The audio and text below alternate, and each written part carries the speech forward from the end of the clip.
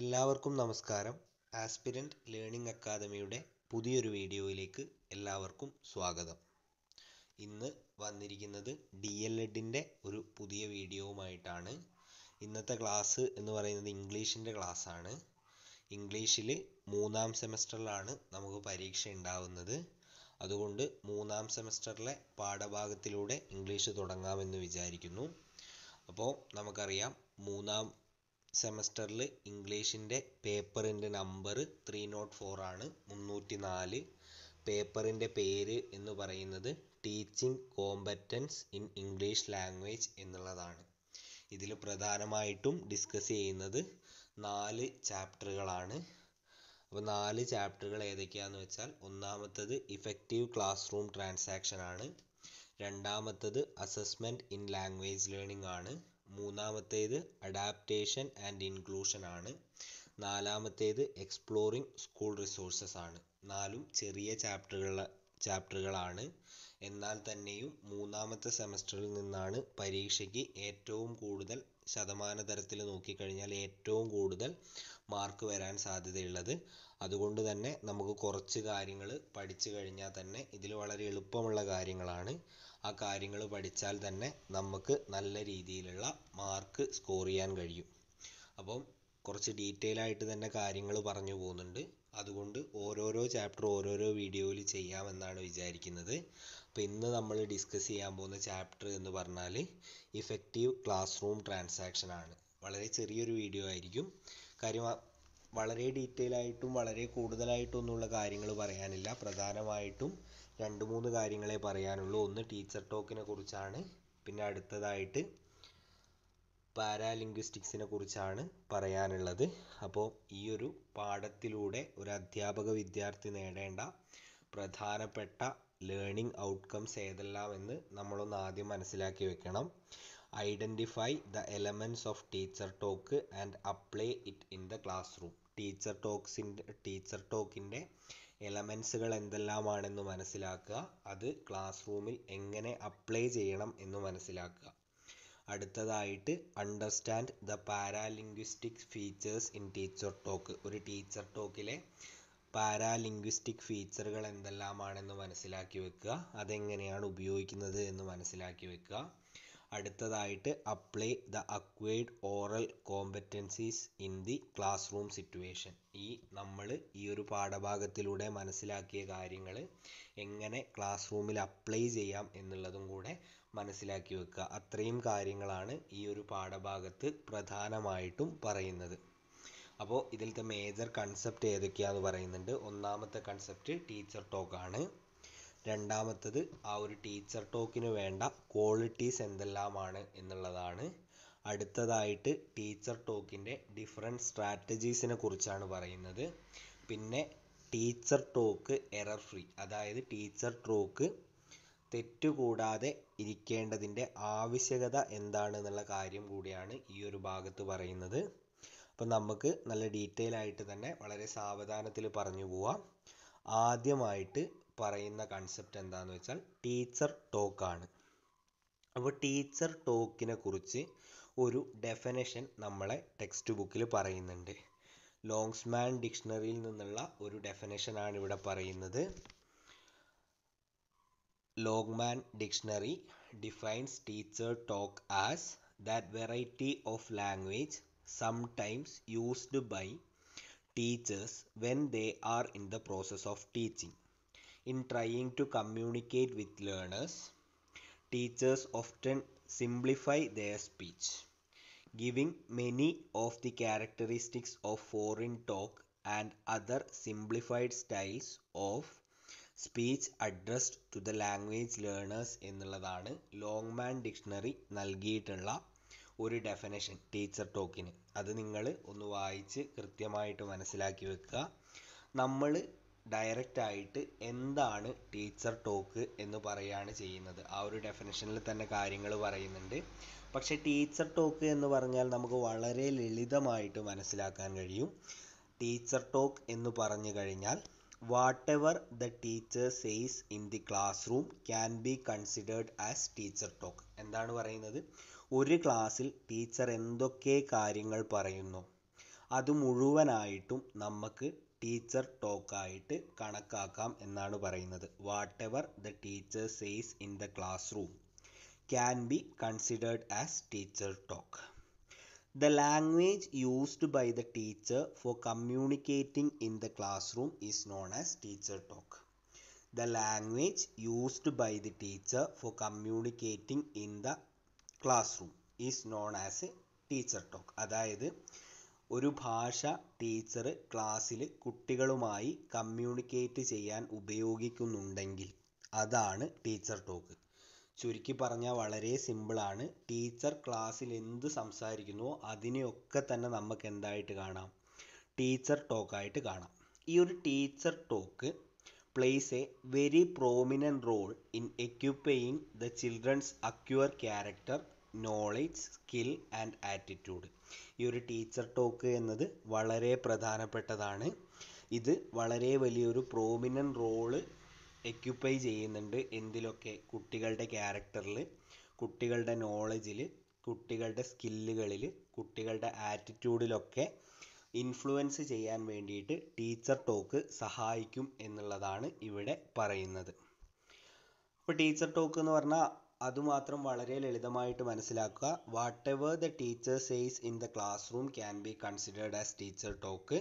The language used by the teacher for communicating in the classroom is also known as teacher talk എന്നുള്ള കാര്യം നിങ്ങൾ മനസ്സിലാക്കി വെക്കുക.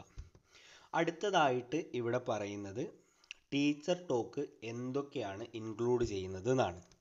Teacher talk includes the question that the teacher poses in the class room, the discussion that is initiated on specific issues, and also the instruction that he or she gives to the learners at various phases of classroom instruction.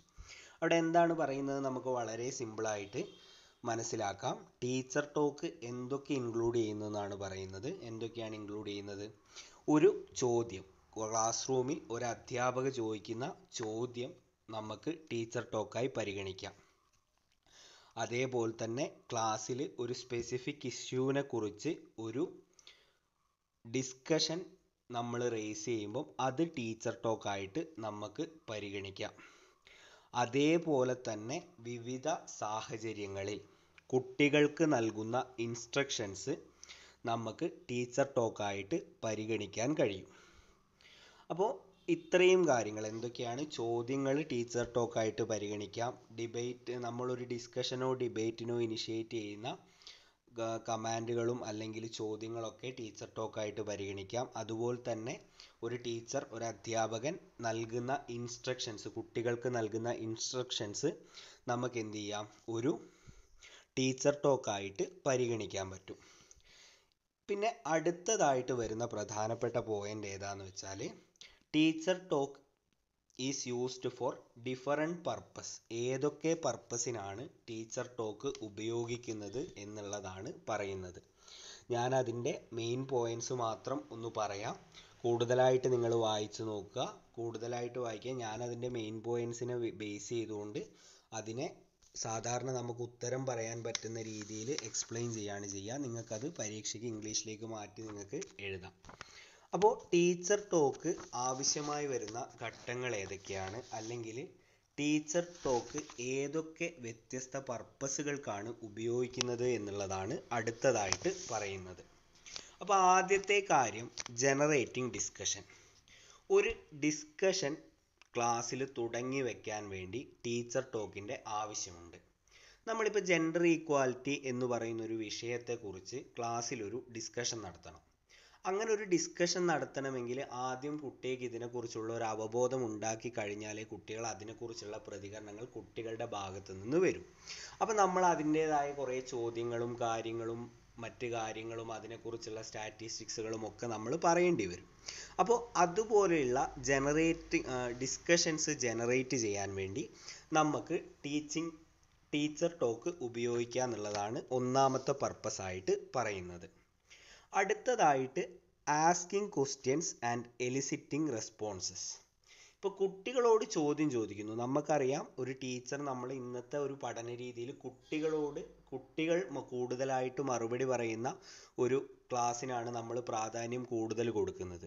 അതുകൊണ്ട് തന്നെ asking ക്വസ്റ്റ്യൻസും എലിസൈറ്റിംഗ് റെസ്പോൺസസിനും വേണ്ടിയിട്ട് നമുക്ക് teacher talk ഉപയോഗിക്കുക എന്നുള്ളത് അവിടെ നമ്മൾ ഓർത്തു വെക്കേണ്ട കാര്യമാണ്. നമ്മൾ ഒരുപാട് ചോദ്യങ്ങൾ അങ്ങോട്ട് ചോദിക്കുകയും അതേപോലെ തന്നെ ഉത്തരങ്ങൾ പറയാൻ കുട്ടികളെ പ്രോത്സാഹിപ്പിക്കുകയും ചെയ്താൽ മാത്രമേ കുട്ടികൾക്ക് ആത്മവിശ്വാസത്തോടു കൂടി മറുപടികൾ പറയാനൊക്കെയുള്ള ഒരു ധൈര്യം വരും. അങ്ങനെ ചോദ്യങ്ങൾ ചോദിക്കാനും കുട്ടികളുടെ ഭാഗത്തുനിന്ന് ഉത്തരങ്ങൾ ഇങ്ങോട്ട് അധ്യാപികയ്ക്ക് നേടിയെടുക്കാനും വേണ്ടിയിട്ട് അധ്യാപികയ്ക്ക് കുട്ടികളിൽ നിന്ന് റെസ്പോൺസുകൾ നേടിയെടുക്കാൻ വേണ്ടിയിട്ടും നമുക്ക് ടീച്ചർ ടോക്ക് ഉപയോഗിക്കാം. അടുത്തതായിട്ട് പറയുന്നത് ഗിവിങ് ഇൻസ്ട്രക്ഷൻസ് ആൻഡ് ഡയറക്ഷൻസ് ആണ്. അപ്പോൾ നമ്മളൊരു ക്ലാസ് എടുക്കുമ്പോൾ അല്ലെങ്കിൽ ഒരു ക്ലാസ് എടുക്കുമ്പോഴോ ഒരു പ്രവർത്തനം ചെയ്യുമ്പോഴോ അല്ലെങ്കിൽ കുട്ടികളെ പുറത്തേക്ക് കൊണ്ടുപോകുന്നതിനോ ഒരുപാട് കാര്യങ്ങൾ കുട്ടികൾക്ക് വേണ്ടി ചെയ്യുമ്പോൾ നമുക്ക് കുട്ടികൾക്ക് അവർക്ക് വ്യക്തമായ ഡയറക്ഷൻസും ഇൻസ്ട്രക്ഷൻസും കൊടുക്കേണ്ട ആവശ്യമുണ്ട്. അപ്പോൾ ഈ ഒരു ഡയറക്ഷനും ഈ ഒരു ഇൻസ്ട്രക്ഷനും കൊടുക്കാൻ വേണ്ടി നമുക്ക് ടീച്ചർ ടോക്ക് ഉപയോഗിക്കാമെന്നാണ് പറയുന്നത്. അടുത്തതായിട്ട് ഗെറ്റിംഗ് ഫീഡ്ബാക്ക് ആണ്. ഈ ഒരു ഗെറ്റിംഗ് ഫീഡ്ബാക്ക് എന്ന് പറഞ്ഞു കഴിഞ്ഞാൽ നമ്മളിപ്പോൾ ഏതൊരു പ്രവർത്തനം ചെയ്താലും അതിൻ്റെ ഒരു ഫീഡ്ബാക്ക് നമുക്ക് തിരിച്ച് ലഭിച്ചു കഴിഞ്ഞാൽ ആ ഒരു പ്രവർത്തനം നന്നായോ അല്ലെങ്കിൽ ആ ഒരു പ്രവർത്തനം എഫക്റ്റീവായോ നമുക്ക് മനസ്സിലാക്കാൻ കഴിയും.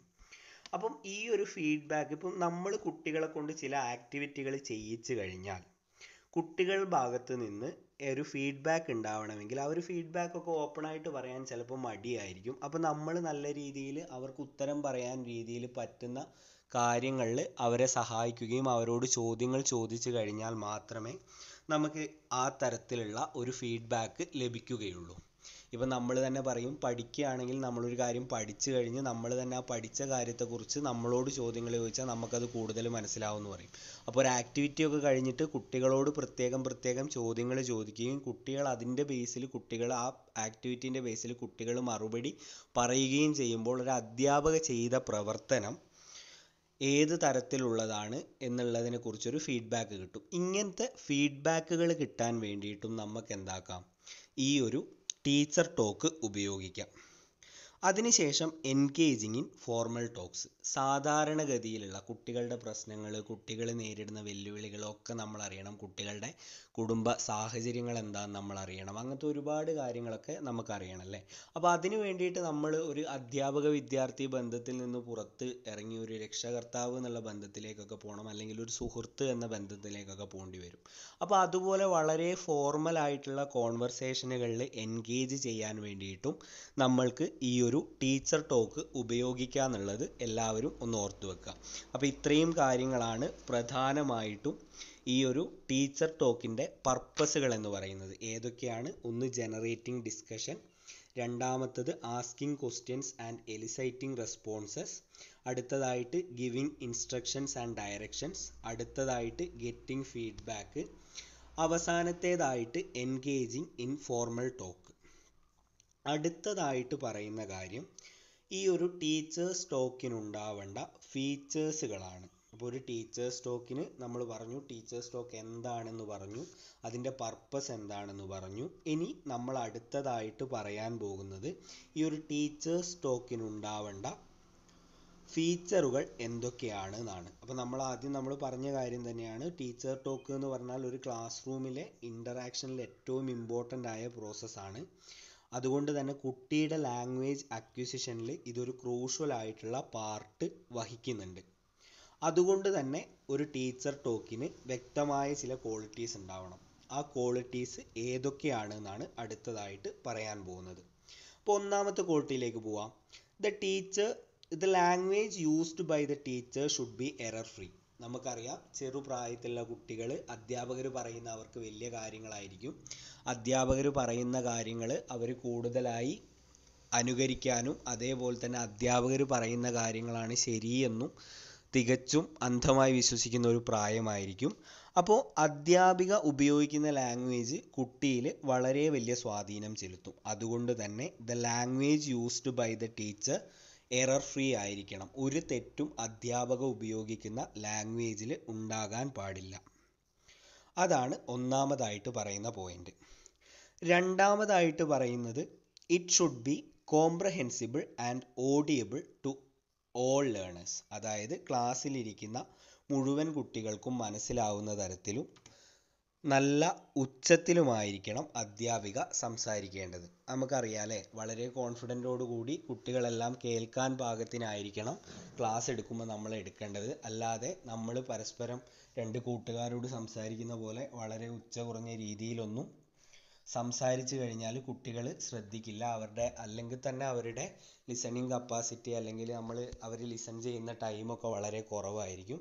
അപ്പോൾ നമ്മൾ വളരെ അട്രാക്റ്റീവായ സമയത്തും അട്രാക്റ്റീവായ രീതിയിലും വളരെ ഉച്ചയോടും കൂടി മാത്രമേ കുട്ടികളോട് സംസാരിക്കാൻ പാടുള്ളൂ. കുട്ടികളോട് നമ്മൾ ചെയ്യുന്ന ടീച്ചർ ടോക്ക് എല്ലാവർക്കും ഓഡിയബിൾ ആയിരിക്കണം, അതായത് എല്ലാവർക്കും കേൾക്കുന്നതായിരിക്കണം എന്നതാണ് ഇവിടെ പറയുന്ന ഒരു കാര്യം. അടുത്തതായിട്ട് the talk of the teacher must be intimate, affectionate and learner friendly. അതായത് നമ്മൾ വളരെ ദേഷ്യത്തോടെയും നമുക്ക് എന്തെങ്കിലും സങ്കടമുണ്ട് അതിൻ്റെ ദേഷ്യം മുഴുവൻ കുട്ടികളോട് കാണിച്ചും കുട്ടികളോട് മുഴുവൻ ചൂടായിട്ടും ഒന്നുമല്ല ക്ലാസ് എടുക്കേണ്ടത്. അവരോട് വളരെ സ്നേഹത്തിലും വളരെ അഫെക്ഷനേറ്റായിട്ടും അതേപോലെ തന്നെ വളരെ ഫ്രണ്ട്ലി ആയിട്ടും സൗഹൃദപരമായിട്ടും വേണം കുട്ടികളോട് ടീച്ചർ ടോക്ക് ചെയ്യാൻ വേണ്ടിയിട്ട്. അതായത് കുട്ടികളെ വല്ലാതെ പേടിപ്പിക്കുന്ന രീതിയിലും കുട്ടികളെ ഞെട്ടിച്ചിരുത്തിയും നമുക്ക് പഠിപ്പിക്കാൻ ഒരിക്കലും കഴിയില്ല എന്ന് നമുക്കറിയാം. അതുകൊണ്ട് തന്നെ ടീച്ചർ ടോക്ക് എന്തായിരിക്കണം? ഫ്രണ്ട്ലി ആയിരിക്കണം, ഇൻറ്റിമേറ്റ് ആയിരിക്കണം, അതേപോലെ തന്നെ അഫെക്ഷനേറ്റും ആയിരിക്കണം.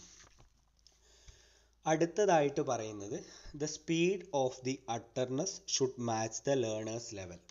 നമുക്കറിയാം ഓരോ വർഷം കൂടുന്തോറും കുട്ടികളിൽ കൂടി പോകുന്ന മെച്ചപ്പെട്ട് വരുന്ന ലാംഗ്വേജ് അക്വിസിഷൻ പ്രോസസ്സൊക്കെ മെച്ചപ്പെട്ട് വരും.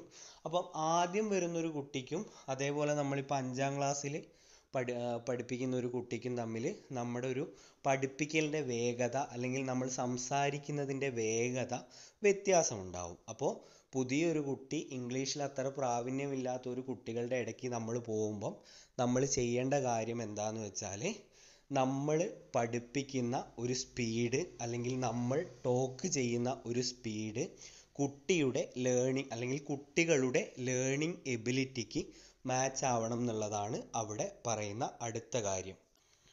പിന്നെ അടുത്തതായിട്ട് പറയുന്നത് the features such as pronunciation, pose, pitch, ഇൻറ്റൊനേഷൻ, stress, rhythm should always be maintained എന്നാണ്. അപ്പം നമ്മൾ സംസാരിക്കുന്നതിന് ഒരുപാട് ഫീച്ചേഴ്സ് ഉണ്ട് അല്ലേ. ചില കാര്യങ്ങൾ നമ്മളിങ്ങനെ അമർത്തി പറയാറുണ്ട്, ചില കാര്യങ്ങൾ നമ്മൾ വിസ്പർ ചെയ്യാറുണ്ട്, ചില കാര്യങ്ങൾ വളരെ ഉച്ചത്തിൽ പറയാറുണ്ട്. അപ്പോൾ ഇതുപോലുള്ള കാര്യങ്ങൾ നമ്മൾ വെറുതെ ഒരു വായിച്ചു പോകുന്ന പോലെയുള്ള ഒരു ക്ലാസ് റൂമോ ടീച്ചർ ടോക്കോ ആയിരിക്കരുത് ഉണ്ടാവേണ്ടത്. നമ്മൾ ആ ഒരു ഇമോഷൻ ഉൾക്കൊണ്ട് ഇപ്പോൾ ഒരു പാഠം നമ്മൾ പഠിപ്പിക്കുമ്പോഴാണെങ്കിലോ അല്ലെങ്കിൽ കുട്ടികളോട് സംസാരിക്കുമ്പോഴാണെങ്കിലോ ഇപ്പോൾ അതുപോലുള്ള കാര്യങ്ങളൊക്കെ ചെയ്യുമ്പോൾ ആ ഒരു റിതം എപ്പോഴും നമ്മൾ മാനേജ് ചെയ്യണം എന്നുള്ളതാണ് അടുത്തതായിട്ട് പറയുന്നത്. അതുപോലെ തന്നെ നമ്മൾ ടീച്ചർ ടോക്ക് ചെയ്യുമ്പോൾ അഡക്വേറ്റ് vocabulary, phrases and appropriate tense forms നമ്മളെ ടീച്ചർ ടോക്കിൽ ഇൻക്ലൂഡ് ചെയ്യണം എന്നുള്ളത് പറയുന്നുണ്ട്. അപ്പോൾ ഇത്രയും കാര്യങ്ങൾ പ്രധാന ഫീച്ചേഴ്സ് ആയിട്ട് പറയുന്നുണ്ട്. അതുപോലെ തന്നെ അവിടെ പറയുന്ന മറ്റൊരു കാര്യം the teacher talk should not be in the form of lectures only. അതായത് ഒരു ലെക്ചറിങ് ക്ലാസ് എന്ന രീതിയിലേക്ക് നമ്മുടെ ടീച്ചേഴ്സ് ടോക്ക് ഒരിക്കലും പോവരുത്. അത് നമുക്കൊരു ഡയലോഗ് രീതിയിലേക്ക് മാറ്റാം. അപ്പോൾ നമ്മൾ ക്ലാസ് എടുത്തുകൊണ്ടിരിക്കുമ്പോൾ നമുക്ക് എന്താക്കാം, അതൊരു ഡയലോഗ് രീതിയിലേക്ക് മാറ്റി കുട്ടികളെ അവരുടെ ഉത്തരങ്ങൾ പറയാൻ പ്രേരിപ്പിക്കുന്ന രീതിയിലേക്ക് കൊണ്ടുവരാം. അതിന് ഉള്ള കുറച്ച് തന്ത്രങ്ങളാണ് താഴെ പറഞ്ഞിരിക്കുന്നത്. ആദ്യം ഒന്ന് agreeing or ഡിസഗ്രീയിങ് to an idea or issue. അടുത്തതായിട്ട് സീക്കിംഗ് ഒപ്പീനിയൻസ് ഓഫ് അതേഴ്സ്. അടുത്തതായിട്ട് dialogue in the form of interrogation, statements, എക്സ്ക്ലമേഷൻസ് and imperative എന്നുള്ളതാണ്. അപ്പോൾ നമ്മൾ ലെക്ചേഴ്സ് എടുത്തുകൊണ്ടിരിക്കുമ്പോൾ കുട്ടികളോട് ആ വിഷയത്തിനെ കുറിച്ചുള്ള കുട്ടികളുടെ അഭിപ്രായങ്ങൾ, കുട്ടികളുടെ ഡിസഗ്രിമെൻറ്റ്സ് എന്നൊക്കെ നമുക്ക് ചോദിക്കാം. പിന്നെ കുട്ടികളോട് അവൻ പറഞ്ഞത് ഇന്നതായിരുന്നു. ഇപ്പോൾ ഇവിടെ എക്സാമ്പിൾ കൊടുത്തിരിക്കുന്നത് he said that it was A cat എന്നാണ്.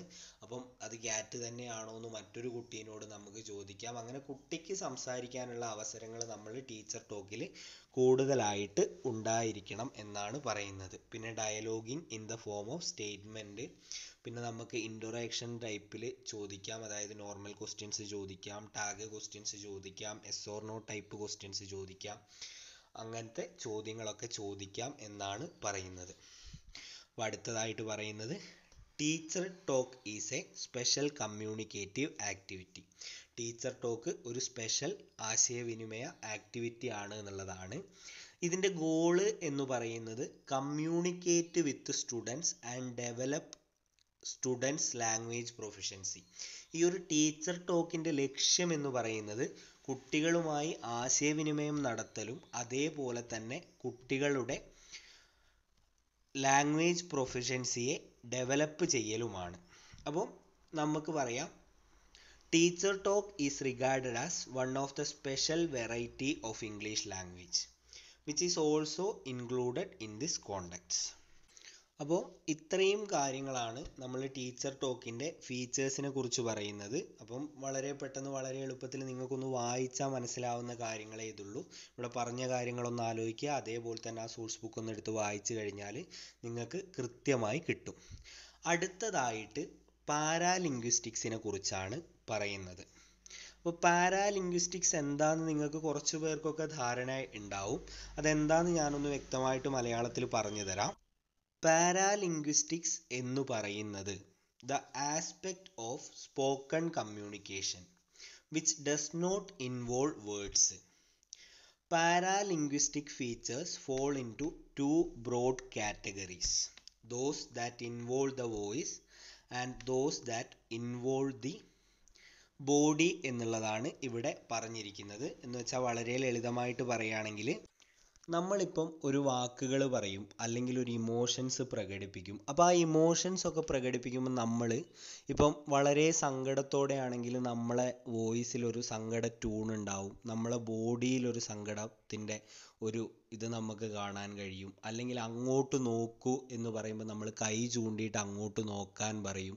എൻ്റെ ഉള്ളിൽ എന്ന് പറയുമ്പോൾ നമ്മൾ കൈ വെച്ച് എൻ്റെ ഉള്ളിൽ നമ്മളെ ഹൃദയത്തിൻ്റെ അവിടെ സ്പർശിക്കും. അപ്പോൾ ഇതുപോലെയുള്ള ബോഡി ആക്ടിവിറ്റികളും അതേപോലെ തന്നെ നമ്മുടെ വോയിസ് മോഡുലേഷൻ വെച്ചിട്ടുള്ള കാര്യങ്ങളുമാണ് പാരാലിംഗ്വിസ്റ്റിക് എന്ന് പറയുന്നത്. വളരെ ലളിതമാണ്, വളരെ സിമ്പിളാണ്. എന്ന് വെച്ചാൽ നമ്മളിപ്പം ഇതാ അവിടെ നോക്കൂ എന്ന് ഒരാളോട് പറയുമ്പോൾ നമ്മൾ കൈ ചൂണ്ടിയിട്ടാണല്ലേ പറയുക. ഇതൊരു പാരാലിംഗ്വിസ്റ്റിക് ആയിട്ട് നമുക്ക് എന്താക്കാം, കണക്കാക്കാം. ഈ ഒരു പാരാലിംഗ്വിസ്റ്റിക് എന്ന വേർഡ് ഡിറൈവ് ചെയ്തത് ഗ്രീക്ക് ആൻഡ് ലാറ്റിൻ ഭാഷയിൽ നിന്നാണ്. ഇതിൻ്റെ മീനിങ് എന്ന് പറയുന്നത് ബിസൈഡ് ലാംഗ്വേജ് എന്നാണ്. അപ്പോൾ ഇതിൽ ഈ ഒരു പാരാലിംഗ്വിസ്റ്റിക്സിൽ പ്രധാനമായിട്ടും ഉൾപ്പെടുന്നത് നമ്മുടെ ബോഡി ലാംഗ്വേജ് ഉൾപ്പെടും, നമ്മളെ ചില ഗെസ്റ്റേഴ്സ് ഉൾപ്പെടും, നമ്മളെ ഫേഷ്യൽ എക്സ്പ്രഷൻ ഉൾപ്പെടും, പിന്നെ tone and pitch of the voice ഉൾപ്പെടും. അപ്പോൾ ഇതൊക്കെയാണ് പ്രധാനപ്പെട്ട പാരാലിംഗ്വിസ്റ്റിക് ഫീച്ചേഴ്സ്. ഏതൊക്കെയാണെന്നാണ് പറഞ്ഞത്? ഒന്ന് നമ്മുടെ ബോഡി ലാംഗ്വേജ്, അടുത്തതായിട്ട് നമ്മളെ ഗെസ്റ്റേഴ്സ്, അടുത്തതായിട്ട് നമ്മളെ ഫേഷ്യൽ എക്സ്പ്രഷൻ, അടുത്തതായിട്ട് നമ്മളെ tone and pitch of voice ആണ്. ഇത്രയും കാര്യങ്ങളാണ് ചില പാരാലിംഗ്വിസ്റ്റിക് ഫീച്ചറുകൾ എന്ന് പറയുന്നത്. അപ്പോൾ നമുക്ക് ചില ഈ ഒരു പാരാലിംഗ്വിസ്റ്റിക് ഫീച്ചറുകൾ എവിടെയൊക്കെയാണ് ഉപയോഗിക്കുന്നത് എന്ന് നമുക്കൊന്ന് നോക്കാം. നമ്മൾ വോളിയത്തിൽ ഒരു അധ്യാപിക ക്ലാസ് എടുക്കുമ്പോൾ ഇത് ഉപയോഗിക്കാറുണ്ട്. The voice of the talk should be regulated in accordance with the ambience and the audience. ഇപ്പോൾ നമ്മൾ കുട്ടികളൊന്നും പെട്ടെന്നൊന്നും ശ്രദ്ധിക്കുന്നില്ല എന്ന് വെക്കുക. അപ്പോൾ നമ്മൾ വളരെ ഉച്ചത്തിൽ പെട്ടെന്നൊന്ന് ഞെട്ടിത്തരിക്കുന്ന പോലുള്ളൊരു ഭാഷയിൽ നമ്മൾ പെട്ടെന്ന് സംസാരിച്ച് കഴിഞ്ഞാൽ എന്താ സംഭവിച്ചതെന്ന് അറിയാൻ വേണ്ടിയിട്ട് കുട്ടികളൊക്കെ ഒന്ന് നോക്കൂല. അപ്പോൾ കുട്ടികളുടെ ശ്രദ്ധ ഇങ്ങോട്ട് വരും. അപ്പോൾ അതാണ് ഇവിടെ പറയുന്നത്, the voice of the talk should be regulated in accordance with. ആ ഒരു ആംബിയൻസിനും ആ ഒരു ഓഡിയൻസിനും ചേർന്ന നിലയിൽ നമ്മൾ നമ്മുടെ വോയിസ് എന്ത് ചെയ്യണം, ലൗഡ്നെസ് ഇടയ്ക്കിടയ്ക്ക് കൂട്ടിക്കൊടുക്കണം, അതേപോലെ തന്നെ സോഫ്റ്റ്നെസ്സും ഇടയ്ക്കിടയ്ക്ക് കൂട്ടിക്കൊടുക്കണം. അടുത്തതായിട്ട് പറയുന്നത് സ്പീഡ് ഓഫ് ദി വോയിസ് ആണ്. A moderate speed of voice ആണ് ഐഡിയൽ. നമ്മൾ വളരെ സ്പീഡിൽ കാര്യങ്ങൾ പറഞ്ഞു പോകുന്നതും അതേപോലെ തന്നെ നമ്മൾ വളരെ സ്ലോയിൽ കാര്യങ്ങൾ പറഞ്ഞു പോകുന്നതും രണ്ടും നമുക്ക് ഗുണം ചെയ്യില്ല. ഒരു വളരെ മീഡിയം സ്പീഡായിട്ടുള്ള അല്ലെങ്കിൽ ഒരു മോഡറേറ്റ് വോയിസ് സ്പീഡാണ് എന്തുകൊണ്ടും ഐഡിയൽ എന്നാണ് നമ്മൾ പറയുന്നത്.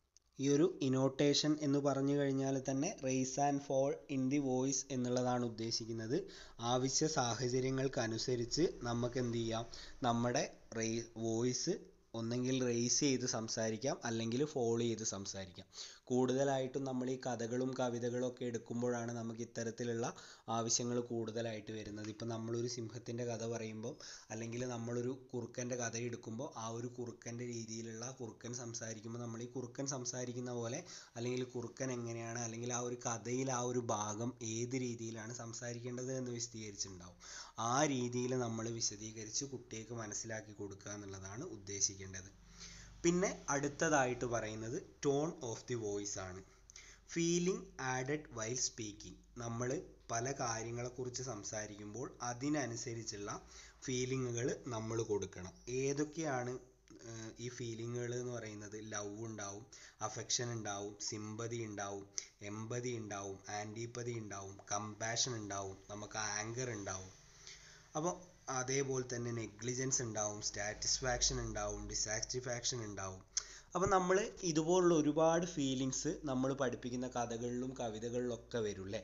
അപ്പോൾ ഒരു അധ്യാപകൻ എന്ത് ചെയ്യണം, ആ ഒരു ഫീൽ ഉൾക്കൊണ്ട് തന്നെ ആ ഒരു ഫീലിങ്ങിലൂടെ കുട്ടിക്ക് ആ ഒരു ഫീലിംഗ് മനസ്സിലാവുന്ന രീതിയിൽ അധ്യാപകൻ്റെ വോയിസ് ഒക്കെ മോഡുലേറ്റ് ചെയ്ത് അതിനനുസരിച്ച് മാറ്റങ്ങൾ വരുത്തി ക്ലാസ് എടുക്കണം എന്നുള്ളതാണ് ഈ ട്യൂൺ ഓഫ് ദി വോയിസ് എന്ന ഭാഗത്ത് പ്രധാനമായിട്ടും പറഞ്ഞിരിക്കുന്നത്. അടുത്തതായിട്ട് പറയുന്നത് എന്താ? അടുത്തതായിട്ട് പ്രൊനൗൺസിയേഷനെ കുറിച്ചാണ് പറയുന്നത്. പ്രൊനൗൺസിയേഷൻ വളരെ ഇമ്പോർട്ടൻ്റ് ആയിട്ടുള്ളൊരു കാര്യമാണ് അല്ലേ.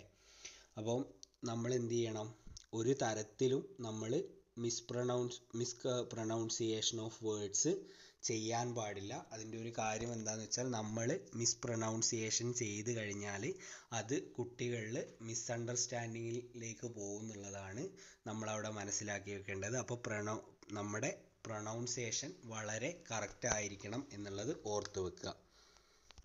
അടുത്തതായിട്ട് ആർട്ടിക്കുലേഷൻ ആണ്. The clarity of voice in the teachers talk is very important. This will create an easy understanding of the idea that the talker wants to convey. അപ്പോൾ നമ്മൾ ക്ലാരിറ്റീനെ കുറിച്ചാണ് പറഞ്ഞത്. ക്ലാരിറ്റി എന്ന് പറയുമ്പോൾ നമ്മൾ ആർട്ടിക്കുലേഷൻ, ഈ ഒരു ആർട്ടിക്കുലേഷൻ എന്ന് പറയുന്നത് പ്രധാനമായിട്ടും പറയുന്നത് ക്ലാരിറ്റീനെ കുറിച്ചാണ്. നമ്മളൊരു കാര്യം പറയുമ്പോൾ വളരെ വ്യക്തമായിട്ട്, നമുക്കൊരു കാര്യത്തിനെ കുറിച്ച് നന്നായിട്ട് അറിയാൻ പറ്റുമെങ്കിൽ നമ്മൾ അതിനെക്കുറിച്ച് വളരെ വ്യക്തമായിട്ട് സംസാരിക്കും അല്ലേ. അപ്പോൾ ആ രീതിയിൽ ഒച്ചയോടുകൂടിയും വ്യക്തമായിട്ടും സംസാരിക്കുന്നതാണ് ഏറ്റവും നല്ലത്. അല്ലാതെ നമ്മൾ ക്ലാസ്സിൽ പോയിട്ട് തപ്പിക്കളിച്ച് കഴിഞ്ഞാൽ കുട്ടിക്കും സംശയമാവും, നമുക്കും അതേപോലെ നമ്മളെ കോൺഫിഡൻസിനെ ബാധിക്കുകയൊക്കെ ചെയ്യും. കൃത്യമായിട്ട് നമുക്ക് പറയാൻ പറ്റൂല. അതുകൊണ്ട് തന്നെ നമ്മുടെ ക്ലാരിറ്റി ഓഫ് വോയിസ് ഈ ഒരു ടീച്ചർ ടോക്കിൽ വളരെ ഇമ്പോർട്ടൻ്റ് ആണ്. അടുത്തതായിട്ട് പറയുന്നത് പോസ് ആണ്. പോസ് എന്ന് പറഞ്ഞാൽ A break taken while speaking ആണ്.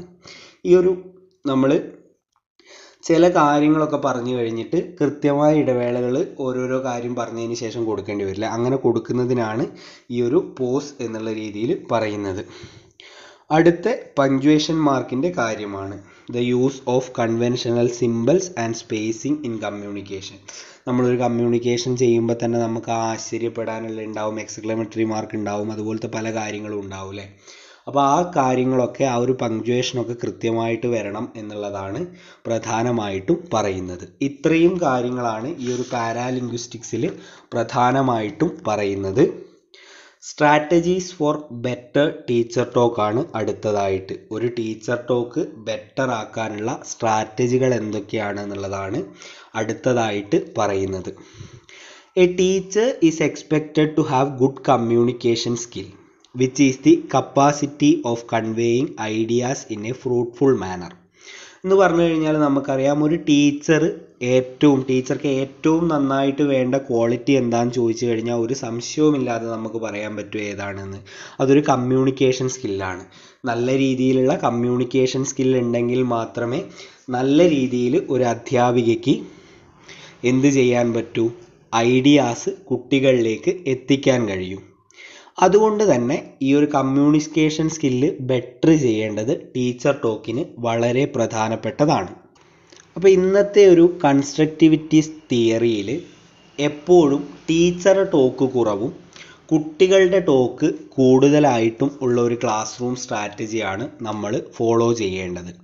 അപ്പോൾ അതിനനുസരിച്ചുള്ള ഇൻസ്ട്രക്ഷൻസ് ആണ് ടീച്ചർമാർ പ്രധാനമായിട്ടും കുട്ടികൾക്ക് നൽകേണ്ടത്. അപ്പം ഇവിടെ വിവിധങ്ങളായ സ്ട്രാറ്റജീസ് നമുക്ക് ബെറ്റർ ടീച്ചർ ടോക്കിങ്ങിന് സ്വീകരിക്കാം എന്നുള്ളതാണ് പറയുന്നത്. അതിലൊന്നാമത്തത് നമ്മളൊരു ടീച്ചർ ടോക്ക് ടൈം എന്നുള്ളൊരു ടേം ഇവിടെ ഉണ്ട്. ഈ ഒരു ടീച്ചർ ടോക്ക് ടൈം എന്ന് വെച്ച് കഴിഞ്ഞാൽ the time is used by the teacher in talking in A class is termed as teacher talk time. അതായത് ഒരു ക്ലാസ്സിൽ ടീച്ചർ സംസാരിക്കുന്ന സമയത്തെയാണ് ടീച്ചർ ടോക്ക് ടൈം എന്ന് പറയുന്നത്.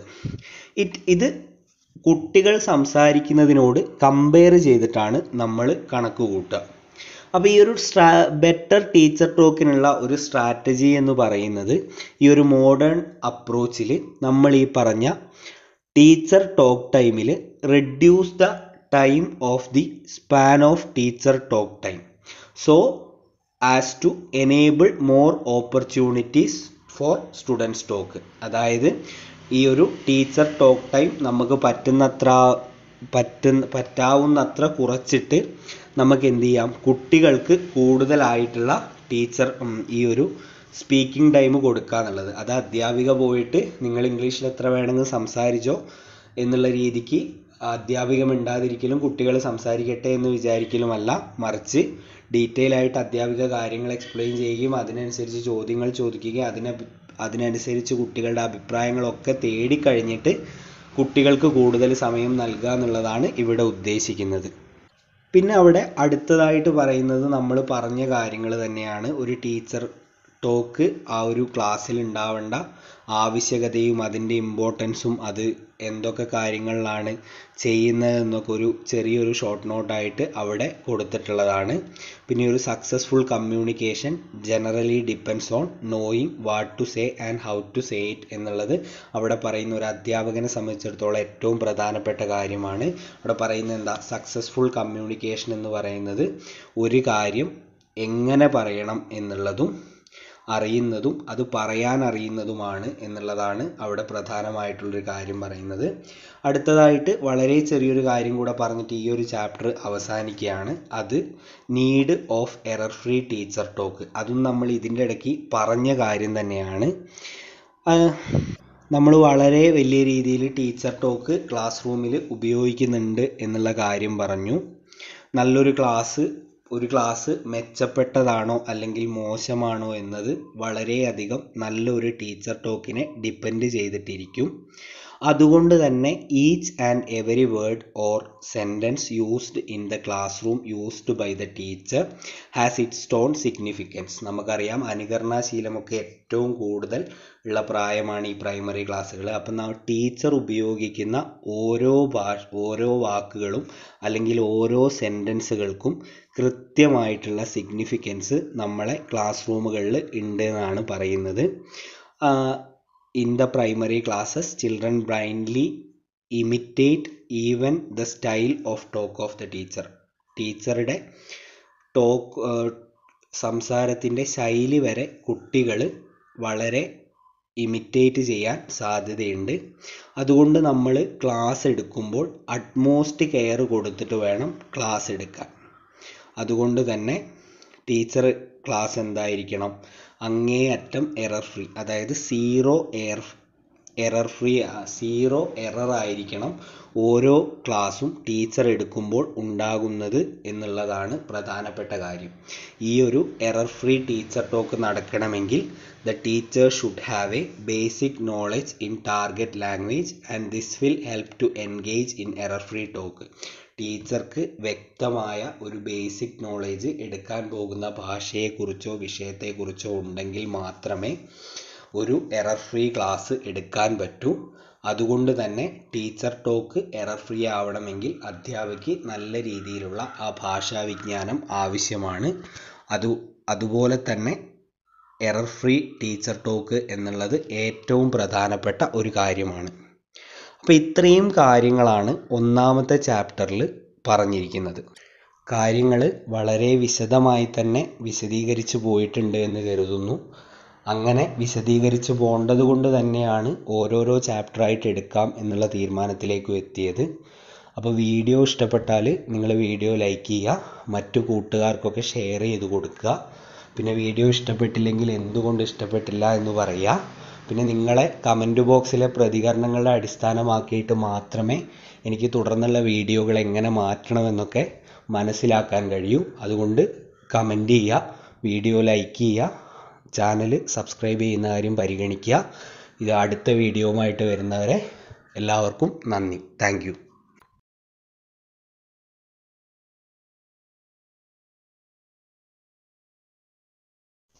ആസ്പിരൻറ്റ് ലേണിംഗ് അക്കാദമിയുടെ പുതിയൊരു വീഡിയോയിലേക്ക് എല്ലാവർക്കും സ്വാഗതം. ഇന്ന് ഞാൻ വന്നിരിക്കുന്നത് DLEDൻ്റെ ഒരു ക്ലാസ്സുമായിട്ടാണ്. 3ാം സെമസ്റ്ററിലെ ഇംഗ്ലീഷിലെ 2ാമത്തെ ചാപ്റ്ററാണ്. 1ാമത്തെ ചാപ്റ്ററിൻ്റെ വീഡിയോ നമ്മൾ ഓൾറെഡി ചെയ്തിട്ടുണ്ട്. കാണാത്തവർ അതൊന്ന് പോയി കാണുക. അപ്പോൾ നമുക്ക് 2ാമത്തെ ചാപ്റ്ററിലേക്ക് കിടക്കാം. 2ാമത്തെ ചാപ്റ്ററിൻ്റെ പേര് എന്ന് പറയുന്നത് അസസ്മെൻറ്റ് ഇൻ ലാംഗ്വേജ് ലേണിംഗ് എന്നാണ്. അപ്പോൾ പേര് സൂചിപ്പിച്ചിരിക്കുന്ന പോലെ എന്താണ് അസസ്മെൻറ്റ് എന്ന് നമ്മൾ കൃത്യമായിട്ട് അറിയണം.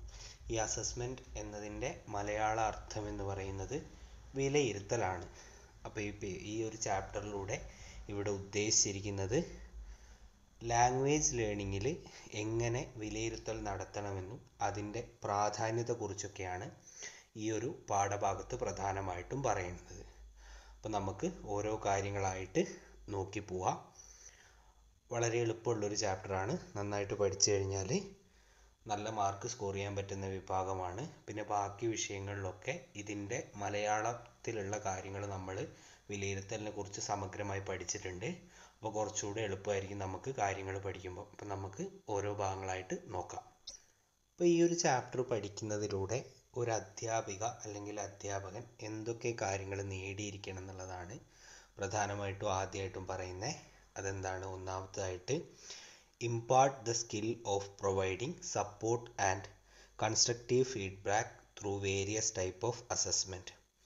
നമുക്ക് കുട്ടികളെ സപ്പോർട്ട് ചെയ്യാൻ പറ്റുന്ന വിവിധ രീതികൾ എന്താണ് വേരിയസ് ടൈപ്പ് ഓഫ് അസസ്മെൻറ്റിലൂടെ നടത്തുക എന്നുള്ളതാണ്. കൺസ്ട്രക്റ്റീവ് ആയിട്ടുള്ള കുട്ടിയെ ഡെവലപ്പ് ചെയ്യാൻ വേണ്ടിയിട്ടുള്ള കൺസ്ട്രക്റ്റീവ് ആയിട്ടുള്ള ഫീഡ്ബാക്കുകൾ നമ്മൾ കുട്ടിയെ അസസ് ചെയ്യുന്നതിലൂടെ അല്ലെങ്കിൽ കുട്ടിയെ വിലയിരുത്തുന്നതിലൂടെ നേടാൻ നമ്മളെ പ്രാപ്തനാക്കുക. ഈ ഒരു ചാപ്റ്റർ പഠിച്ചു കഴിഞ്ഞാൽ നമ്മളതിന് പ്രാപ്തരായിരിക്കണം എന്നാണ് പറയുന്നത്.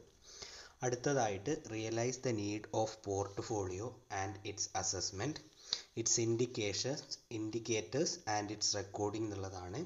എന്ന് വെച്ചാൽ നമ്മൾ പോർട്ട്ഫോളിയോയിൻ്റെ ആവശ്യവും ഇമ്പോർട്ടൻസും തിരിച്ചറിയുക. അതേപോലെ തന്നെ പോർട്ട്ഫോളിയോ എങ്ങനെ അസസ്മെൻറ്റ് നടത്തണം എന്നുള്ളത് തിരിച്ചറിയുക. ഈ ഒരു പോർട്ട്ഫോളിയോ നമ്മൾ അസസ് ചെയ്യുമ്പോൾ അതിലെന്തൊക്കെ സൂചകങ്ങൾ നമ്മൾ ഉപയോഗിക്കണം എന്ന് മനസ്സിലാക്കുക. പിന്നെ ഒരു പോർട്ട്ഫോളിയോ എന്ന് പറഞ്ഞാൽ ഒരു കണ്ടിന്യൂസ് ആയിട്ടുള്ള പ്രോസസ്സാണ്. അപ്പോൾ ആ പോർട്ട്ഫോളിയോ എങ്ങനെ റെക്കോർഡ് ചെയ്യണം, കുട്ടികളുടെ നിലവാരം നമ്മൾ എങ്ങനെ രേഖപ്പെടുത്തണം എന്നുള്ളതും കൂടെ മനസ്സിലാക്കുക എന്നുള്ളത് ഈ ഒരു ചാപ്റ്റർ പഠിക്കുന്നതിലൂടെ നേടിയെടുക്കേണ്ടതാണ്. അടുത്തതായിട്ട് develop the skill of marking tools four assessment. അപ്പോൾ നമുക്ക് അസസ്മെൻറ്റ് എങ്ങനെ നടത്താം എന്നുള്ളതിൻ്റെ ഒരു സ്കില്ല് നമ്മൾ നേടിയെടുക്കുക, അല്ലെങ്കിൽ ആ ഒരു അസസ്മെൻറ്റ് നടത്താനുള്ള ടൂള് നമ്മൾ ഡെവലപ്പ് ചെയ്യുക എന്നുള്ളൊരു കാര്യം കൂടെ ഈ ഒരു ചാപ്റ്ററിലൂടെ നമ്മൾ പഠിക്കണം. ഇതിലുള്ള മേജർ കൺസെപ്റ്റ്സ് എന്തൊക്കെയാണെന്നാണ് അടുത്തതായിട്ട് ഈ ഒരു ചാപ്റ്ററിൽ മുഴുവനായിട്ട് പറയുന്നത്. ഒന്ന് assessment, purpose, principle and types. ഇപ്പോൾ ഏതൊക്കെ തരത്തിലുള്ള അസസ്മെൻറ്റുകളുണ്ട്, അസസ്മെൻറ്റിൻ്റെ തത്വങ്ങൾ എന്തൊക്കെയാണ് എന്നുള്ള കാര്യങ്ങളാണ് ആദ്യമായിട്ട് പറയുന്നത്. പിന്നെ assessment of, four and as learning. അത് 3 തരത്തിലുള്ള അസസ്മെൻറ്റുകളുണ്ട്. അവ ഏതൊക്കെയാണ് എന്നുള്ളതാണ് അടുത്തതായിട്ട് പറയുന്നത്. അതിൻ്റെ അടുത്തതായിട്ട് സെൽഫ് അസസ്മെൻ്റ് ഉണ്ട്, നമ്മുടെ സ്വന്തമായിട്ട് അസസ് ചെയ്യുന്നത്. അടുത്തതായിട്ട് പീർ അസസ്മെൻ്റ് ഉണ്ട്, ഒരു ഗ്രൂപ്പിനെ അസസ്മെൻ്റ് ചെയ്യുന്നത്. അടുത്തതായിട്ട് ഒരു പോർട്ട്ഫോളിയോ അസസ്മെൻ്റ് ആണ് നമുക്ക് പഠിക്കാനുള്ളത്. അതിൻ്റെ കൂടെ തന്നെ features of A good portfolio, അതായത് നല്ലൊരു പോർട്ട്ഫോളിയോയിൻ്റെ ക്വാളിറ്റി എന്താണ് നമ്മൾ മനസ്സിലാക്കിയിരിക്കണം. പിന്നെ പോർട്ട്ഫോളിയോ ഹൗ ആൻഡ് വൈ, എങ്ങനെ ചെയ്യാം, എന്തിന് ചെയ്യണം എന്നുള്ള കാര്യം കൂടെ അവിടെ പറയുന്നുണ്ട്. പിന്നെ അടുത്തതായിട്ട് ടേം ആൻഡ് അസസ്മെൻറ്റിൻ്റെ ആവശ്യകത, അതെങ്ങനെ നടത്താമെന്നുള്ള കാര്യങ്ങൾ. പിന്നെ കണ്ടിന്യൂസ് ആൻഡ് കോംപ്രഹെൻസീവ് അസസ്മെൻറ്റ്, നമ്മൾ പറയും CE എന്നൊക്കെ നമ്മൾ പറയാറുണ്ട്, അതാണ് CCA എന്നും പറയാറുണ്ട്. കണ്ടിന്യൂസ് ആൻഡ് കോംപ്രഹെൻസീവ് അസസ്മെൻറ്റ് നമ്മൾ ഇൻറ്റേൺഷിപ്പിനൊക്കെ പോകുമ്പോൾ നടത്തുന്ന കാര്യമാണ്. പിന്നെ അടുത്തതായിട്ട് അസസ്മെൻറ്റ് ടൂൾസ് എങ്ങനെ ഡെവലപ്പ് ചെയ്യുക എന്നുള്ളതാണ്. അതിൻ്റെ അടുത്തതായിട്ട് പോർട്ട്ഫോളിയോ നമുക്ക് എങ്ങനെ ഉപയോഗിക്കുക എന്നുള്ളതാണ്. ഏറ്റവും അവസാനമായിട്ട് നമ്മൾ പഠിക്കുന്ന ഓൺലൈൻ സെൽഫ് അസസ്മെൻറ്റും ആൻഡ് പീർ അസസ്മെൻറ്റും എങ്ങനെ നടത്തുക എന്നുള്ളതാണ്. അപ്പോൾ നമുക്ക് പ്രധാനമായിട്ടും ആദ്യമായിട്ടുള്ള ടോപ്പിക്കിലേക്ക് പോവാം. ആദ്യമായിട്ട് അസസ്മെൻറ്റ്, ഇതിൻ്റെ പർപ്പസ് എന്താണ്, പ്രിൻസിപ്പിൾസ് എന്താണ്, അതേപോലെ ഏതൊക്കെ ടൈപ്പിലുള്ള അസസ്മെൻറ്റ് ഉണ്ട് എന്നുള്ള കാര്യം കൂടി നമുക്ക് നോക്കാം. ആദ്യമായിട്ട് ഇവിടെ പറഞ്ഞിരിക്കുന്ന കാര്യം, learning is A natural, continuous and dynamic process. അത് ഒരു പഠനം എന്ന് പറഞ്ഞു കഴിഞ്ഞാൽ അതൊരു നാച്ചുറലായിട്ടുള്ള പ്രോസസ്സാണ്. അതേപോലെ തന്നെ തുടർന്നു കൊണ്ടിരിക്കുന്നതും ചലനാത്മകവുമായ ഒരു പ്രോസസ്സാണ് എന്നാണ് ആദ്യം പറഞ്ഞിരിക്കുന്നത്. അതുകൊണ്ട് തന്നെ the teacher should be aware of the skills and concept that the learner should acquire. എന്താണ് പറഞ്ഞിരിക്കുന്നത്? ഒരു ടീച്ചർ കുട്ടികൾക്ക് നേടേണ്ട സ്കില്ലുകളെക്കുറിച്ചും കുട്ടികൾ നേടിയിരിക്കേണ്ട കൺസെപ്റ്റുകളെക്കുറിച്ചും കൃത്യമായി മനസ്സിലായിരിക്കണം. ഇത് മനസ്സിലാക്കിയതിൻ്റെ അടിസ്ഥാനത്തിലായിരിക്കണം അധ്യാപിക ക്ലാസ്സുകൾ പ്ലാൻ ചെയ്യേണ്ടത്. Learning activity related to each unit should be planned in such a way that produces the decide learning outcomes എന്നാണ് പറഞ്ഞിരിക്കുന്നത്. അതായത് നമ്മൾ ഈ ഒരു ലേണിംഗ് ആക്ടിവിറ്റീസ് പ്ലാൻ ചെയ്യുമ്പോൾ നമ്മൾ ഈ സെലക്ട് ചെയ്ത് വെച്ച കുട്ടികൾക്ക് ആവശ്യമായ സ്കില്ല് നേടാൻ പ്രാപ്തിയുള്ള തരത്തിലുള്ള ആക്ടിവിറ്റികൾ വേണം നമ്മൾ ചെയ്യാൻ എന്നുള്ള കാര്യമാണ് അവിടെ പറയുന്നത്. The activities that are presented should be related to real life situation. എന്താണ് പറഞ്ഞിരിക്കുന്നത്? ആക്ടിവിറ്റീസ്, കുട്ടികൾക്ക് നൽകുന്ന ആക്ടിവിറ്റീസ് റിയൽ ലൈഫ് സിറ്റുവേഷൻസ്, അതായത് നമ്മുടെ ചുറ്റുപാടുള്ള സാമൂഹിക ജീവിതവുമായി ബന്ധപ്പെട്ടതായിരിക്കണം എന്ന് പറയുന്നുണ്ട്. അതുകൊണ്ട് തന്നെ ഒരു ടീച്ചർ ഒരു അസസ്മെൻറ്റ് തയ്യാറാക്കുന്നതിന് മുമ്പ് എന്തൊക്കെ കാര്യങ്ങളാണ് അസസ് ചെയ്തിരിക്കേണ്ടത് എന്നുള്ള ഒരു ലിസ്റ്റാണ് അതിൻ്റെ താഴെയായിട്ട് കൊടുത്തിട്ടുള്ളത്. അതെന്തൊക്കെയാണ് പറയുന്നത്? കൺസെപ്റ്റ് ആൻഡ് ഐഡിയാസ്, എന്താണ് കുട്ടി അതിലൂടെ നേടിയിരിക്കേണ്ട കൺസെപ്റ്റ്, കുട്ടി അതിലൂടെ നേടിയിരിക്കേണ്ട ഐഡിയാസുകൾ. പിന്നെ കുട്ടികൾക്ക് നേടേണ്ട വിവിധ നൈപുണികൾ, സ്കിൽസ്. അടുത്തതായിട്ട് പറയുന്ന പ്രോസസ്സും പെർഫോമൻസും, ഇതെങ്ങനെ നടത്തണം, ഇതെങ്ങനെ ക്ലാസ്സിൽ പെർഫോം ചെയ്യണം എന്നുള്ള കാര്യം അടുത്തതായിട്ട് നമ്മൾ അറിയണം. പിന്നെ ആ കാര്യത്തിനോട് കുട്ടികൾക്ക് ഉണ്ടാവേണ്ട ഒരു ആറ്റിറ്റ്യൂഡ്സ് എങ്ങനെയായിരിക്കണമെന്ന് നമ്മൾ എന്ത് ചെയ്തിരിക്കണം? മനസ്സിലാക്കിയിരിക്കണം. അപ്പോൾ ഇത്തരത്തിലുള്ള കാര്യങ്ങൾ നടത്താൻ വേണ്ടിയിട്ട് എന്തൊക്കെയാണ് നമ്മൾ ആ ഒരു പ്രവർത്തനം നടക്കുമ്പോൾ നമ്മളോട് ചോദിക്കേണ്ട ചോദ്യങ്ങൾ എന്നുള്ളതാണ് അവിടെ കൊടുത്തിരിക്കുന്നത്. ഒന്ന് വെറുതെ വായിച്ചു പോവാം, വളരെ സിമ്പിളായിട്ടുള്ള കാര്യമാണ്. How far are the skills and concept introduced sufficient to acquire learning outcomes. ഏത് രീതിയിലാണ് ഈ ഒരു സ്കില്ലും കൺസെപ്റ്റും അവതരിപ്പിച്ചിട്ടുള്ളത്? ഇത് കുട്ടികളുടെ നമ്മൾ പറയാറുള്ള ലേണിംഗ് ഔട്ട്കംസ് ലഭിക്കാൻ കുട്ടികൾക്ക് നൽകാൻ പറ്റിയതാണോ എന്നുള്ള കാര്യമാണ്. Who among the learners are yet to acquire the learning outcomes? ഇനി എത്ര കുട്ടികളാണ് ഈ ഒരു പർട്ടിക്കുലർ ലേണിംഗ് ഔട്ട്കം അച്ചീവ് ചെയ്യാനുള്ളത് അല്ലെങ്കിൽ അക്വയർ ചെയ്യാനുള്ളത്? അതിനുശേഷം what follow up activities are to be provided and how they can be provided. ഈ ഒരു പ്രവർത്തനം ചെയ്തതിന് ശേഷം ഇതിന് അനുയോജ്യമായ ഫോളോ അപ്പ് ആക്ടിവിറ്റി ഏതാണ് കൊടുക്കുക, അത് എങ്ങനെയാണ് കൊടുക്കുക എന്നുള്ള കാര്യം കൂടെ ഈ ഒരു അസസ്മെൻറ്റ് നമ്മൾ നടത്തുന്നതിന് മുമ്പ് മനസ്സിലാക്കിയിരിക്കേണ്ട ചോദ്യങ്ങളിൽ പ്രധാനപ്പെട്ടതാണ്. അടുത്തതായിട്ട് പറയാൻ പോകുന്നത് അസസ്മെൻറ്റിനെ കുറിച്ചുള്ള ഒരു ഡെഫിനിഷനാണ്. The term assessment refers to the entire process of measurement, classification and analysis in relation to learning. എന്താണ് പറയുന്നത്? നമ്മുടെ ഈ വിലയിരുത്തൽ അല്ലെങ്കിൽ അസസ്മെൻറ്റ് എന്ന് പറഞ്ഞാൽ അതൊരു എൻറ്റയർ പ്രോസസ്സാണ്. അത് മെഷർമെൻറ്റിൻ്റെ ക്ലാസിഫിക്കേഷൻ്റെ and analysis in relation to learning എന്നുള്ളതാണ് അവിടെ പറയുന്നത്. There R mainly 3 types of assessment. അപ്പോൾ വിലയിരുത്തൽ എന്ന് പറഞ്ഞു കഴിഞ്ഞാൽ 3 തരത്തിലുള്ള വിലയിരുത്തലുകളുണ്ട്. നമ്മൾ ഇത് ബാക്കി വിഷയങ്ങളിലും പഠിക്കുന്നതാണ്, അതുകൊണ്ട് തന്നെ നമുക്ക് വളരെ എളുപ്പമുള്ളതായിരിക്കും. 3 തരത്തിലുള്ള അസസ്മെൻറ്റുകൾ ഏതൊക്കെയാണെന്ന് വെച്ചാൽ അസസ്മെൻറ്റ് ആസ് ലേണിംഗ്, അത് കഴിഞ്ഞിട്ട് അസസ്മെൻറ്റ് ഫോർ ലേണിംഗ്, അത് കഴിഞ്ഞിട്ട് അസസ്മെൻറ്റ് ഓഫ് ലേണിംഗ് എന്നിവയാണ് പ്രധാനമായിട്ടുള്ള 3 അസസ്മെൻറ്റുകൾ. പരീക്ഷാ പോയിൻ്റ് ഓഫ് വ്യൂവിൽ നോക്കുകയാണെങ്കിലും വളരെ ഇമ്പോർട്ടൻ്റ് ആയിട്ടുള്ള ഭാഗമാണിത്. അപ്പം നമുക്ക് എന്ത് ചെയ്യാം, ഓരോന്നായിട്ട് പറയാം. ആദ്യമായിട്ട് പറയുന്നത് അസസ്മെൻറ്റ് ആസ് ലേണിംഗ് ആണ്. The learners critically assess their learning process which they have undergone and identifies own merit and limitations എന്നുള്ളതാണ് അസസ്മെൻറ്റ് ആസ് ലേണിങ്ങിൽ പറയുന്നത്. ഇവിടെ എങ്ങനെയാണെന്ന് വെച്ചാൽ കുട്ടികൾ സ്വന്തമായിട്ട് അവരെ ലേണിംഗ് പ്രോസസ്സ് അസസ്മെൻറ്റ് നടത്തുകയും ഈ അസസ്മെൻറ്റിൻ്റെ ബേസിൽ അവർ തന്നെ ഈ ഒരു പഠന പ്രക്രിയയുടെ മെറിറ്റ്സും ലിമിറ്റ്സും എന്തൊക്കെയാണ്, അതുകൊണ്ടുള്ള ഗുണങ്ങളെന്നും എന്തൊക്കെയാണ് അതുകൊണ്ടുണ്ടാവുന്ന ലിമിറ്റേഷൻസ് എന്നും കുട്ടികൾ സ്വയം വിലയിരുത്തുന്നതിനെയാണ് അസസ്മെൻറ്റ് ആസ് ലേണിംഗ് എന്ന് പറയുന്നത്. ഈ ഒരു അസസ്മെൻറ്റ് ആസ് ലേണിംഗ് ഒരു തരത്തിലുള്ള സെൽഫ് അസസ്മെൻ്റ് ആണ് എന്ന് പറയുന്നുണ്ട്. അപ്പോൾ ഇതുകൊണ്ട് ഈ ഒരു അസസ്മെൻറ്റ് ആസ് ലേണിംഗ് കൊണ്ട് കുട്ടിയിലുണ്ടാവുന്ന ഗുണങ്ങൾ എന്തൊക്കെയാണ്, അല്ലെങ്കിൽ കുട്ടികളെ ഏത് രീതിയിൽ അത് ഹെൽപ്പ് ചെയ്യുന്നുള്ളതാണ് അടുത്തതായിട്ട് പറയാൻ പോകുന്നത്. ഏതൊക്കെയാണെന്ന് വെച്ചാൽ think about how best they have learned, അവരെത്രത്തോളം നന്നായി പഠിച്ചു എന്ന് അവർക്ക് ചിന്തിക്കാനുള്ള അവസരം ലഭിക്കും. ടു ഡിസൈഡ് ഒബ്ജക്റ്റീവ്, ഏത് തരത്തിലുള്ള ഒബ്ജക്റ്റീവ്സ് ആണ് കുട്ടി നേടേണ്ടത് എന്ന് കുട്ടിക്ക് മനസ്സിലാക്കാൻ സാധിക്കും. Plan the next step in learning, കുട്ടിയുടെ ലേണിങ്ങിൻ്റെ അടുത്ത സ്റ്റെപ്പ് പ്ലാൻ ചെയ്യാൻ പറ്റും. അസസ് വൺ അനദേഴ്സ് വർക്ക്, കുട്ടികൾക്ക് മറ്റുള്ളവരുടെ കൂടി വിലയിരുത്താനുള്ള ഒരു അവസരം ലഭിക്കും. അനലൈസ് ദെയർ ലേണിംഗ് ക്രിട്ടിക്കലി, കുട്ടി എങ്ങനെയാണ് പഠിക്കുന്നത് എന്നുള്ളത് കുട്ടിക്ക് തന്നെ മനസ്സിലാക്കാൻ സാധിക്കും എന്നുള്ളതാണ് മറ്റൊരു പ്രധാനപ്പെട്ട കാര്യം. അപ്പോൾ ഇത്രയും കാര്യങ്ങളാണ് അസസ്മെൻറ്റ് ആസ് ലേണിംഗ്. ഇപ്പോൾ അസസ്മെൻറ്റ് ആസ് ലേണിങ്ങിൽ കുട്ടി തന്നെ കുട്ടിയുടെ learning process വിലയിരുത്തുകയാണ്.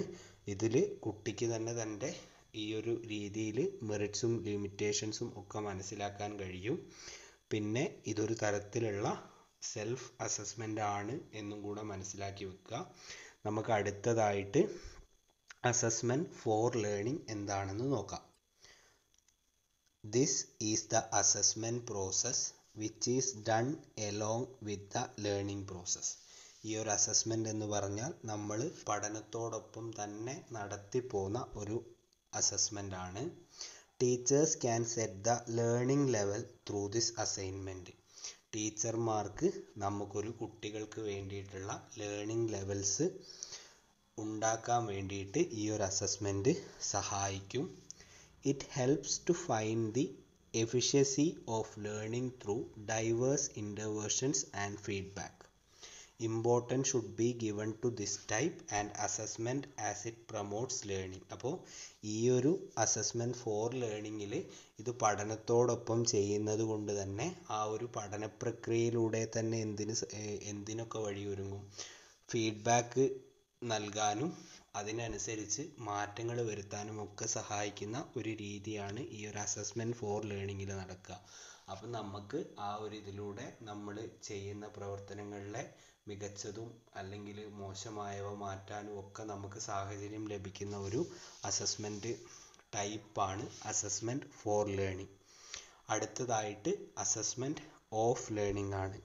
Assessment of learning is assessing the learners after A particular period of time.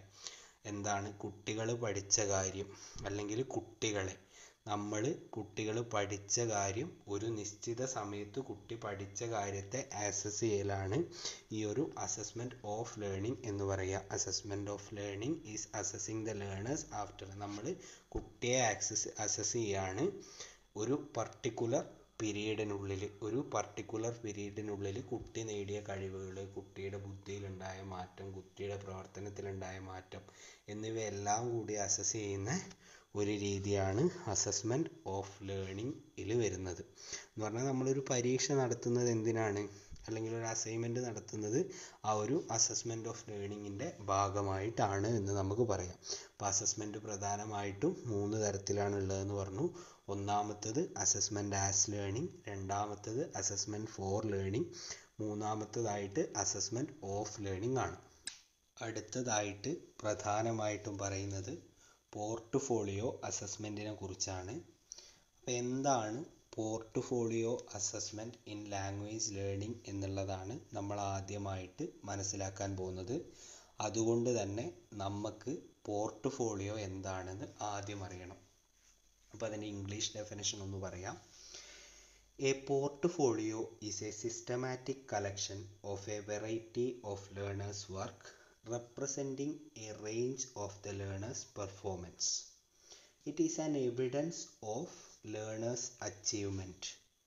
Evidences of continuous assignment in the form of self-assessment by the learner, peer and group assessment and teachers assessment can be included in the portfolio എന്നാണ് പറഞ്ഞിരിക്കുന്നത്. അപ്പോൾ ഒരു portfolio എന്ന് വെച്ചാൽ അതൊരു systematic കളക്ഷനാണ്. അതായത് അതൊരു കളക്ഷനാണ്. എന്തിൻ്റെ കളക്ഷനാണ്? A variety of learners work representing A range of the learners performance. ഇതൊരു കളക്ഷനാണ്. എന്തിൻ്റെ കളക്ഷൻ? വെറൈറ്റി ആയ ലേണേഴ്സിൻ്റെ വർക്കുകളുടെ ഒരു കളക്ഷനാണ് പോർട്ട്ഫോളിയോ. ഇത് നമുക്ക് കുട്ടികളുടെ പെർഫോമൻസ് മനസ്സിലാക്കാൻ വളരെ എളുപ്പത്തിൽ സഹായിക്കുന്ന ഒന്നാണ്. ഇതൊരു കുട്ടി നേടിയ അച്ചീവ്മെൻറ്റിൻ്റെ എവിഡൻസ് ആയിട്ട് നമുക്ക് കാണാൻ കഴിയും. ഈ ഒരു പോർട്ട്ഫോളിയോയിൽ നമുക്ക് ഒരു കുട്ടി ചെയ്ത പ്രവർത്തനങ്ങളും ഇതുമായിട്ട് ബന്ധപ്പെട്ട് സെൽഫ് അസസ്മെൻറ്റ് ലേണർ നടത്തിയതോ, അല്ലെങ്കിൽ ഗ്രൂപ്പ് അസസ്മെൻറ്റ് നടത്തിയതോ, അല്ലെങ്കിൽ പീർ അസസ്മെൻറ്റ് നടത്തിയതോ, അതല്ലെങ്കിൽ ടീച്ചേഴ്സ് അസസ്മെൻറ്റ് നടത്തിയതോ ഒക്കെ തന്നെ നമുക്ക് പോർട്ട്ഫോളിയോയിൽ ഉൾപ്പെടുത്താൻ കഴിയും. ഈ ഒരു പോർട്ട്ഫോളിയോ എന്ന് പറയുന്നത് നമുക്ക് ഈ ഒരു അസസ്മെൻറ്റിന് ഉപയോഗിക്കാൻ പറ്റിയ ഏറ്റവും നല്ല ഒരു ടൂളാണ്. അതേപോലെ തന്നെ portfolio assessment is A continuous process. ഓരോ പ്രവർത്തനം ചെയ്തിട്ട് നമ്മൾ എന്ത് ചെയ്യും, അതിൽ ഈ ഒരു പോർട്ട്ഫോളിയോയിലേക്ക് സാധനങ്ങൾ കൂടുതലായിട്ട് ആഡ് ചെയ്യും. അങ്ങനെ ആഡ് ചെയ്ത് അത് അസസ് ചെയ്യുന്നത് കൊണ്ട് തന്നെ ഇതൊരു കണ്ടിന്യൂസ് പ്രോസസ്സാണ് എന്ന് പറയാം. അതുകൊണ്ട് തന്നെ we can assess the development of the learners by comparing the products compiled by students during the various phase of their academic period എന്നാണ് പറഞ്ഞിട്ടുള്ളത്.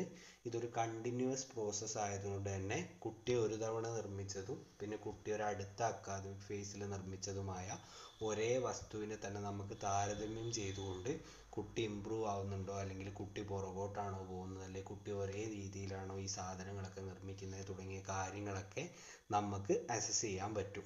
ഇത് മലയാളത്തിൽ പറഞ്ഞാൽ വളരെ സിമ്പിളായിട്ടുള്ളൊരു കാര്യമാണ്.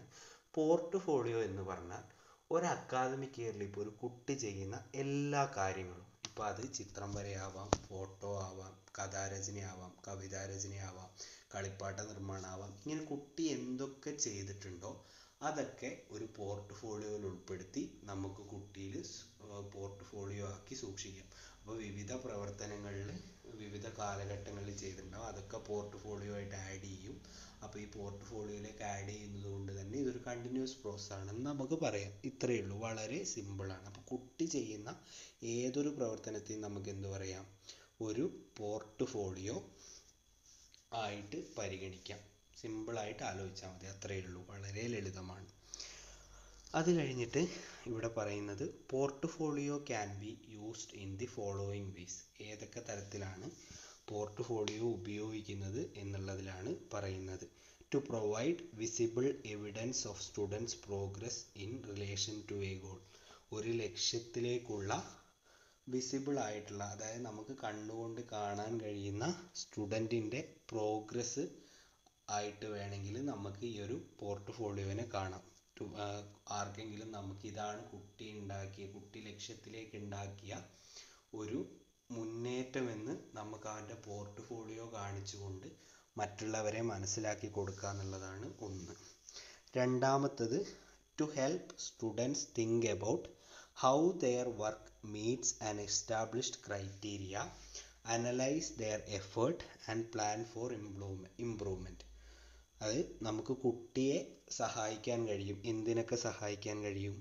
കുട്ടി ചെയ്ത പ്രവർത്തനം നമ്മൾ സെറ്റ് ചെയ്ത ഒരു സ്റ്റാൻഡേർഡിനൊത്ത് ഉയർന്നിട്ടുണ്ടോ, പിന്നെ കുട്ടിയുടെ പ്രയത്നം എത്രത്തോളം ഉണ്ട് എന്ന് കുട്ടിക്ക് മനസ്സിലാക്കാൻ കഴിയും. പിന്നെ അതേപോലെ തന്നെ ഏതൊക്കെ തരത്തിൽ ഇമ്പ്രൂവ് ചെയ്യാൻ പറ്റും, ആ ഒരു ഇമ്പ്രൂവ്മെൻറ്റ് ചെയ്യാനുള്ള പ്ലാൻ രേഖപ്പെടുത്താനും പറ്റും. അടുത്തതായിട്ട് to make the process of evaluating, revising and റീഇവാലുവേറ്റിംഗ് fundamentally A learning process. എന്താണ്? അതൊരു ടീച്ചർക്കുള്ള ഒരു സഹായമാണ്. എന്ന് വെച്ചാൽ നമ്മൾ ആ ഒരു ലേണിംഗ് പ്രോസസ്സ് നമുക്ക് ഇവാലുവേറ്റ് ചെയ്യാനും നമുക്കൊന്ന് റിവൈസ് ചെയ്യാനും നമുക്ക് വേണമെങ്കിൽ ഒന്നുകൂടി റീഇവാലുവേറ്റ് ചെയ്യാനും ഈ ഒരു പോർട്ട്ഫോളിയോ പരിശോധിച്ചാൽ മനസ്സിലാവും. അതായത് ഒരു കുട്ടിയുടെ ഐഡൻറ്റിറ്റി പോലെ കുട്ടീൻ്റെ ഏതൊക്കെ തരത്തിലുള്ള കഴിവുകളാണ് മുന്നേറിയത്, കുട്ടിക്ക് ഇതിൽ മാറ്റം വരുന്നുണ്ടോ, അങ്ങനെ പല കാര്യങ്ങൾ ഇവാലുവേറ്റ് ചെയ്യാനും ഇതൊക്കെ ആയാലും നമുക്ക് എന്തുകൊണ്ട് സാധിക്കും? ഈ ഒരു പോർട്ട്ഫോളിയോ ഉണ്ടാക്കുന്നതിലൂടെ സാധിക്കും. പിന്നെ അടുത്തതായിട്ട് to be more sensitive to the diverse needs of students learning. അപ്പോൾ നമ്മൾ എപ്പോഴും പറയാറുണ്ട് ഓരോ കുട്ടിയും വ്യത്യസ്തരാണ്. അപ്പോൾ നമുക്ക് ഇതൊക്കെ പരിശോധിച്ച് കഴിഞ്ഞാൽ ഓരോ കാര്യങ്ങളിലുമുള്ള കുട്ടിയുടെ അഭിരുചിയും കാര്യങ്ങളൊക്കെ നമുക്ക് മനസ്സിലാവും. അതിനനുസരിച്ച് നമുക്ക് കുട്ടികളോട് കുറച്ചുകൂടെ സെൻസിറ്റീവ് ആവാൻ പറ്റും. ചില കുട്ടികൾക്ക് നന്നായിട്ട് വരയ്ക്കുന്നതിലായിരിക്കും പഠിക്കുന്നതിനേക്കാളും. അപ്പോൾ ആ കുട്ടി കൂടുതലായിട്ടും ഇവനെ വരയ്ക്കാൻ പ്രോത്സാഹിപ്പിക്കാൻ നമുക്ക് ചിലപ്പോൾ മനസ്സിലാവുക ഈ ഒരു പോർട്ട്ഫോളിയോയിലൂടെയാണ്. പിന്നെ അടുത്തതായിട്ട് to develop A holistic picture of the activities the students has engaged in over A period of time. കുട്ടികൾ ഒരു പീരിയഡിൽ ചെയ്തിട്ടുള്ള വിവിധ കാര്യങ്ങൾ കാണിച്ചു കൊടുക്കാൻ പറ്റിയ, അല്ലെങ്കിൽ ഏതൊക്കെ തരത്തിലുള്ള ആക്ടിവിറ്റികളിൽ കുട്ടികൾ ഏർപ്പെട്ടു എന്ന് മനസ്സിലാക്കാൻ പറ്റിയ ഒരു രേഖ കൂടിയാണ് ഈ ഒരു പോർട്ട്ഫോളിയോ. അടുത്തതായിട്ട് പറയാൻ പോകുന്നത് പോർട്ട്ഫോളിയോൻ്റെ ഫീച്ചേഴ്സ് എന്തൊക്കെയാണെന്ന്. മിക്കവാറും ക്വസ്റ്റ്യൻ വരാൻ സാധ്യതയുള്ള ഒരു ഭാഗമാണ്. ആദ്യമായിട്ട് വളരെ സിമ്പിളായിട്ടുള്ള കാര്യങ്ങളാണ്. ആദ്യം നമുക്കൊന്ന് ഒരു കോമൺ ആയിട്ട് ആലോചിച്ച് കഴിഞ്ഞാൽ തന്നെ ഒന്ന് മലയാളത്തിൽ ആലോചിക്കുക, പിന്നെ അത് ഇംഗ്ലീഷിലേക്ക് മാറ്റി നമുക്ക് ഉത്തരം എഴുതാൻ കഴിയുന്ന വളരെ സിമ്പിളായിട്ടുള്ള കാര്യമാണ്.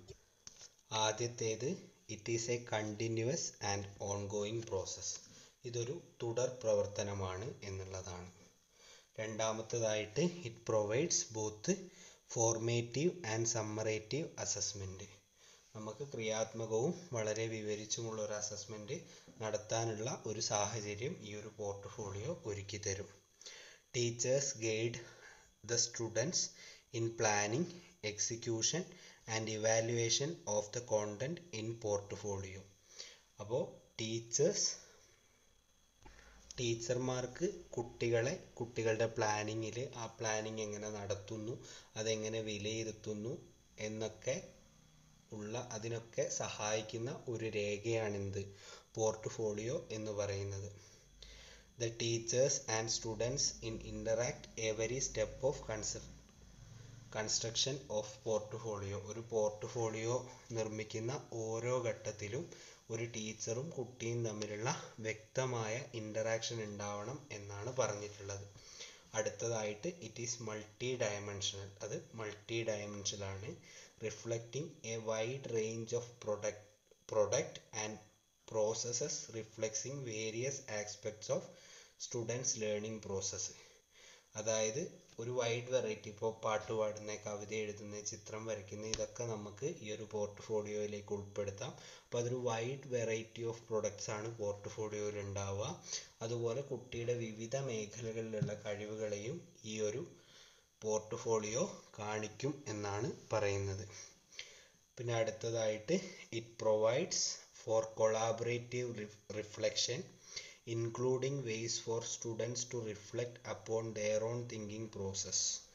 അതൊരു മെട്രാകോഗ്നിറ്റീവ് ഇൻട്രോസ്പെക്ഷന് സഹായിക്കും എന്നുള്ളതാണ് പറയുന്നത്. എന്താണ്? കുട്ടികളിൽ തന്നെ കുട്ടികളുടെ ഒരു തിങ്കിങ് പ്രോസസ്സ് മനസ്സിലാക്കാൻ കുട്ടികളെ സഹായിക്കുന്ന ഒരു രേഖയാണ് പോർട്ട്ഫോളിയോ.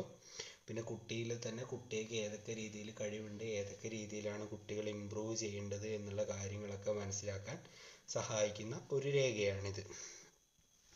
അടുത്തതായിട്ട് portfolios can help teachers to monitor and evaluate learning progress over time. ഒരു പോർട്ട്ഫോളിയോ ടീച്ചേഴ്സിന് കുട്ടികളുടെ ഒരു ഇവാലുവേഷൻ എളുപ്പമാക്കി തരുന്ന ഒരു രേഖ, അല്ലെങ്കിൽ കുട്ടി ഏത് തരത്തിൽ ഇതിൽ പ്രോഗ്രസീവ് ആയിട്ടുണ്ട് എന്ന് മനസ്സിലാക്കാൻ സഹായിക്കുന്ന ഒരു രേഖയാണ് ഈ പോർട്ട്ഫോളിയോ എന്ന് പറയുന്നത്. Portfolios can encourage students to take more ownership and responsibility over learning process. ഈ പോർട്ട്ഫോളിയോസ് കൂടുതലായിട്ട് കുട്ടികളെ സ്വന്തമായിട്ടുള്ള ഓണർഷിപ്പ് ഏറ്റെടുക്കാനും കുട്ടികൾക്ക് സ്വന്തമായിട്ടുള്ള റെസ്പോൺസിബിലിറ്റി ഏറ്റെടുക്കാനും സഹായിക്കും എന്നുള്ളതാണ് പറയുന്നത്. പിന്നെ portfolios can be an excellent communication tool between student and A teacher, parents and Pierce. ഒരു പോർട്ട്ഫോളിയോ രേഖ എന്ന് പറയുന്നത് ഒരു എക്സലന്റ് കമ്മ്യൂണിക്കേഷൻ ടൂളാണ്. ആരൊക്കെ തമ്മിൽ? കുട്ടികളും ടീച്ചറും തമ്മിൽ, കുട്ടികളും പാരൻസും തമ്മിൽ, അതുപോലെ കുട്ടികളും സഹകുട്ടികളും തമ്മിൽ. അടുത്തതായിട്ട് അപ്പോൾ ഇത്രയും കാര്യങ്ങളാണ് പോർട്ട്ഫോളിയോ അസസ്മെൻറ്റിൽ വരുന്നത്. അപ്പോൾ എന്താണ് പോർട്ട്ഫോളിയോ എന്ന് കൃത്യമായിട്ട് മനസ്സിലാക്കി വെക്കുക. അതുപോലെ പോർട്ട്ഫോളിയോ ഏതൊക്കെ കാര്യത്തിന് ഉപയോഗിക്കാം എന്നുള്ളത് മനസ്സിലാക്കുക. അതേപോലെ തന്നെ പോർട്ട്ഫോളിയോൻ്റെ ഫീച്ചേഴ്സ് എന്താണെന്നും മനസ്സിലാക്കി വെക്കുക. ചിലപ്പോൾ ഒരു സെക്ഷനിലൊക്കെ ചോദിക്കാൻ സാധ്യതയുള്ള ഒരു ചോദ്യമാണ് പോർട്ട്ഫോളിയോ. അതേപോലെ തന്നെ അടുത്ത ഒരു ഇമ്പോർട്ടൻ്റ് കാര്യമാണ് ഈ പോർട്ട്ഫോളിയോ എന്ന് പറയുന്നത്. അപ്പം നമുക്കറിയാം എന്ന് പറഞ്ഞാൽ ഇൻ്റർനെറ്റ് പോർട്ട്ഫോളിയോ അല്ലെങ്കിൽ ആ ഒരു രീതിക്കാണ് ഉദ്ദേശിക്കുന്നത്. നമുക്കത് എന്താണെന്ന് കൃത്യമായിട്ട് നോക്കാം. And e-portfolio is a collection of digital evidence assembled and managed for the purpose of learning എന്നുള്ളതാണ് പറഞ്ഞിരിക്കുന്നത്. എന്താണ് ഈ പോർട്ട്ഫോളിയോ എന്ന് എന്താണ് ചോദിച്ചു കഴിഞ്ഞാൽ അതൊരു കളക്ഷനാണ്. എന്തിൻ്റെ കളക്ഷൻ? ഒരു ഡിജിറ്റൽ എവിഡൻസിൻ്റെ കളക്ഷൻസ് ആണ്.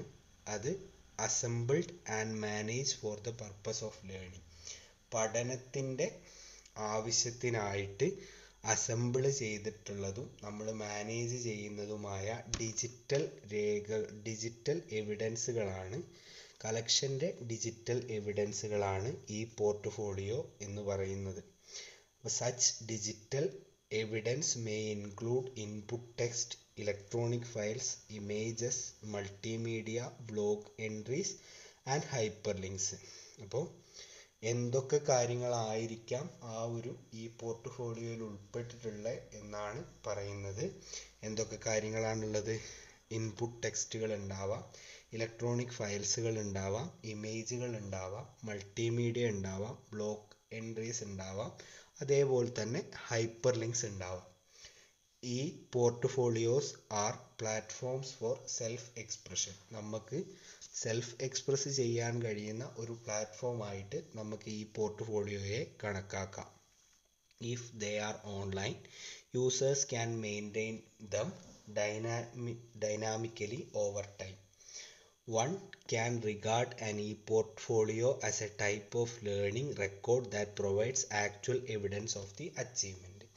നമ്മൾ പോർട്ട്ഫോളിയോയിൻ്റെ കാര്യത്തിൽ പറഞ്ഞതുപോലെ തന്നെ ഈ ഒരു പോർട്ട്ഫോളിയോയും ഒരു അച്ചീവ്മെൻറ്റിൻ്റെ എവിഡൻസ് ആയിട്ട് നമുക്ക് കാണിക്കാൻ കഴിയും. അപ്പോൾ നമ്മൾ പറഞ്ഞു പോർട്ട്ഫോളിയോ എന്താണെന്ന് നമ്മൾ പറഞ്ഞു. അപ്പോൾ ഈ പോർട്ട്ഫോളിയോയിൻ്റെ ഒരു ഡിജിറ്റൽ രൂപമാണ് ഈ പോർട്ട്ഫോളിയോ എന്നുള്ളത് മനസ്സിലാക്കുക. അത്രയും സിമ്പിളാണ്.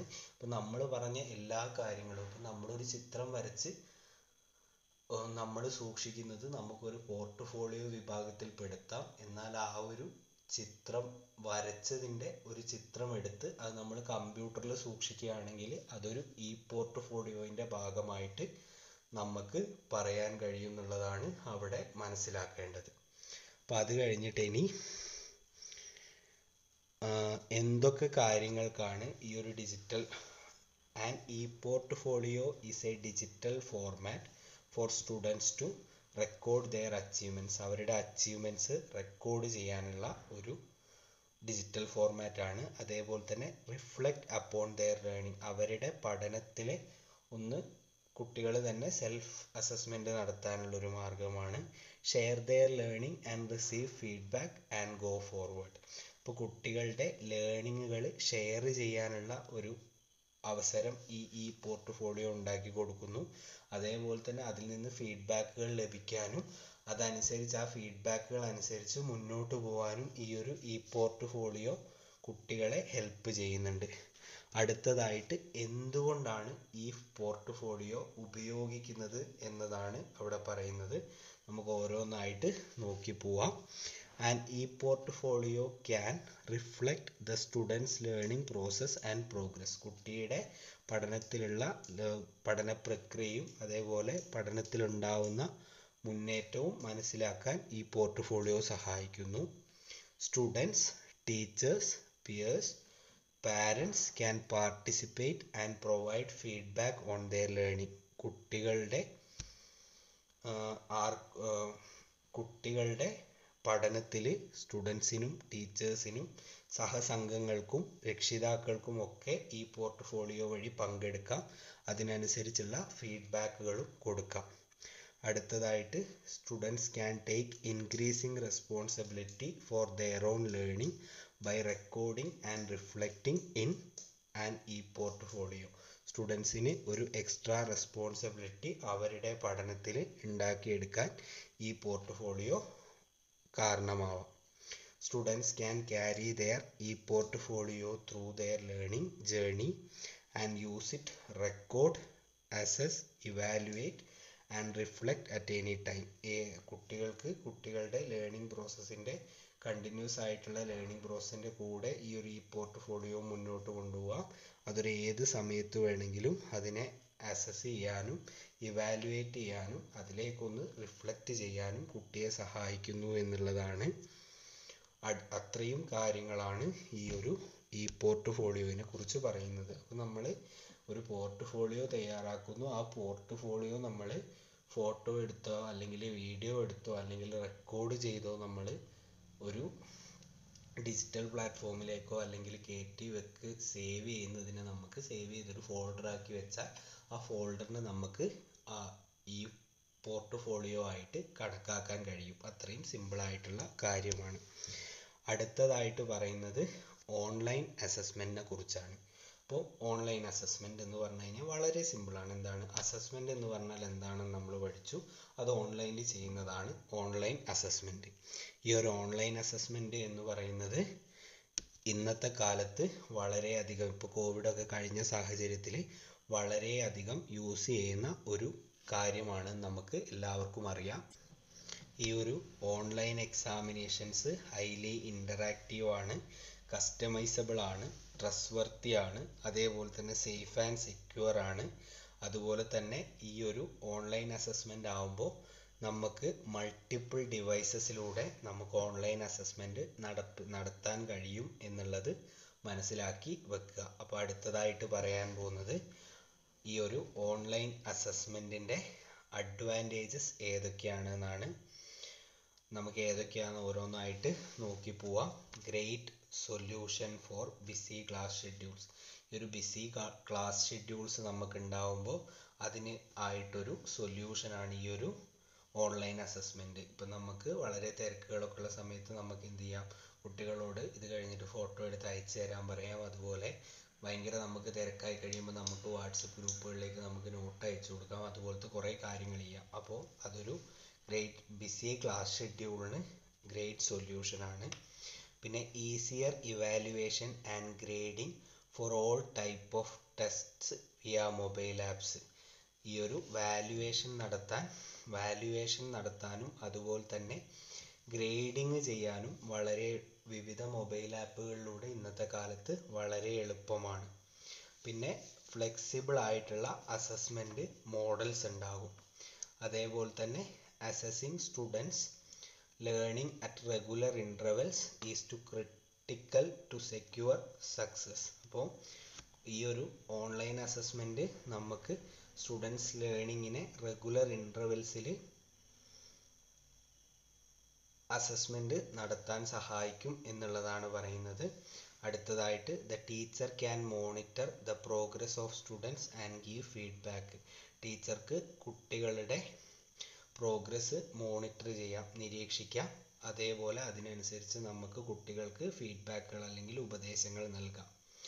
Option four assessment of various language abilities. കുട്ടികളുടെ വേരിയസ് ലാംഗ്വേജ് എബിലിറ്റി മനസ്സിലാക്കാൻ എളുപ്പമായിട്ടുള്ള ഒരു മാർഗമാണ് ഈ ഒരു ഓൺലൈൻ അസസ്മെൻറ്റ് എന്ന് പറയുന്നത്. പിന്നെ it allows for feedback in A variety of media. Variety of മീഡിയകളിൽ ഫീഡ്ബാക്ക് ചെയ്യാൻ അവസരം നമുക്ക് ഓൺലൈൻ അസസ്മെൻറ്റിലൂടെ ലഭിക്കുന്നുണ്ട്. It allows for self assessment and Peer assessment. Self assessment നടത്താനും അതേപോലെ തന്നെ പീർ അസസ്മെൻറ്റ് നടത്താനും നമ്മൾ ഈ ഒരു ഓൺലൈൻ അസസ്മെൻറ്റ് സഹായിക്കുന്നുണ്ട്. ഈ ഒരു ഓൺലൈൻ അസസ്മെൻറ്റ് ടൈം സേവിങ് ആണ്. അതേപോലെ തന്നെ ഈ ഒരു ഓൺലൈൻ അസസ്മെൻറ്റ് എന്ന് പറയുന്നത് വളരെ എളുപ്പവും അതേപോലെ തന്നെ അക്യുറേറ്റുമാണ് എന്നുള്ളതും ഇതിൻ്റെ ഒരു സവിശേഷതയാണ്. അപ്പം നമുക്ക് കുറേയൊക്കെ നമ്മുടെ ഒരു ലോജിക്ക് തന്നെ വെച്ച് എഴുതാൻ പറ്റുന്ന ഒരു കാര്യമാണ്. അപ്പോൾ അതൊക്കെ വെച്ച് നമ്മളൊന്ന് കൃത്യമായിട്ട് വായിച്ചിട്ട് പോയാൽ ഈസി ആയിട്ട് നമുക്ക് മാർക്ക് സ്കോർ ചെയ്യാൻ പറ്റുന്ന ഒരു ഭാഗമാണ്. അപ്പോൾ ഓൺലൈൻ അസസ്മെൻറ്റ് അവിടെ തീർന്നു. അടുത്തതായിട്ട് ടേം ആൻഡ് അസസ്മെൻറ്റ്. നമുക്ക് എല്ലാവർക്കും അറിയുന്നതും നമ്മൾ വളർന്നു വന്നൊരു സിസ്റ്റത്തിൽ നമ്മൾ ഒരുപാട് ടേം ആൻഡ് അസസ്മെൻറ്റ് പരീക്ഷകളൊക്കെ എഴുതിയിട്ടുണ്ട്. അപ്പോൾ അതെന്തൊക്കെയാണ്, നമുക്ക് അതിനെക്കുറിച്ച് പറയുന്ന കാര്യങ്ങൾ എന്തൊക്കെയാണെന്ന് നമുക്ക് ഒന്ന് നോക്കാം. ആദ്യമായിട്ട് ടേം ആൻഡ് അസസ്മെൻറ്റ് എന്താണെന്നൊന്ന് മനസ്സിലാക്കുക. Term and assessment is the assessment of learning after A term. അതായത് ഒരു ടേമിന് ശേഷമുള്ള അസസ്മെൻറ്റ് ഓഫ് ലേണിംഗ് ആണ്. നമ്മൾ പഠിച്ച കാര്യത്തെ പരിശോധിക്കലാണ് ഈ ഒരു ടേം ആൻഡ് അസസ്മെൻറ്റ് എന്ന് പറയുന്നത്. It helps to assess the knowledge constructed by the child within A specific periodic time.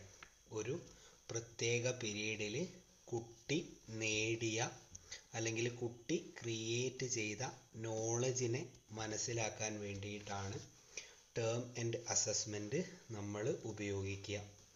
It gives A clear picture of the ability of the learner to sequence the knowledge critically and use it in A new situation.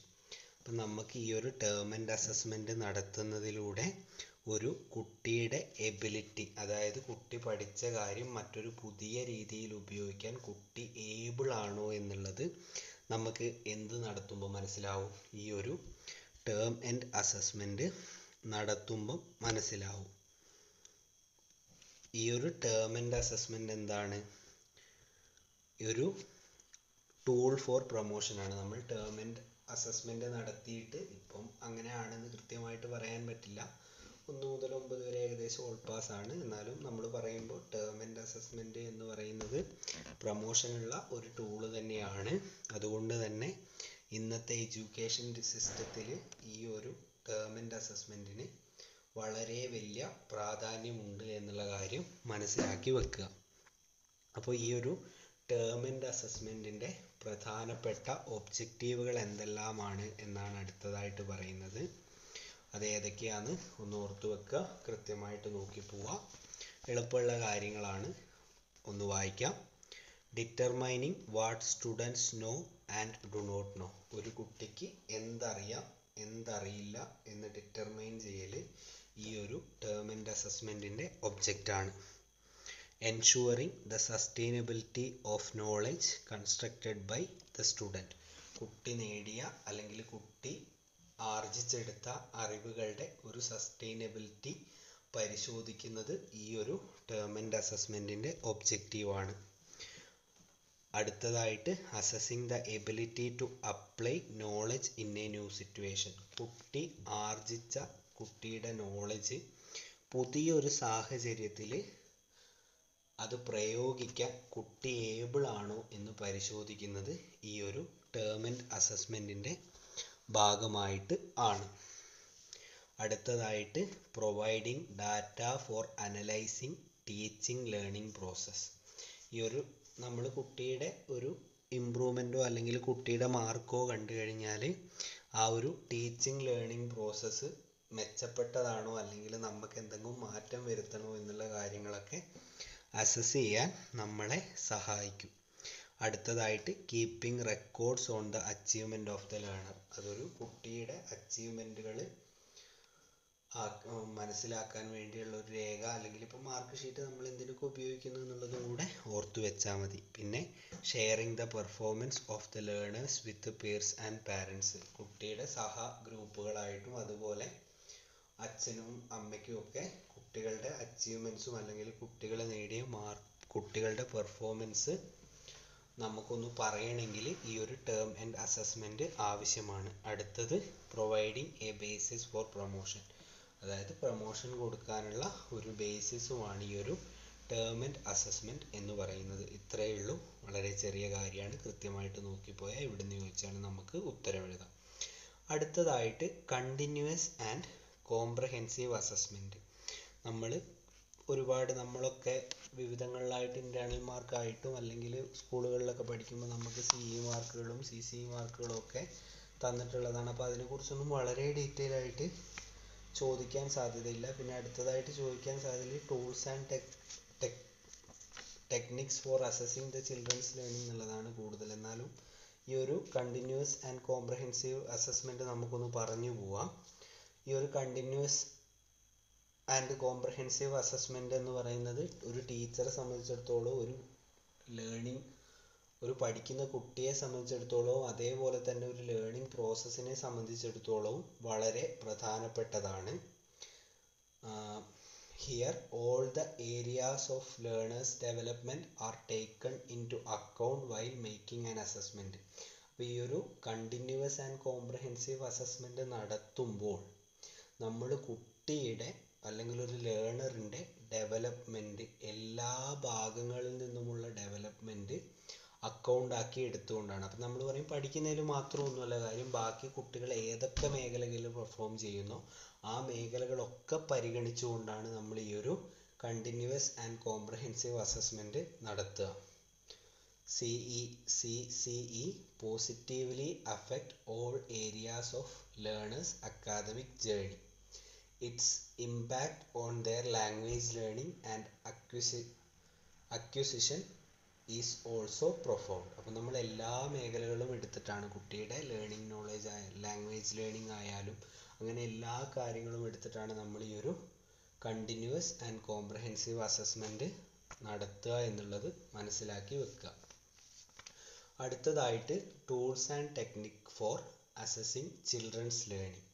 അപ്പോൾ ഇത് കൃത്യമായിട്ട് ഇതിൽ പറഞ്ഞിരിക്കുന്ന കാര്യങ്ങൾ എന്തൊക്കെയാണെന്ന് വെച്ചാൽ, ഏതൊക്കെയാണ് assessment ചെയ്യാനുള്ള കുട്ടിയുടെ ലേണിംഗ് അസസ്മെൻറ്റ് ചെയ്യാനുള്ള ടൂളുകൾ, ഈ ഒരു ടൂളിൻ്റെ സ്ട്രെങ്ത് എന്താണ്, അഡ്വാൻറ്റേജ് എന്താണ്, ഇതിന് എന്തൊക്കെ പ്രിക്കോഷൻസ് നമ്മൾ എടുക്കണം, പിന്നെ അടുത്തതായിട്ട് how can more values B added എന്നുള്ള കാര്യവും കൂടെ അവിടെ പറഞ്ഞിട്ടുണ്ട്. അപ്പം നമുക്ക് പ്രധാനമായിട്ടും ഏറ്റവും അറിഞ്ഞിരിക്കേണ്ട ഒരു കാര്യം എന്ന് വെച്ചാൽ, നിങ്ങൾ മിനിമം ഒരു ടൂൾസ് എങ്കിലും കൃത്യമായിട്ട് ഏതൊക്കെയാണ് ടൂൾസ് എന്നുള്ളത് മനസ്സിലാക്കി വെക്കുക. അങ്ങനെ ടൂൾസ് മനസ്സിലാക്കി വെച്ച് കഴിഞ്ഞാൽ, നമ്മളിത് സൈക്കോളജിയിലും കഴിഞ്ഞ ഫസ്റ്റ് സെമ്മിലും സെക്കൻഡ് സെമ്മിലും ഒക്കെ പറയുന്ന കാര്യമാണ്, ഈ ഒരു കുട്ടിയുടെ വിലയിരുത്തൽ നടത്താൻ വേണ്ടിയുള്ള പ്രധാനപ്പെട്ട ടൂൾസ്. അപ്പോൾ ഏതൊക്കെയാണ് ടൂൾസ് എന്ന് ഞാനൊന്ന് പറയും. അപ്പോൾ ആ ടൂൾസ് പറഞ്ഞു കഴിഞ്ഞാൽ തന്നെ നമുക്ക് അതിന് വെച്ചുള്ള അതിൻ്റെ അഡ്വാൻറ്റേജും ലിമിറ്റേഷൻസ് ഒക്കെ നമുക്ക് എഴുതാവുന്നതേ ഉള്ളൂ. അപ്പോൾ അവിടെ നിങ്ങൾ ആ പട്ടിക നന്നായിട്ട് വിശദമായിട്ട് കൊടുത്തിട്ടുണ്ട്, അതൊന്ന് വായിക്കുക. ഞാൻ ടൂൾസ് ഏതാണെന്ന് മാത്രമേ പറഞ്ഞു പോകുന്നുള്ളൂ. ഒന്നാമത്തെ ടൂൾ എന്ന് പറയുന്നത് പോർട്ട്ഫോളിയോ ആണ്. പോർട്ട്ഫോളിയോനെ കുറിച്ച് നമ്മൾ വിശദമായിട്ട് പറഞ്ഞിട്ടുണ്ട്. എന്താണ്? It is A collection of students work over A period of time. അത് കുട്ടിയുടെ ഒരു പ്രത്യേക പീരീഡിൽ കുട്ടിയുടെ വർക്കുകളുടെ കളക്ഷനാണ് നമ്മൾ ഈ പോർട്ട്ഫോളിയോ എന്ന് പറയുന്നത്. It could be day to day work, ദിവസവും ചെയ്യുന്ന ഒരു വർക്കായിരിക്കാം, അല്ലെങ്കിൽ selection of the learners best piece of work, കുട്ടിയുടെ ബെസ്റ്റ് ആയിട്ടുള്ള വർക്കുകൾ മാത്രം തിരഞ്ഞെടുത്തും പോർട്ട്ഫോളിയോ തയ്യാറാക്കാം. അടുത്തതായിട്ടുള്ള ഒരു ടൂള് അസൈൻമെൻ്റ് ആണ്. മൂന്നാമതായിട്ടുള്ള ടൂള് പ്രൊജക്റ്റ് ആണ്. നാലാമതായിട്ടുള്ള ടൂൾ ഒബ്സർവേഷൻ അല്ലെങ്കിൽ നിരീക്ഷണമാണ്. അഞ്ചാമതായിട്ടുള്ളത് ചെക്ക് ലിസ്റ്റ് ആണ്. അത് കഴിഞ്ഞിട്ട് വരുന്ന ടൂളുകൾ ഏതാണെന്ന് വെച്ചാൽ ആറാമതൊരു ടൂളും കൂടെ പറയുന്നുണ്ട്, റേറ്റിംഗ് സ്കെയിൽ. ഇതിനെക്കുറിച്ചൊക്കെ വളരെ ഡീറ്റെയിൽ ആയിട്ട് പലതവണ പറഞ്ഞിട്ടുള്ളത് കൊണ്ടാണ് ആവർത്തിക്കാത്തത്. അപ്പോൾ നിങ്ങൾ കൃത്യമായിട്ട് ഈ ടൂൾസ് ഏതൊക്കെയാണെന്ന് പഠിച്ചു കഴിഞ്ഞാൽ തന്നെ നിങ്ങൾക്ക് എന്താക്കാം, കൃത്യമായിട്ട് നമ്മളൊന്ന് മലയാളത്തിലൊന്ന് ആലോചിച്ച് നമുക്ക് എന്താക്കാം, ഉത്തരത്തിലെത്താൻ കഴിയുന്നുള്ളതാണ്. അതുകൊണ്ട് അതിനെക്കുറിച്ച് അത്ര ഡീറ്റെയിൽ ആയിട്ട് പറയുന്നില്ല. എന്നിരുന്നാൽ തന്നെ എല്ലാവരും അത് പഠിക്കണം. കാര്യം വളരെ ഇമ്പോർട്ടൻ്റ് ടോപ്പിക്കാണ്. നിങ്ങൾക്ക് മിനിമം ഏറ്റവും കുറഞ്ഞത് ഈ ഒരു 6 ടൂൾസ്, ഈ ഒരു അസസ്മെൻറ്റിനുള്ള ടൂൾസെങ്കിലും അറിഞ്ഞിരിക്കണം എന്നുള്ളത് നിർബന്ധമാണ്. അടുത്തതായിട്ട് നമ്മൾ പറയാൻ പോകുന്നത് ഫീഡ്ബാക്കിനെ കുറിച്ചാണ്. ഈ ഒരു ഫീഡ്ബാക്ക് നമ്മൾ ഈ ഒരു പാഠം തുടങ്ങുമ്പോൾ പലതവണ പറഞ്ഞു. അപ്പോൾ എന്താണ് ഫീഡ്ബാക്ക് എന്നുള്ള കൃത്യമായിട്ട് മനസ്സിലാക്കുക. അപ്പോൾ ആദ്യമായിട്ട് ഞാൻ ഈ ഒരു ഫീഡ്ബാക്കിൻ്റെ മലയാള അർത്ഥം എന്താണെന്ന് ചോദിച്ചാൽ അതൊരു പ്രതികരണമാണ്. അത് നമ്മൾ ഏതെങ്കിലും ഒരു തരത്തിലുള്ള ഒരു ടാസ്ക് ചെയ്ത് കഴിഞ്ഞാൽ ആ ഒരു ടാസ്കിനുള്ള പ്രതികരണം. ഇപ്പം നമ്മളൊരു ക്ലാസ് എടുക്കുകയാണ്, അപ്പോൾ ക്ലാസ് നല്ലതായിരുന്നു, അല്ലെങ്കിൽ ക്ലാസ് മോശമായിരുന്നു, അല്ലെങ്കിൽ ക്ലാസ് കൂടുതൽ നന്നാക്കാൻ ഇത്തരത്തിലുള്ള കാര്യങ്ങൾ ചെയ്യാമായിരുന്നു തുടങ്ങിയ കാര്യങ്ങളൊക്കെ നമ്മളെ ഒരു പ്രതികരണം, നമ്മളോട് ഇപ്പോൾ ഒന്ന് ചോദിച്ചാൽ ആ സിനിമ നന്നായിരുന്നോ എന്ന് നമ്മളോട് ചോദിച്ചു കഴിഞ്ഞാൽ ആ സിനിമ കൊള്ളാമായിരുന്നു, അല്ലെങ്കിൽ ആ സിനിമ കുറച്ച് വലിപ്പം കൂടുതലായിരുന്നു, അത്രയും ലെങ്ത് വേണ്ടായിരുന്നു എന്നൊക്കെ പറയുന്നത് നമ്മുടെ പ്രതികരണമാണ്. ഈ പ്രതികരണത്തെയാണ് നമ്മൾ ഫീഡ്ബാക്ക് എന്ന് പറയുക. അതാദ്യം വ്യക്തമായിട്ട് മനസ്സിലാക്കുക. ഇനി അടുത്തതായിട്ട് ഞാൻ ഇതിൻ്റെ ഡെഫിനിഷൻ ഒന്ന് പറയാം. Feedback is the information about reactions to the performance of a task which is used as a basis for improvement. Feedback will help teachers to reflect and improve in their classroom performance. It is important to analyze the available evidence and information to arrive at a conclusion. The findings of assessment can be used to give feedback എന്നുള്ളതാണ് പറയുന്നത്. എന്ന് വെച്ച് കഴിഞ്ഞാൽ ഒരു ടീച്ചറെ സംബന്ധിച്ചിടത്തോളം കുട്ടികളുടെ ഭാഗത്തു നിന്നുള്ള ഫീഡ്ബാക്ക്, നമ്മുടെ മെൻറ്റേഴ്സിൻ്റെ ഭാഗത്തു നിന്നുള്ള ഫീഡ്ബാക്ക്, അവരുടെ പാരൻസിൻ്റെ ഭാഗത്തു നിന്നുള്ള ഫീഡ്ബാക്ക് എല്ലാം വളരെ ഇമ്പോർട്ടൻ്റ് ആണ് എന്നുള്ളതാണ് പറയുന്നത്. കാര്യം ഈ ഒരു ഫീഡ്ബാക്ക് കിട്ടിയാൽ മാത്രമേ നമുക്ക് അതിനനുസരിച്ച് നമ്മുടെ ക്ലാസ് നന്നാവുന്നുണ്ടോ, നമ്മുടെ ക്ലാസ് നന്നാക്കാൻ എന്തൊക്കെ കാര്യങ്ങൾ ചെയ്യാം, ഇത് കുട്ടികളെ ബോറടിപ്പിക്കാണ്ട് കൊണ്ടുപോകാൻ സഹായിക്കുന്നുണ്ടോ തുടങ്ങിയ കാര്യങ്ങളൊക്കെ മനസ്സിലാക്കാൻ കഴിയും. അതുകൊണ്ട് ഫീഡ്ബാക്ക് വളരെ ഇമ്പോർട്ടൻ്റ് ആയിട്ടുള്ള കാര്യമാണ്. ആ ഒരു ഫീഡ്ബാക്ക് അനലൈസ് ചെയ്തിട്ട് മാത്രമേ ഓരോ തവണ ടീച്ചർ അടുത്ത ലെസൺ പ്ലാൻ തയ്യാറാക്കുമ്പോൾ ഒക്കെ ഈ ഒരു ഫീഡ്ബാക്ക് നമ്മൾ നല്ല രീതിയിൽ നടത്തിയതിന് മാത്രമേ നമ്മൾ അടുത്ത പ്രവർത്തനങ്ങളിലേക്ക് പോകാവൂ. ഏതൊരു പ്രവർത്തനം ചെയ്യുമ്പോഴും ആ ഒരു പ്രവർത്തനത്തിന് നമുക്ക് കിട്ടാവുന്ന ഒരു എവിഡൻസ് നമ്മൾ കളക്ട് ചെയ്യുക, അല്ലെങ്കിൽ കുട്ടികളുടെ പ്രകടനം. എൻ്റെ ക്ലാസ് ഇഷ്ടപ്പെട്ടോ എന്ന് ചോദിച്ചാൽ ചിലപ്പോൾ കുട്ടികളെല്ലാവരും നമ്മളെ പേടിച്ചുകൊണ്ടൊക്കെ ഇഷ്ടപ്പെട്ടു എന്ന് പറയുമായിരിക്കും. അല്ലെങ്കിൽ വളരെ പ്ലെയിൻ ആയിട്ട് ചോദിച്ചു കഴിഞ്ഞാൽ ചില കുട്ടികളൊക്കെ നമ്മളോട് പറയുമായിരിക്കും. അപ്പോൾ ഏതൊക്കെ തരത്തിൽ മെച്ചപ്പെടുത്താമെന്നും ഏതൊക്കെ തരത്തിൽ നമുക്ക് ഇമ്പ്രൂവ് ചെയ്യാമെന്നുള്ളതും മനസ്സിലാക്കണമെങ്കിൽ ഈ ഒരു ഫീഡ്ബാക്ക് എന്ന് പറയുന്നത് അങ്ങേയറ്റം പ്രധാനപ്പെട്ടതാണ്. അടുത്തതായിട്ട് ഈ ഒരു ഫീഡ്ബാക്ക് എന്തിനൊക്കെ ഹെൽപ്പ് ചെയ്യും എന്നാണുള്ളത് പറയുന്നത്. Promote and reinforce learning. ഇത് ലേണിങ്ങിനെ പ്രൊമോട്ട് ചെയ്യുന്നതും അതേപോലെ തന്നെ റീഇൻഫോഴ്സ് ചെയ്യുന്നതായിരിക്കും. അതേപോലെ തന്നെ strengthen the teacher and pupil relationship. ഒരു കുട്ടിയും ടീച്ചറും തമ്മിലുള്ള റിലേഷൻഷിപ്പ് ഈ ഒരു ഫീഡ്ബാക്ക്, ഇപ്പോൾ ടീച്ചർമാർ ഇമ്പ്രൂവ് ചെയ്യാൻ വേണ്ടി ടീച്ചർമാർ ഫീഡ്ബാക്ക് സ്വീകരിക്കുന്നത് പോലെ തന്നെ ഒരു കുട്ടി ഒരു ക്ലാസ്സിൽ ഒരു പ്രവർത്തനം ചെയ്യുമ്പോഴും നമുക്ക് കുട്ടിക്ക് പലതരത്തിലുള്ള ഫീഡ്ബാക്ക് കൊടുക്കാം. ഇങ്ങനത്തെയൊക്കെ കാര്യങ്ങൾ നിനക്ക് നന്നായിട്ട് ചെയ്യാമായിരുന്നു, ഇത് കുറച്ചുകൂടെ നന്നായിട്ട് പ്രിപ്പയർ ചെയ്യാമായിരുന്നു, ആ രീതിയിൽ പറയായിരുന്നു, ആക്ഷൻസ് ഒക്കെ വെച്ച് പറയായിരുന്നു തുടങ്ങിയ ഒരുപാട് കാര്യങ്ങൾ പറഞ്ഞ് കുട്ടിയെ നമ്മൾ കൂടുതൽ മെച്ചപ്പെടുത്താനായിട്ടുള്ള ഒരു പോസിറ്റീവ് വർത്തമാനമൊക്കെ ആയിട്ട് നമുക്കൊരു ഫീഡ്ബാക്കിനെ കാണാം. അത് ഒരു കുട്ടിയും ഒരു ടീച്ചറും തമ്മിലുള്ള ബന്ധം കൂടുതൽ ദൃഢപ്പെടുത്തും. പിന്നെ അതേപോലെ തന്നെ feedback gives opportunity reflect and refine. നമുക്ക് സ്വന്തമായിട്ട് ആ ഒരു കാര്യത്തെ മനസ്സിലാക്കാനും അതിനനുസരിച്ച് അടുത്തത് എങ്ങനെ മെച്ചപ്പെടുത്താമെന്ന് മനസ്സിലാക്കാനും ഈ ഒരു ഫീഡ്ബാക്ക് സഹായിക്കുന്നുണ്ട്. Feedback will lead to positive action and help the child to correct and advance in learning. അപ്പോൾ ഒരു ഫീഡ്ബാക്ക് എന്ന് പറയുന്നത് ഒരു പോസിറ്റീവ് ആക്ഷനിലേക്ക് കുട്ടിയെ നയിക്കും. അതുപോലെ തന്നെ കുട്ടിയെ കറക്റ്റായിട്ടും കുട്ടി അതേപോലെ തന്നെ ലേണിങ്ങിൽ അഡ്വാൻസ് ചെയ്യാനും കുട്ടിയെ സഹായിക്കും എന്നുള്ളതാണ് പറയുന്നത്. അടുത്തതായിട്ട് പറയുന്നത് techniques of class room assessment. നമുക്ക് ക്ലാസ് റൂം അസസ്മെൻറ്റ് നടത്താൻ വേണ്ടി ഏതൊക്കെ ടെക്നിക്സ് ഉപയോഗിക്കാം എന്നുള്ളതാണ്. വേഗം പറഞ്ഞു പോവാം, വളരെ എളുപ്പമുള്ള കാര്യങ്ങളാണ്.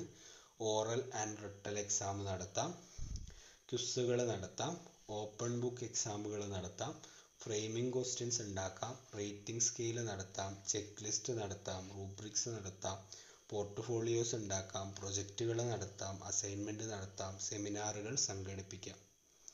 ഇതൊക്കെയാണ് പ്രധാനമായിട്ടും ഒരു ക്ലാസ് റൂം അസസ്മെൻറ്റിന് വേണ്ടി ചെയ്യാൻ പറ്റിയ കാര്യങ്ങൾ. അടുത്തതായിട്ട് പറയുന്നത് construction of A language achievement test ആണ്. എന്ന് വെച്ചാൽ നമുക്കൊരു ലാംഗ്വേജ് അച്ചീവ്മെൻറ്റ് ടെക്സ്റ്റ് എങ്ങനെ കൺസ്ട്രക്റ്റ് ചെയ്യാം, അല്ലെങ്കിൽ നമ്മളിപ്പോൾ ഒരു പരീക്ഷ നടത്തുമ്പോൾ ആ ഒരു പരീക്ഷയ്ക്ക് ചോദ്യങ്ങൾ തയ്യാറാക്കുമ്പോൾ നമ്മൾ കടന്നു പോകേണ്ട വിവിധങ്ങളായിട്ടുള്ള സ്റ്റെപ്പുകളാണ് ഇവിടെ പറയുന്നത്. അപ്പോൾ ഒരു ലാംഗ്വേജ് അച്ചീവ്മെൻറ്റ് ടെസ്റ്റിന് തയ്യാറാക്കുമ്പോൾ നമ്മൾ വെറുതെ അങ്ങ് പോയി ഒരു വിവിധങ്ങളായ ക്വസ്റ്റ്യനും ഇട്ട് കൊടുക്കലല്ല. ഇതിന് പിന്നിൽ വ്യക്തമായിട്ട് ഒരു ബ്ലൂ പ്രിൻ്റ് തയ്യാറാക്കാൻ നമ്മൾ പറയില്ലേ, ഈ ഒരു ബ്ലൂ പ്രിൻ്റ് തയ്യാറാക്കുന്ന പ്രവർത്തനമുണ്ട്. അപ്പോൾ അത് ഏതൊക്കെയാണെന്ന് നമുക്ക് കൃത്യമായിട്ട് ഒന്ന് നോക്കാം. Major steps involve in the construction of A achievement test. ഒരു അച്ചീവ്മെൻറ്റ് ടെസ്റ്റിൽ ഉണ്ടാവുന്ന മേജർ സ്റ്റെപ്പുകൾ ഏതൊക്കെയാണെന്നാണ്. ആദ്യത്തേത് പ്ലാനിങ് ഓഫ് ദി സ്റ്റെപ്പാണ്.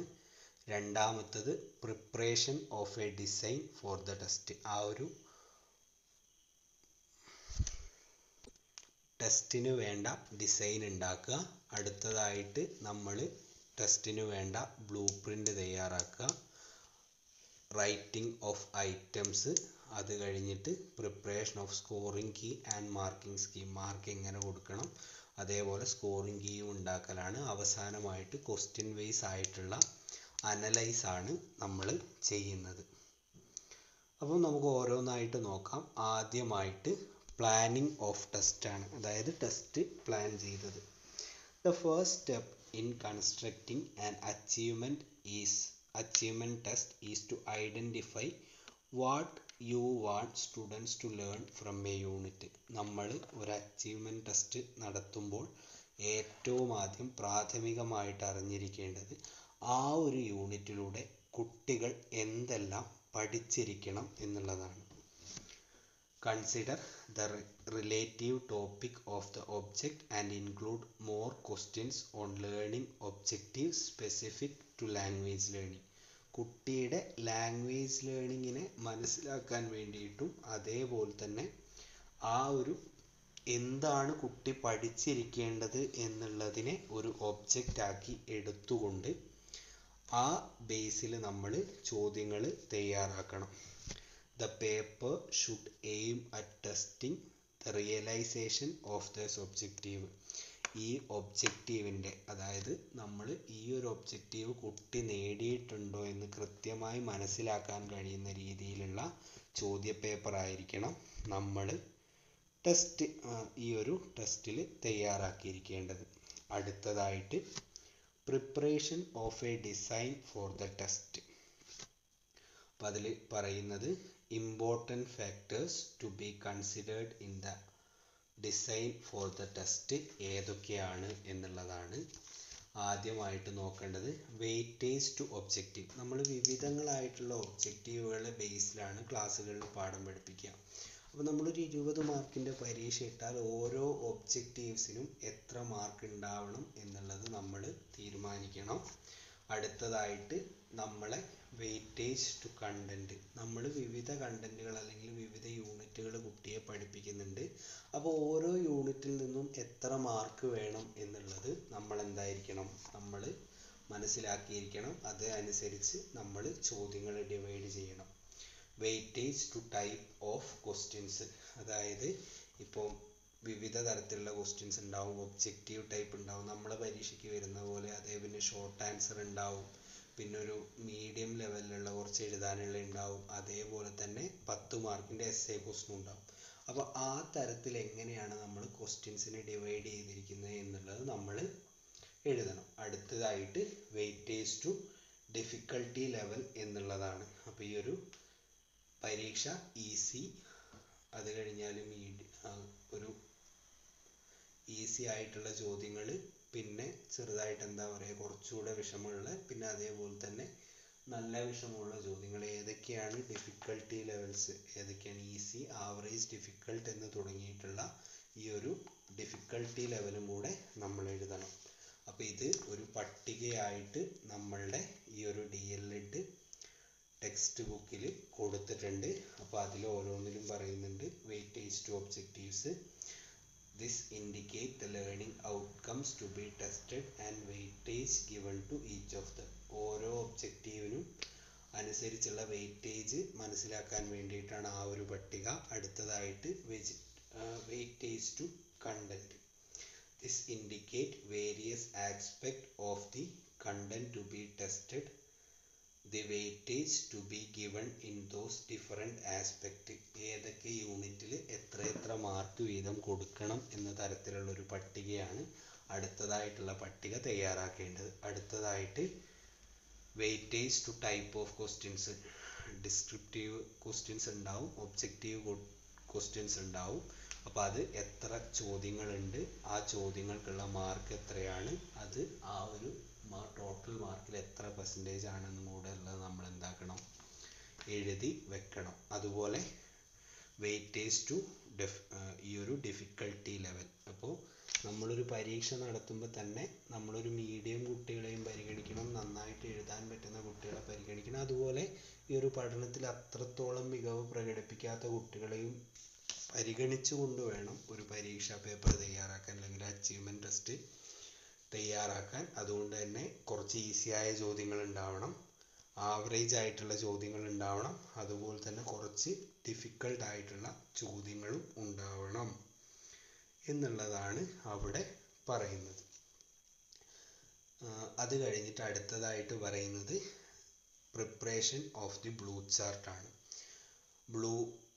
അല്ലെങ്കിൽ ബ്ലൂ പ്രിൻ്റ് ആണ്. Blue print is the 3-dimensional chart showing in the placement of the unit type of questions and scores. അതായത് blue print എന്ന് പറഞ്ഞു കഴിഞ്ഞാൽ നമ്മൾ ഇവിടെ തയ്യാറാക്കിയ ഈ ഒരു 3 കാര്യങ്ങൾ അല്ലെങ്കിൽ 4 കാര്യങ്ങളുണ്ടല്ലോ, weightage of objectives, weightage to content, weightage of difficulty തുടങ്ങിയ എല്ലാ കാര്യങ്ങളും നമ്മളൊരു ബ്ലൂ പ്രിൻ്റിൽ ചെയ്യും. ഈ ഒരു ബ്ലൂ പ്രിൻ്റിൻ്റെ ഫോർമാറ്റ് ഇവിടെ കൊടുത്തിട്ടുണ്ട്. ആ ഫോർമാറ്റ് ഒന്ന് കണ്ട് മനസ്സിലാക്കുക. നമ്മൾ പരീക്ഷയുടെ ഭാഗമായിട്ടും ഇൻറ്റേൺഷിപ്പിൻ്റെ ഭാഗമായിട്ടും പരീക്ഷ നടത്തുന്നതിന് മുമ്പ് നമ്മൾ ബ്ലൂ പ്രിൻ്റ് ഒക്കെ തയ്യാറാക്കിയിട്ടാണ് ചെയ്യുക.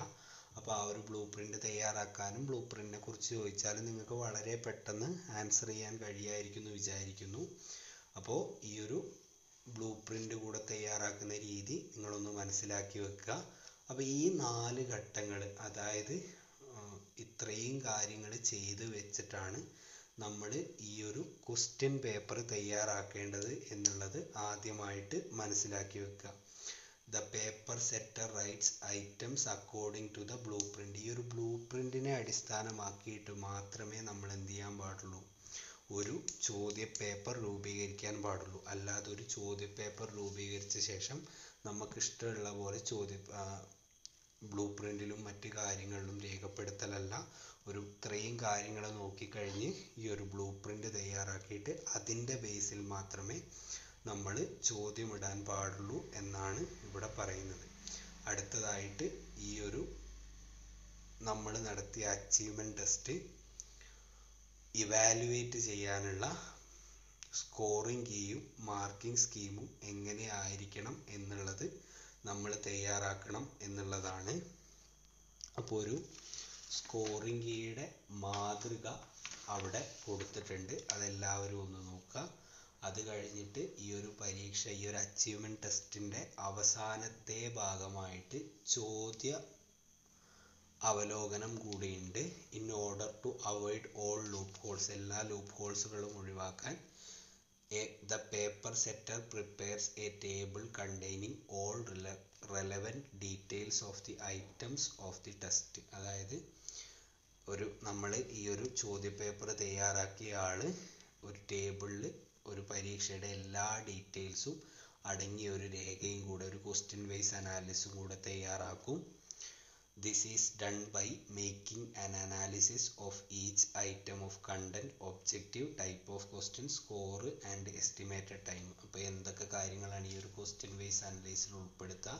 യൂണിറ്റ് ഉൾപ്പെടുത്തും, ലേണിംഗ് അസസ്മെന്റ് ഉൾപ്പെടുത്തും, ലേണിംഗ് ഔട്ട്കംസ് ഉൾപ്പെടുത്തും. ഈ ഒരു ലേണിംഗ് ഔട്ട്കംസിന് വേണ്ട ടൈപ്പ് ഓഫ് ക്വസ്റ്റ്യൻസ് ഏതൊക്കെയാണെന്ന് ഉൾപ്പെടുത്തും. അത് കഴിഞ്ഞിട്ട് സ്കോർസ് ഉൾപ്പെടുത്തും. അതിന് ഒരു അധ്യാപിക കണക്കാക്കുന്ന എസ്റ്റിമേറ്റഡ് ആയ ടൈമും ഉൾപ്പെടുത്തും. ഇത്രയും കാര്യങ്ങൾ ചെയ്താൽ മാത്രമേ ഒരു അച്ചീവ്മെന്റ് ടെസ്റ്റ് പൂർണ്ണമായിട്ട് നടത്താൻ കഴിയൂ എന്നുള്ളതാണ് പറയുന്നത്. അപ്പോൾ ഇത്രയും കാര്യങ്ങളാണ് ഈ ഒരു അസസ്മെന്റ് എന്നുള്ള രണ്ടാമത്തെ ചാപ്റ്ററിൽ പറയുന്നത്. അപ്പോൾ ഇത് നന്നായിട്ട് പഠിച്ചു കഴിഞ്ഞാൽ, വ്യക്തമായി മനസ്സിലാക്കി പഠിച്ചു കഴിഞ്ഞാൽ. എല്ലാവർക്കും നമസ്കാരം. ആസ്പിരന്റ് ലേണിംഗ് അക്കാദമിയുടെ പുതിയൊരു വീഡിയോയിലേക്ക് എല്ലാവർക്കും സ്വാഗതം. ഇന്ന് നമ്മൾ വന്നിരിക്കുന്നത് DLEDൻ്റെ ഒരു ക്ലാസ്സുമായിട്ടാണ്.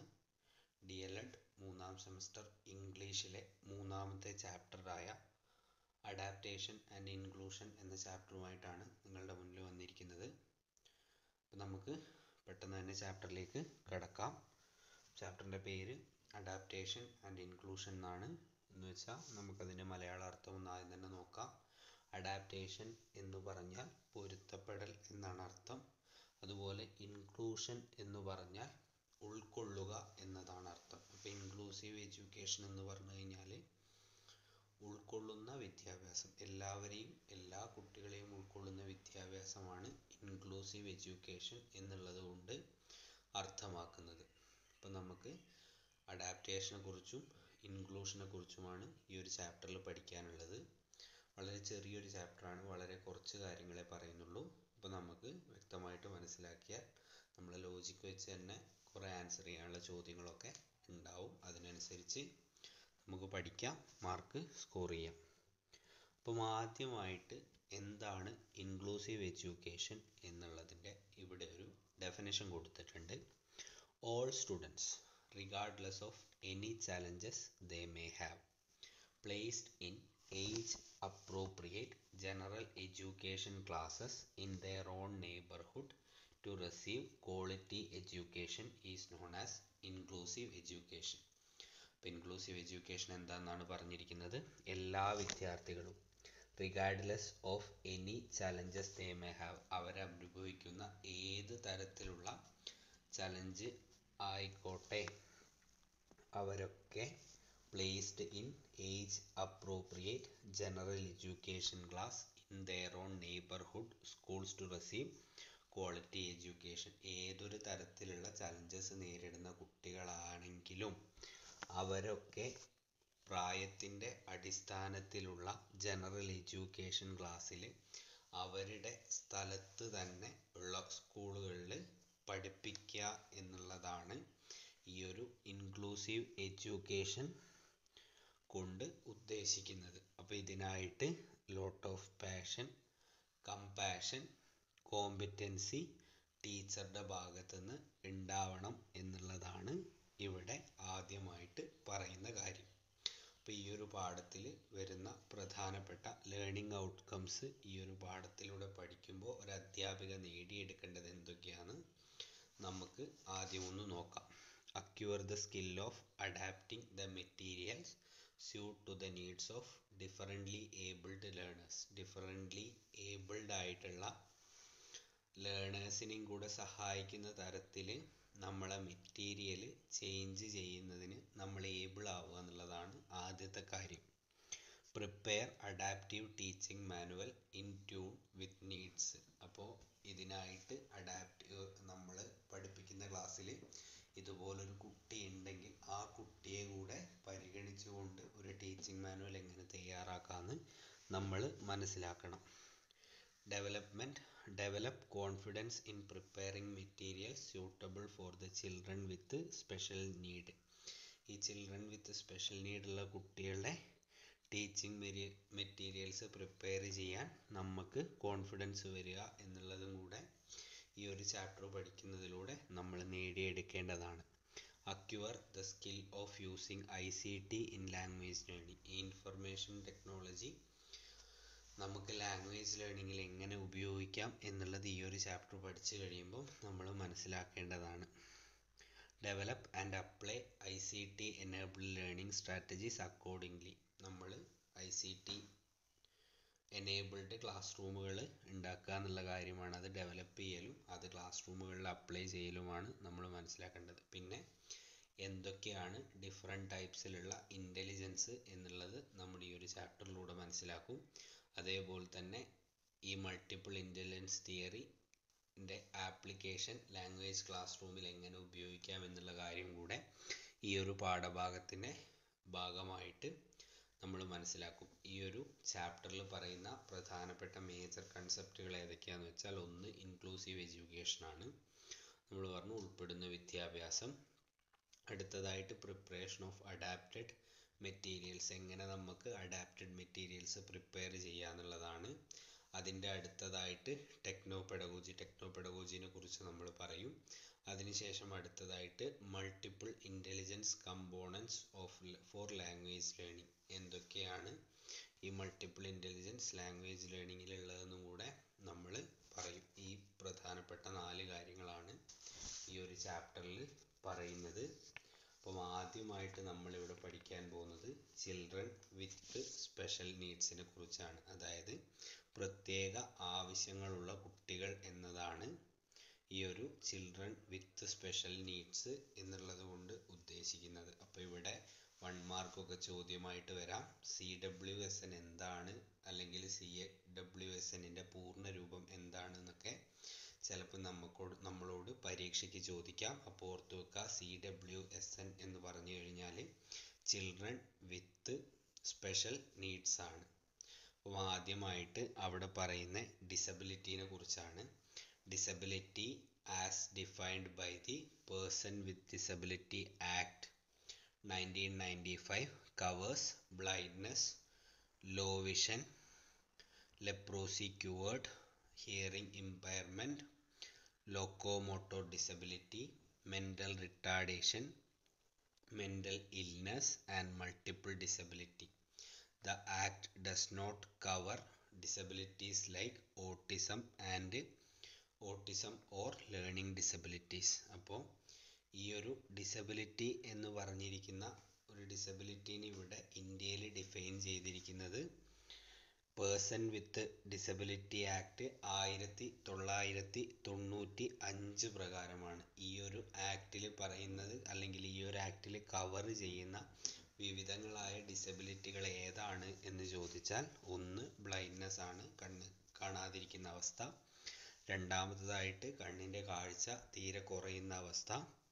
മൂന്നാമതായിട്ട് ലെപ്രോസി ക്യൂവേർഡ് എന്ന് വെച്ചാൽ കുഷ്ഠരോഗം ഭേദമായതാണ് ഉദ്ദേശിക്കുന്നത്. അടുത്തതായിട്ട് ഹിയറിംഗ് ഇമ്പയർമെൻറ്റ്, ചെവികൾക്കുള്ള കുഴപ്പം, കേൾവിക്കുള്ള കുഴപ്പം. പിന്നെ ലോക്കോമോട്ടർ ഡിസബിലിറ്റി എന്ന് പറഞ്ഞാൽ നമ്മളെ ചലനാത്മകമായ പ്രശ്നങ്ങൾ നേരിടുന്നത്. പിന്നെ മെൻ്റൽ റിട്ടാർഡേഷൻ, മെൻ്റൽ ഇൽനെസ്, മാനസികമായ പ്രശ്നങ്ങൾ നേരിടുന്നവർ. പിന്നെ മൾട്ടിപ്പിൾ ഡിസബിലിറ്റി, വേറെ ഡിസബിലിറ്റി മൾട്ടിപ്പിൾ ആയിട്ടുള്ള ഡിസബിലിറ്റികളുള്ളവർ എന്നിവരാണ് ഈ ഒരു person with disability act 1995 cover ചെയ്യപ്പെടുന്നത്. ബാക്കി ഓട്ടിസം അല്ലെങ്കിൽ ലേണിംഗ് ഡിസബിലിറ്റി പോലുള്ള രോഗങ്ങൾ ഈ ഒരു ഡിസബിലിറ്റി ആക്ട് 1995 പെടില്ല എന്നുള്ളത് മനസ്സിലാക്കി വെക്കുക. അടുത്തതായിട്ട് ഈ ഒരു പാഠഭാഗത്ത് പ്രധാനമായിട്ടും പറയുന്ന ടീച്ചർമാർ മനസ്സിലാക്കിയിരിക്കേണ്ട ചില റെലവൻറ്റ് ഡിസബിലിറ്റീൻ്റെ ഡെഫിനിഷനും കൺസെപ്റ്റുകളുമാണ് ഇവിടെ ആദ്യമായിട്ട് പറയുന്നത്. അപ്പോൾ അങ്ങനെ പലതരത്തിലുള്ള ഡിസേബിലിറ്റികളെ കുറിച്ച് പറയുന്നുണ്ട്. വിഷ്വൽ ഇമ്പയർമെൻ്റ് ഉണ്ട്, ഹിയറിംഗ് ഇമ്പയർമെൻ്റ് ഉണ്ട്, ഫിസിക്കൽ ഇമ്പയർമെൻറ്റ്സ് ഉണ്ട്, മെൻ്റൽ റിട്ടാർഡേഷൻ ഉണ്ട്, ലോക്കോമോട്ടർ ഡിസബിലിറ്റീസ് ഉണ്ട്.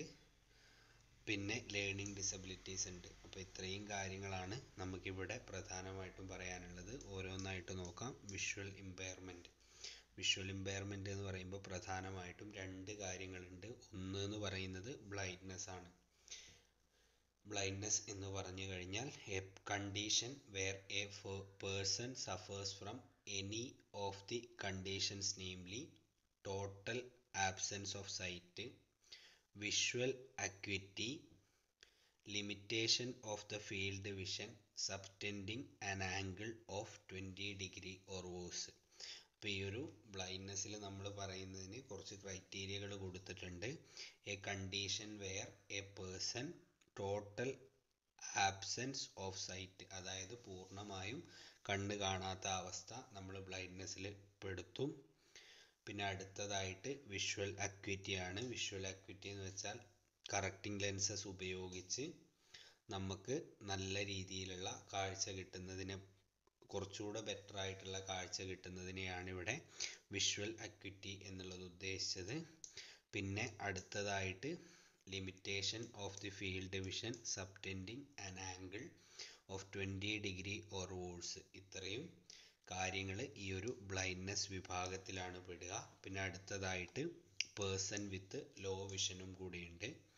A person with impairment of visual functioning uses assistive device for planning or execution of a task even after the treatment or standard refractive correction.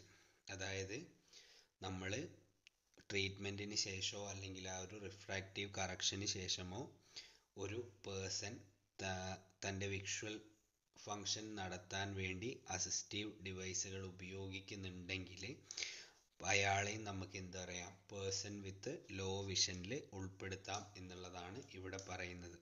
അടുത്തതായിട്ട് hearing impairment ആണ്. A condition in which A person losses 60 decibels or more in the better year in the കൺവേർഷണൽ range of frequencies. അതായത് ഒരു വ്യക്തിക്ക് എത്ര decibel വരെയുള്ള loss, 60 decibels or more, 60 ഡെസിബലോ അതിൽ കൂടുതലോ ഉള്ള ഈ ഒരു ഹിയറിംഗ് ലോസ് വന്നു കഴിഞ്ഞാൽ, അതായത് ബെറ്റർ ഇയറിൽ കൂടുതൽ നന്നായിട്ട് കേൾക്കുന്ന ചെവിയിൽ ഈ 60 അല്ലെങ്കിൽ 60-ൽ കൂടുതൽ ഡെസിബലോ വിഷൻ ലോസ് വന്നു കഴിഞ്ഞാൽ നമുക്ക് അയാളെ ഹിയറിംഗ് പ്രശ്നമുള്ള ആളായിട്ട് കണക്കാക്കാൻ കഴിയും. അടുത്തതായിട്ട് ഫിസിക്കൽ ഇമ്പയർമെൻ്റ് ആണ്. Missing or defective body part and ambulant limb, paralysis after polio, restricted pulmonary capacity, nearsightedness, mental retardation, limited hearing capacity, facial disfigurement or other abnormal conditions എന്നിവയാണ് ഫിസിക്കൽ ഇമ്പയർമെൻറ്റ്സ് പെടുക. അതായത് നമുക്കറിയാം physical impairments എന്ന് പറഞ്ഞു കഴിഞ്ഞാൽ എന്തൊക്കെ വരും, paralyse after polio വരും, പോളിയോയ്ക്ക് ശേഷം പാരലൈസ് ആയ ആളുകൾ പെടും, പിന്നെ ലിമിറ്റഡ് ഹിയറിംഗ് കപ്പാസിറ്റി ഉള്ള ആൾക്കാർ വരും, പിന്നെ missing or defective body part, ഏതെങ്കിലും ഒരു ബോഡി പാർട്ട് പോയിട്ടുണ്ടെങ്കിലോ അതിനെന്തെങ്കിലും ഡിഫക്റ്റ് ഉണ്ടെങ്കിലോ പെടും, മെൻ്റലി റിട്ടാർഡഡ് ആയിട്ടുള്ള ആൾക്കാർ പെടും, പിന്നെ ഫേഷ്യൽ ഡിസ്ഫിഗർമെൻ്റ് ഉള്ള ആളുകളും ഈ ഒരു ഹിയറിംഗ് ഇമ്പയർമെൻറ്റ് ഫിസിക്കൽ ഇമ്പയർമെൻറ്റ് ഭാഗത്ത് പെടും. നിങ്ങൾക്കൊന്ന് വായിച്ചതിൻ്റെ അർത്ഥം മനസ്സിലാക്കി. വിഷ്വൽ എന്ന് വെച്ചാൽ കാഴ്ച ശക്തി പ്രശ്നമുള്ളവർ, ഹിയറിംഗ് എന്ന് വെച്ചാൽ കേൾവി ശക്തി പ്രശ്നമുള്ളവർ, ഫിസിക്കൽ എന്ന് വെച്ച് കഴിഞ്ഞാൽ എന്താ പറയുക, നമ്മുടെ ശരീരഭാഗത്തിന് പ്രത്യേകമായിട്ട് എന്തെങ്കിലും ഡിഫക്റ്റ് ഉണ്ടെങ്കിൽ അത് ഫിസിക്കൽ ഇമ്പയർമെൻ്റ് ആയിരിക്കും. അടുത്തതായിട്ട് മെൻ്റൽ റിട്ടാർഡേഷൻ ആണ്. A condition of arrested or incompleted development of A mind of a person which is specially characterized by abnormality of intelligence. അതായത് cognitive, language, motor and social abilities is mental retardation എന്നാണ് പറയുക. അപ്പോൾ mental retardation എന്ന് പറയുന്നത് ഒരു കണ്ടീഷനാണ്. അതെന്ന് വെച്ചാൽ incomplete development of A mind of A person എന്നുള്ളതാണ് അവിടെ മനസ്സിലാക്കി വെക്കേണ്ടത്. Incomplete development of A mind, പൂർണ്ണമായിട്ടും അവരുടെ മൈൻഡ് ഡെവലപ്പ് ആയിട്ടില്ലെങ്കിലാണ് നമ്മൾ മെൻ്റലി റിട്ടാർഡഡ് ആയിട്ടുള്ള ആളുകളാണ് എന്ന് പറയാം. അടുത്തതായിട്ട് ലോക്കോമോട്ടർ ഡിസബിലിറ്റി ആണ്. It is the disability of bones, joints or muscle leading to substantial restriction of the movement of the limbs or usual form of cerebral palsy. Some common condition giving rise to locomotive disability could be poliomyelitis, cerebral palsy, injuries of spine, head, soft tissues and fractures etc. അപ്പോൾ locomotor disability എന്ന് പറഞ്ഞു കഴിഞ്ഞാൽ അത് ബോൺസിനോ ജോയിൻസിനോ മസിലിനോ ഉണ്ടാകുന്ന disabilities ആണ്. ഈ ഒരു disability നമ്മളെ റെസ്ട്രിക്ഷൻ മൂവ്മെൻറ്റ്, നമ്മളെ ലിംബിൻ്റെ റെസ്ട്രിക്ഷനും അതുപോലുള്ള മൂവ്മെൻറ്റുകളൊക്കെ റെസ്ട്രിക്റ്റ് ചെയ്യാൻ കാരണമാകുന്ന തരത്തിലുള്ള ഡിസബിലിറ്റീനെയാണ് നമ്മൾ ലോക്കോമോട്ടോർ ഡിസബിലിറ്റി എന്ന് പറയുക. ഇതിന് കാരണമായത് ചിലപ്പോൾ സെറിബ്രൽ പാൾസി ആയിരിക്കാം, സ്പൈനിനുണ്ടായ ഇഞ്ചുറി ആയിരിക്കാം, അതേപോലെ തലയ്ക്കുള്ള ഇഞ്ചുറി ആയിരിക്കാം, അതേപോലെ സോഫ്റ്റ് ടിഷ്യൂവിന് വന്ന ഇഞ്ചുറി ആയിരിക്കാം. അതുപോലുള്ള പല കാരണങ്ങളും കൊണ്ട് ഇത് സംഭവിക്കാം. ലോക്കോമോട്ടോർ ഡിസബിലിറ്റി എന്ന് പറഞ്ഞാൽ ചലനപരമായ പ്രശ്നങ്ങളാണ് ലോക്കോമോട്ടർ ഡിസബിലിറ്റിയിൽ ഉണ്ടാവുക എന്നുള്ളത് എന്താക്കുക, നിങ്ങൾ ഓർത്തിരിക്കുക. അടുത്തതായിട്ട് ലേണിംഗ് ഡിസബിലിറ്റി ആണ്. ലേണിംഗ് ഡിസബിലിറ്റിയിൽ പ്രധാനമായിട്ടും 5 എണ്ണമാണ് പറയുന്നത്. അതൊന്ന് ഡിസ്ലെക്സിയ, രണ്ടാമത്തത് ഡിസ്പ്രാക്സിയ, മൂന്നാമത്തത് ഡിസ്ഗ്രാഫിയ, നാലാമത്തത് ഡിസ്കാൽക്കുലിയ. അടുത്തതായിട്ട് attention deficient and hyper activity disorder ആണ്. അത് ADHD എന്നും അറിയപ്പെടുന്നുണ്ട്. അപ്പോൾ നമുക്ക് ഓരോന്നായിട്ട് നോക്കി പോവാം. ആദ്യത്തേത് dyslexia. Dyslexia difficulty with language in various uses, not always reading. അതായത് ലാംഗ്വേജ് യൂസസിൽ ഡിഫിക്കൽട്ടി നേരിടുന്നതിനെയാണ് നമ്മൾ ഡിസ്ലെക്സിയ എന്ന് പറയുന്നത്. അപ്പോൾ അത് എപ്പോഴും റീഡിങ് മാത്രമല്ല, ബാക്കി വിവിധങ്ങളായ പ്രവർത്തനങ്ങളിൽ ലാംഗ്വേജിൽ നേരിടുന്ന പ്രശ്നത്തെ നമുക്ക് ഡിസ്ലെക്സിയ എന്ന് പറയാം. അടുത്തതായിട്ട് ഡിസ്പ്രാക്സിയ ആണ്. Condition affecting physical coordination causing difficulty to make an appropriate body response. Dyspraxia എന്ന് പറഞ്ഞു കഴിഞ്ഞാൽ അതൊരു കണ്ടീഷനാണ്. അത് നമ്മുടെ ഫിസിക്കൽ കോർഡിനേഷനെയാണ് എഫക്റ്റ് ചെയ്യുക. അങ്ങനെ ഫിസിക്കൽ കോർഡിനേഷനെ അത് എഫക്റ്റ് ചെയ്യുമ്പോൾ നമുക്ക് അപ്രോപ്രിയേറ്റ് ആയിട്ടുള്ള, ആവശ്യമായിട്ടുള്ള ഒരു ബോഡി റെസ്പോൺസ് കൊടുക്കാൻ കഴിയാത്ത അവസ്ഥയാണ് നമ്മൾ ഡിസ്പ്രാക്സിയ എന്ന് പറയുന്നത്. അടുത്തതായിട്ടുള്ളത് ഡിസ്ഗ്രാഫിയ ആണ്. Difficulty with the act of writing in technical as well as expressive sense. There may also difficulty with spelling. Dysgraphia എന്ന് പറഞ്ഞാൽ റൈറ്റിങ്ങിന് ഉണ്ടാവുന്ന പ്രശ്നമാണ് പ്രധാനമായിട്ടും പറയുന്നത്. അതുകൊണ്ട് തന്നെ ഇത് സ്പെല്ലിംഗ് ഡിഫിക്കൽട്ടി ഉണ്ടാക്കാനും ഇത് കാരണമാകാറുണ്ട് എന്നുള്ളത് ഓർത്തു വെക്കുക. അടുത്തതായിട്ട് ഡിസ്കാൽക്കുലിയ. ആ ഒരു വാക്ക് തന്നെയുണ്ട്. ഡിസ്കാൽക്കുലിയ എന്ന് വെച്ചാൽ ഡിഫിക്കൽട്ടി വിത്ത് കാൽക്കുലേഷൻ ആണ്.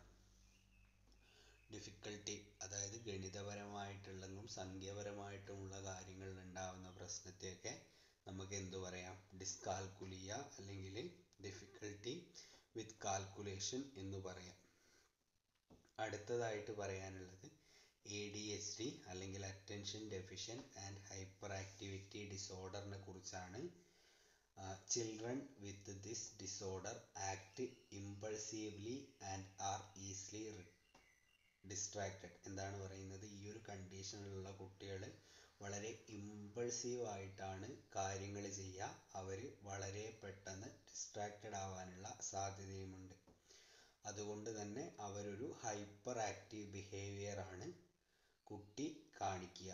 A traditional classroom is often very stressful for an ADHD student who finds it difficult to sit still, remain quiet and concentrate on a task. ഈ ഒരു ADHD ഉള്ള ഒരു സ്റ്റുഡൻറ്റിന് നമ്മുടെ ഒരു ട്രഡീഷണൽ ക്ലാസ് റൂം വളരെ stressful ആയിട്ടായിരിക്കും feel ചെയ്യുക. കാരണം അവന് ഇങ്ങനെ ക്ലാസ്സിൽ ഇരിക്കാനുള്ള ഒരു പ്രശ്നമുണ്ടാവും, അതുപോലെ ശബ്ദം ഉണ്ടാകാതിരിക്കാനുള്ള ഒരു പ്രശ്നമുണ്ടാവും, അതുപോലെ തന്നെ ഒരു പ്രവർത്തനത്തിൽ കോൺസെൻട്രേറ്റ് ചെയ്യാനുള്ള പൂർണ്ണമായ കഴിവും ഇല്ലാതെ ആ കുട്ടിക്ക് വരാം.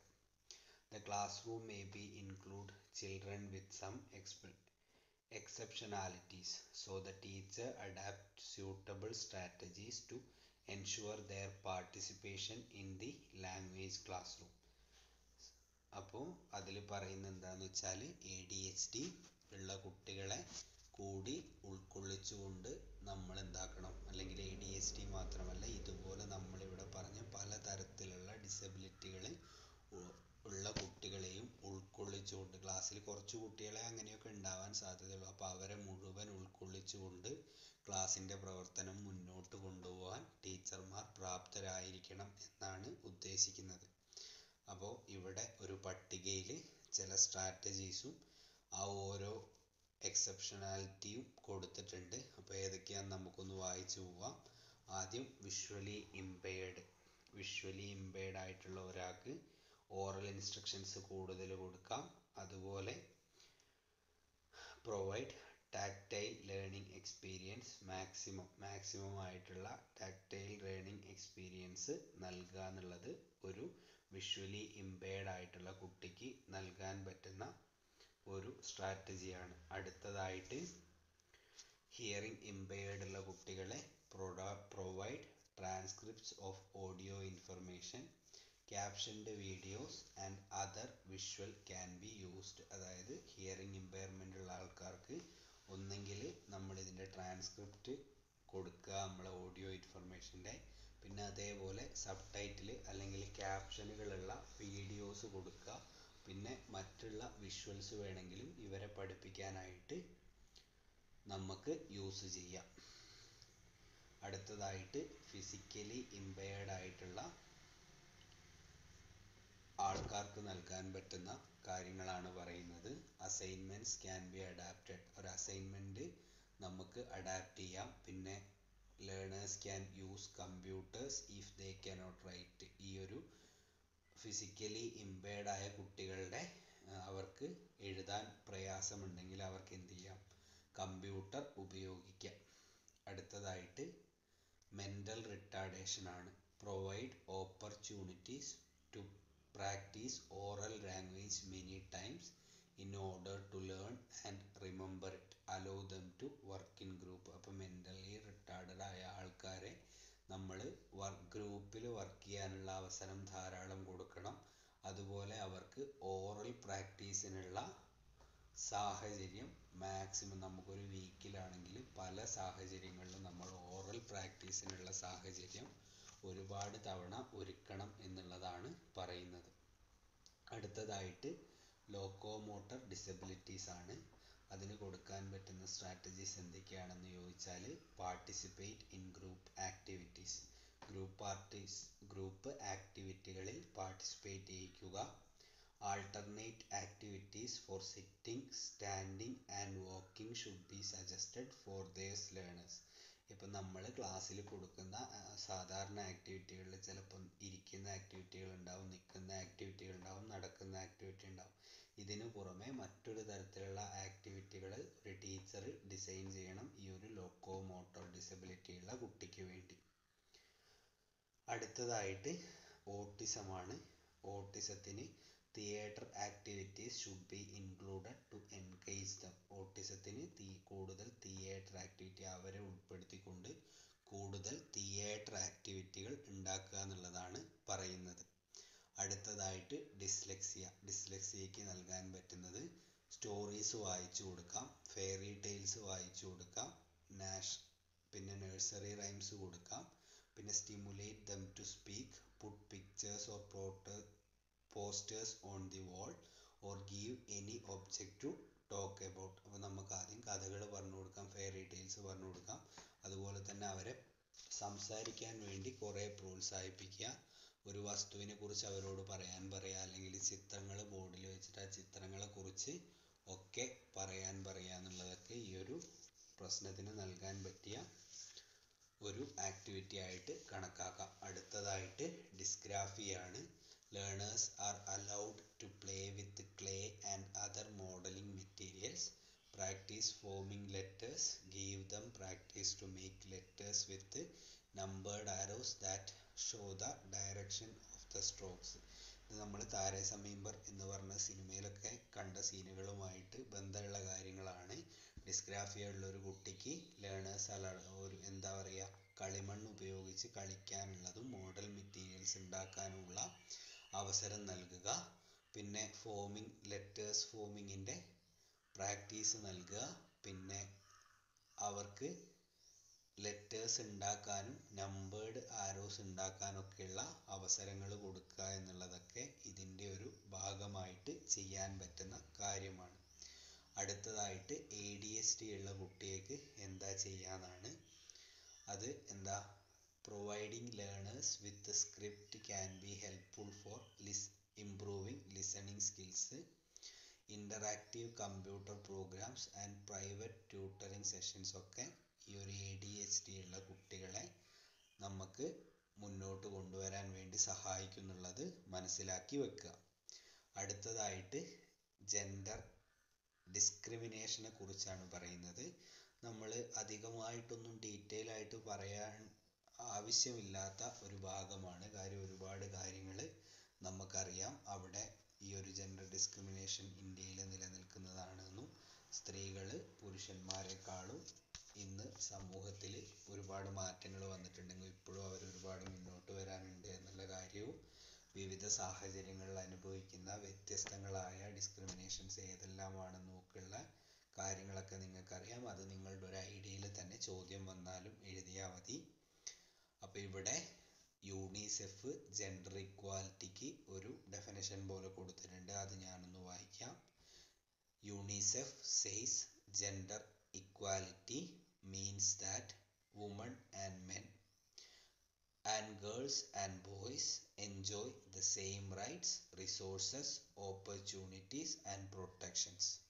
It does not require that girls and boys or women and men be the same or that they treated exactly alike എന്നുള്ളതാണ് യൂണിസെഫ് ജെൻഡർ ഈക്വാലിറ്റിനെ കുറിച്ച് പറഞ്ഞിട്ടുള്ളത്. അതായത് ആൺകുട്ടികളും പെൺകുട്ടികളും എൻജോയ് ദ സെയിം റൈറ്റ്സ്, ഒരേ തരത്തിലുള്ള എല്ലാ റൈറ്റ്സുകളും കിട്ടിയിരിക്കണം, ഒരേ തരത്തിലുള്ള എല്ലാ റിസോഴ്സുകളും കിട്ടിയിരിക്കണം. അവർ പെണ്ണായതുകൊണ്ടോ ആണായതുകൊണ്ടോ അവർക്ക് പ്രത്യേകമായിട്ടുള്ള ഓപ്പർച്യൂണിറ്റീസ് ലഭിക്കാൻ പാടില്ല. അതേപോലെ പെണ്ണായതുകൊണ്ടോ ആണായതുകൊണ്ടോ പ്രത്യേക തരത്തിലുള്ള ഒരു പ്രൊട്ടക്ഷനോ അല്ലെങ്കിൽ അവർക്ക് രണ്ടുപേർക്കും തുല്യ തരത്തിലുള്ള പ്രൊട്ടക്ഷൻ കൂടി ലഭിക്കണം എന്നുള്ളതാണ് ഇവിടെ പറഞ്ഞിരിക്കുന്നത്. അപ്പോൾ ഈ ഒരു ജെൻഡർ ഡിസ്ക്രിമിനേഷനെ കുറിച്ച് നമുക്ക് കോമൺ ആയിട്ട് അറിയുന്ന കാര്യവും ഒന്ന് ഓർത്തു വെക്കുക. ഏതൊക്കെ തരത്തിലാണ് എന്താ പറയുക ഈ ഒരു ജെൻഡർ ഡിസ്ക്രിമിനേഷൻ നിലനിൽക്കുന്നതെന്നും അത് പരിഹരിക്കാൻ എന്തൊക്കെ കാര്യങ്ങൾ ചെയ്യാന്നുള്ളതും നമ്മളൊന്ന് കുറച്ച് പോയിന്റുകൾ ഒന്ന് മനസ്സിൽ ഓർത്തു വെക്കുക. പരീക്ഷയ്ക്ക് വന്നാൽ നമുക്ക് പറയാം. അതേപോലെ തന്നെ ഈ ഒരു സോഷ്യലി ചലഞ്ചഡ് സ്റ്റുഡൻസിനെ കുറിച്ചും അതേ കാര്യമാണ് പറയുന്നത്. സോഷ്യലി ചലഞ്ചഡ് ആയ ഒരു നമ്മൾ പറയും താഴ്ന്ന വിഭാഗത്തിൽപ്പെട്ട അല്ലെങ്കിൽ അവസര സമത്വം ലഭിക്കാത്ത എല്ലാ ആളുകളെയും നമുക്ക് എന്ത് ചെയ്യാം, ഈ ഒരു സോഷ്യലി ചലഞ്ചഡ് വിഭാഗത്തിൽ പെടുത്താൻ കഴിയും. അപ്പോൾ അത്തരത്തിലുള്ള കുട്ടികളെ ഉയർത്തി കൊണ്ടുവരേണ്ടതും ഒരു അധ്യാപിക എന്നുള്ള രീതിയിൽ വളരെ പ്രധാനപ്പെട്ട ഒരു കാര്യമാണ്. അടുത്തതായിട്ട് ഗിഫ്റ്റഡ് ചിൽഡ്രൻ എന്ന ഭാഗമാണുള്ളത്.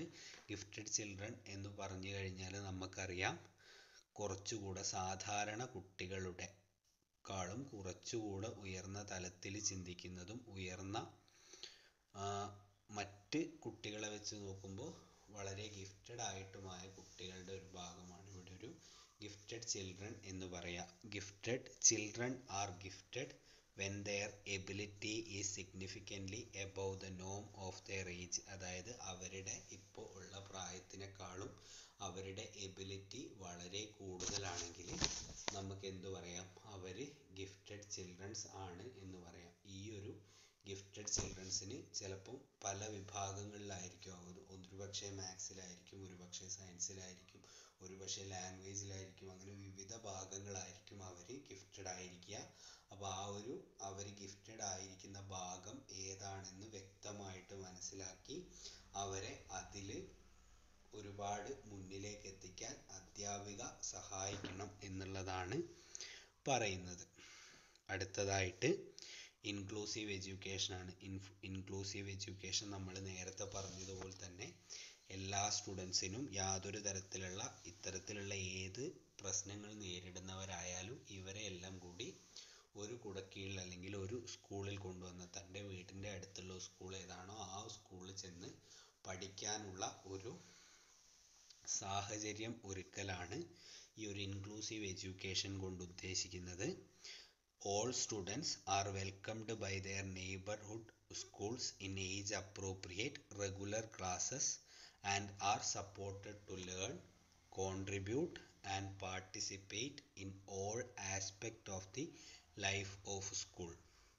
It is about how we develop the design of our schools, classroom, programs and activities so that all students can learn and participate together എന്നുള്ളതാണ് അവിടെ പറഞ്ഞിട്ടുള്ളത്. ഇത്രയും all children are to be ready to attend regular schools and classes all time. Inclusive education is also way of thinking about how to be creative to make our schools a place where all children can participate. ഈ ഒരു inclusive education എന്ന് പറയുന്നത് ഒരു വിദ്യാലയത്തിൽ ഏതൊരു സമൂഹത്തിലെ ഏതൊരു വിഭാഗത്തിലുള്ള കുട്ടികളെയും പങ്കെടുപ്പിച്ചുകൊണ്ടുള്ള ഒരു വിദ്യാലയമാക്കി മാറ്റുന്നതിനുള്ള ഒരു ചിന്തയും കൂടിയാണ് ഇൻക്ലൂസീവ് എഡ്യൂക്കേഷൻ എന്ന് ഇവിടെ പറഞ്ഞിട്ടുണ്ട്. അടുത്തതായിട്ട് അഡാപ്റ്റേഷൻ, മോഡിഫിക്കേഷൻ ആൻഡ് അക്കോമഡേഷനെ കുറിച്ചാണ് പറയുന്നത്. അപ്പോൾ അതൊക്കെ എന്താ നമ്മൾ പറഞ്ഞു. അഡാപ്റ്റേഷൻ്റെ മീനിങ് എന്ന് വെച്ചാൽ പൊരുത്തപ്പെടലാണ്. നമ്മളൊരു സാഹചര്യത്തിനോട് അഡാപ്റ്റ് ചെയ്യുക എന്നൊക്കെ നമ്മൾ പറയൂലേ. അപ്പോൾ നമ്മൾ ഇവിടെ എന്താണ് അഡാപ്റ്റേഷൻ എന്ന് ഉദ്ദേശിച്ചിരിക്കുന്നത് എന്ന് നമുക്ക് നോക്കാം.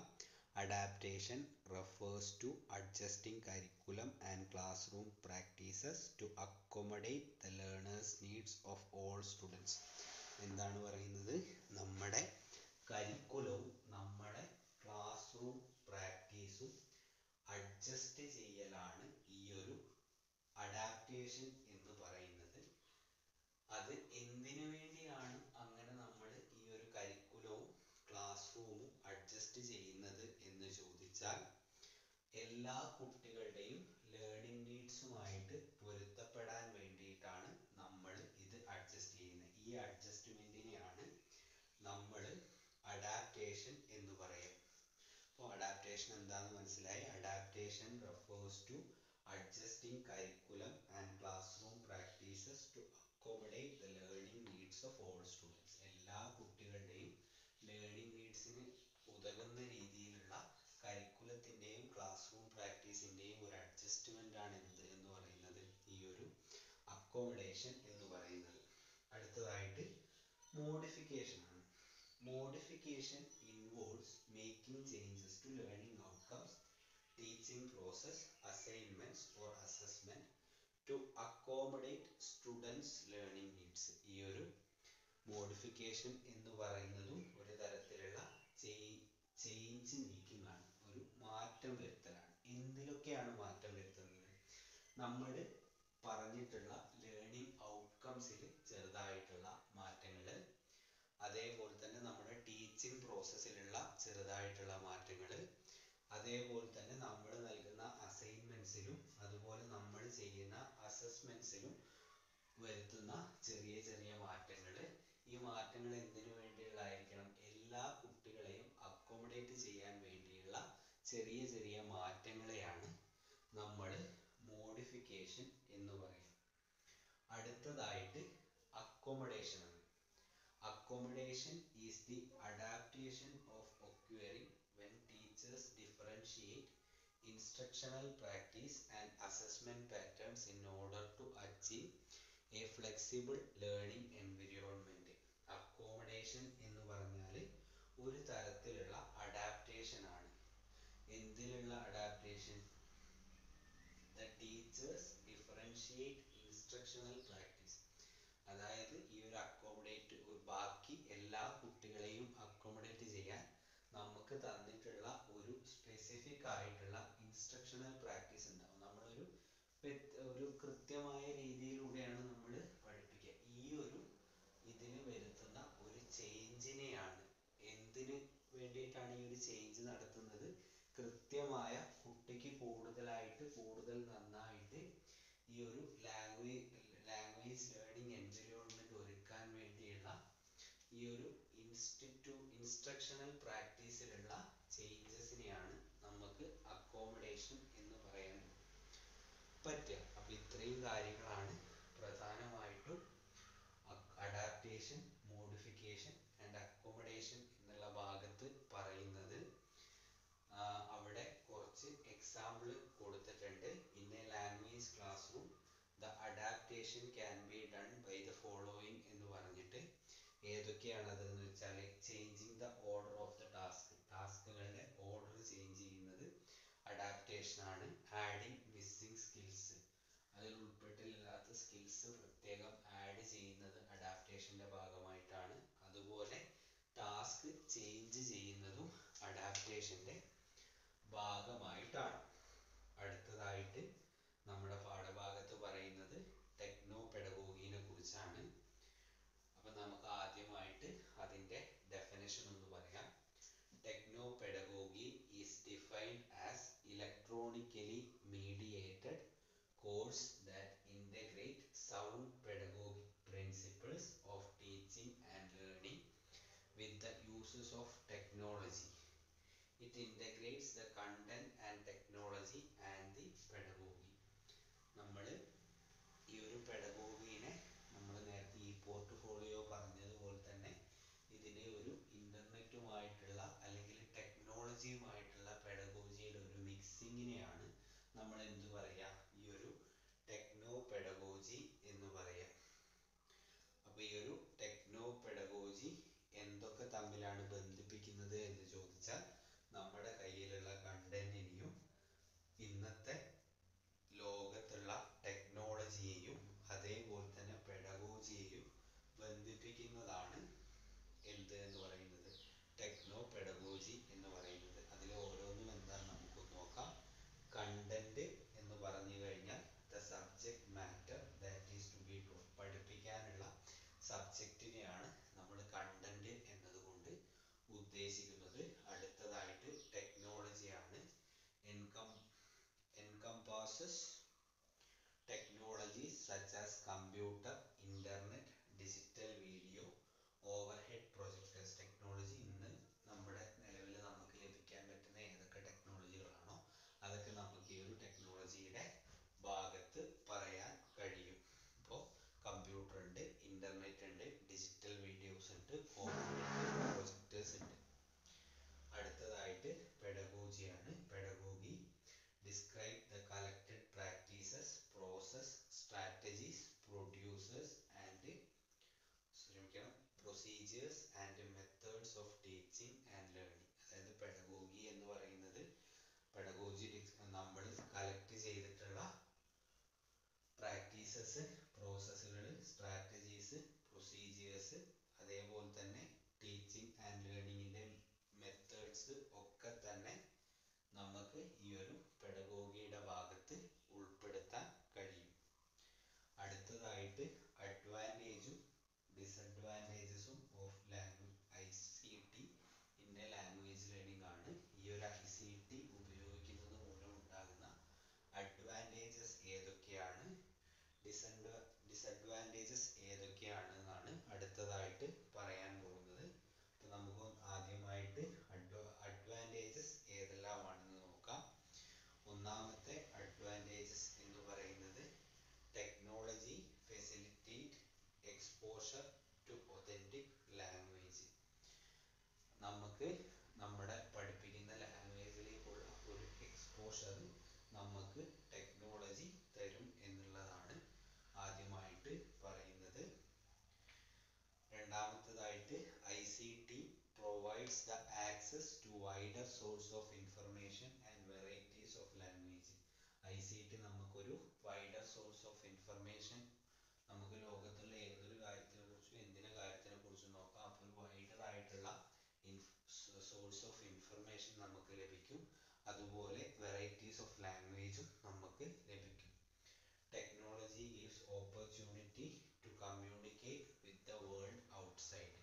ഈ ടെക്നോളജി എന്ന് പറയുന്നത് നമ്മളെ ഒരു പുറം ലോകവുമായിട്ട്, അല്ലെങ്കിൽ ഇവിടെ ഇരുന്നു കൊണ്ട് തന്നെ നമുക്ക് മറ്റ് രാജ്യങ്ങളിലെ കാര്യങ്ങളടക്കം മനസ്സിലാക്കാൻ കഴിയുന്നത് കൊണ്ട് തന്നെ മറ്റൊരു രാജ്യത്തെ കാര്യങ്ങളും അവിടുത്തെ രീതികൾ എന്താണ്, അവിടെ എങ്ങനെയാണ് കാര്യങ്ങൾ പഠിക്കുന്നത് എന്നൊക്കെയുള്ള കാര്യങ്ങളൊക്കെ നമുക്ക് ഇതിലൂടെ മനസ്സിലാക്കാൻ സാധിക്കും എന്നുള്ള ഒരു കാര്യം അവിടെയുണ്ട്. പിന്നെ ICT promotes learner centred approach, കുട്ടികളെ സെൻറ്റർ ചെയ്തിട്ടുള്ള പഠന രീതിയെ സഹായിക്കുന്നതാണ് ICT എന്നതാണ് പറയുന്നത്.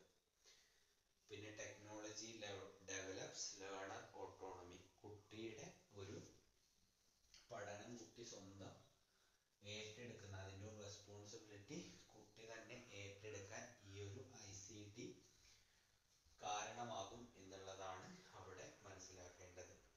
Required information will be easily accessible for education purpose. നമുക്ക് ആവശ്യമുള്ള റിക്വയർഡ് ആയിട്ടുള്ള എല്ലാ ഇൻഫർമേഷനുകളും വളരെ ഈസി ആയിട്ട് ആക്സസിബിൾ ചെയ്യാൻ കഴിയും എന്നുള്ളത് ICTയുടെ ഒരു ഉപയോഗമാണ്. The presence of e-learning innovations facilities the teaching learning process. അപ്പോൾ നമ്മളൊരു ടീച്ചിങ് ലാംഗ്വേജ് പ്രോസസ്സിനെ ഇത് പോസിറ്റീവായിട്ട് ഇൻഫ്ലുവൻസ് ചെയ്യാൻ കഴിയും എന്നുള്ളതാണ് പറയുന്നത്. അടുത്തതായിട്ട് system administration in an institution will function smoothly and effectively because of the application of ICT. ഈ ഒരു ICTയുടെ ആപ്ലിക്കേഷനിലൂടെ ഈ ഒരു സിസ്റ്റം അഡ്മിനിസ്ട്രേഷൻ, ഈ ഒരു നമ്മുടെ ഓഫീസ് വർക്കുകളും കാര്യങ്ങളും കുട്ടികളുടെ കാര്യങ്ങളൊക്കെ നല്ല സ്മൂത്തായിട്ട് ഫങ്ഷൻ ചെയ്യും എന്നുള്ളത് കൂടെ ഈ ഒരു ICTയുടെ ഒരു അഡ്വാൻറ്റേജസ് ആയിട്ട് നമുക്ക് പറയാൻ കഴിയും. അടുത്തതായിട്ട് ഇനി പറയാൻ പോകുന്നത് ഡിസഡ്വാൻറ്റേജസ് ആണ്. ICT equipments are expensive and need trained staff to maintain it. എന്താണ് ICT എക്യുപ്മെന്റ്സ് കുറച്ച് വില കൂടുതലാണ് അതിന്. അതേപോലെ തന്നെ ഇത്തരത്തിലുള്ള മെഷീൻസ് റൺ ചെയ്യണമെങ്കിൽ ഇതിന് ട്രെയിൻഡ് ആയിട്ടുള്ള സ്റ്റാഫുകൾ ആവശ്യമാണ്. അടുത്തതായിട്ട് hardware can be unreliable leading to break downs which cos frustration. അപ്പോൾ ഹാർഡ്വെയറുകൾ റിലയബിൾ ആണ്, അത് ചിലപ്പോൾ പൊട്ടിപ്പോവാനും നശിച്ചു പോകാനൊക്കെ സാധ്യതയുണ്ട്. അത് നമുക്ക് ചിലപ്പോൾ പ്രശ്നങ്ങളായിട്ട് വരാം എന്നുള്ളതാണ് പറയുന്നത്. Using ICT means children can become dependent on computer and technology. അപ്പോൾ നമ്മൾ ഇന്നൊക്കെ നേരിട്ടുകൊണ്ടിരിക്കുന്ന ഏറ്റവും വലിയൊരു പ്രശ്നമാണ് ഇവിടെ പറഞ്ഞിട്ടുള്ളത്. കുട്ടികൾ അല്ലെങ്കിൽ മുതിർന്നവർ തന്നെ ഈ ഒരു ടെക്നോളജിക്ക് അല്ലെങ്കിൽ കമ്പ്യൂട്ടറിന് വളരെയധികം ഡിപ്പെൻഡഡ് ആയി പോകും എന്നുള്ളത് കൂടെ ഈ ഒരു ICTയുടെ ഡിസഡ്വാൻറ്റേജസ് ആണ്. പിന്നെ internet can lead children to access unsuitable sites. ഇവർക്ക് കുട്ടികളുടെ പ്രായത്തിന് ആവശ്യമില്ലാത്തതും കുട്ടികൾക്ക് വേണ്ടാത്തതുമായിട്ടുള്ള അൺസ്യൂട്ടബിൾ സൈറ്റ്സിലേക്ക്, വിവിധ സൈറ്റുകളിലേക്ക് കുട്ടികളെ എത്തിക്കാനുള്ള ഒരു സാധ്യത കൂടെ ഈ ഒരു ICT മുഖേനയുണ്ട്. ഇത്രയും കാര്യങ്ങളാണ് പ്രധാനമായിട്ടും ഈ ഒരു മൂന്നാമത്തെ ചാപ്റ്ററിൽ പറയുന്നത്. അപ്പോൾ ഇത് കുറേ കാര്യങ്ങളൊക്കെ തന്നെ നമുക്കിത് വ്യക്തമായി ഒരു പ്രാവശ്യം വായിച്ചു കഴിഞ്ഞാൽ തന്നെ ഉത്തരം കൊടുക്കാൻ പറ്റുന്ന ചോദ്യങ്ങളാണ്. നിങ്ങൾക്കറിയാം, തേർഡ് സെമ്മിൽ നിന്നാണ് കൂടുതൽ മാർക്കിന് പരീക്ഷയ്ക്ക് ചോദിക്കുക. അപ്പോൾ അതിനനുസരിച്ച് അതിൻ്റെ ഒരു ഇമ്പോർട്ടൻസ് കൊടുത്തിട്ട് തേർഡ് സെമസ്റ്റർ നന്നായിട്ട് നോക്കുക. നിങ്ങൾക്ക് വീഡിയോ ഇഷ്ടപ്പെട്ടിട്ടുണ്ടെങ്കിൽ ലൈക്ക് ചെയ്യുക. വീഡിയോ ഇഷ്ടപ്പെട്ടില്ലെങ്കിൽ എന്തുകൊണ്ട് ഇഷ്ടപ്പെട്ടില്ല എന്നുള്ള കമൻറ്റ് ചെയ്യുക. നിങ്ങൾ ലൈക്ക് ചെയ്യലും കമൻറ്റ് ചെയ്യലൊക്കെ നടന്നു കഴിഞ്ഞാൽ മാത്രമേ വീഡിയോ നിങ്ങൾക്ക് ഇഷ്ടപ്പെടുന്നുണ്ടോ ഇഷ്ടമായില്ലോ എന്നൊക്കെ എനിക്ക് മനസ്സിലാക്കാൻ സാധിക്കൂ. അതിന് അനുസരിച്ച് എനിക്ക് അടുത്ത വീഡിയോയിൽ ചില മാറ്റങ്ങളും നിങ്ങൾക്ക് വേണ്ടി വരുത്താൻ കഴിയും. അപ്പോൾ വീഡിയോ ഷെയർ ചെയ്യുക, ചാനൽ സബ്സ്ക്രൈബ് ചെയ്യുക. അടുത്ത വീഡിയോയുമായിട്ട് വരുന്നവരെ നന്ദി. Thank you. ആസ്പിരന്റ് ലേണിംഗ് അക്കാദമിയുടെ പുതിയൊരു വീഡിയോയിലേക്ക് എല്ലാവർക്കും സ്വാഗതം. ഇന്ന് ഞാൻ വന്നിരിക്കുന്നത് DLEDൻ്റെ 3ാം സെമസ്റ്റർ ഇംഗ്ലീഷിലെ അവസാനത്തെ ചാപ്റ്ററുമായിട്ടാണ്. അവസാനത്തെ ചാപ്റ്ററിൻ്റെ പേര് എക്സ്പ്ലോറിംഗ് സ്കൂൾ റിസോഴ്സ്, 4ാമത്തെ യൂണിറ്റാണ്. അതായത് നമ്മുടെ ഒരു ബോധന പ്രക്രിയയിൽ നമ്മൾ സ്കൂളിൻ്റെ റിസോഴ്സ് ഏത് തരത്തിൽ ഉപയോഗിക്കാം എന്നുള്ളതാണ് ഈ ഒരു ചാപ്റ്ററിൽ പറയുന്നത്. വളരെ എളുപ്പമുള്ളൊരു ചാപ്റ്ററാണ്, കുറഞ്ഞ കാര്യങ്ങളെ പറയുന്നുള്ളൂ. അപ്പോൾ നമുക്ക് ചാപ്റ്ററിലേക്ക് പോവാം. ആദ്യമായിട്ട് ഈ ചാപ്റ്ററിൽ പറയുന്ന പ്രധാനപ്പെട്ട ഒരു കാര്യം എന്താണെന്ന് വെച്ചാൽ കൊളാബറേറ്റീവ് ലേണിംഗ് എന്താണ് എന്നുള്ളതാണ്. ഇപ്പോൾ ഇവിടെ പറയുന്നത് collaborative learning is an education approach in which a group of learners work together to solve a problem, complete a task, or create a product. It provides a learner-friendly atmosphere where children learn in a free and fearless environment. അപ്പോൾ എന്താ പറയുന്നത്, collaborative learning ഒരു educational approach ആണ്.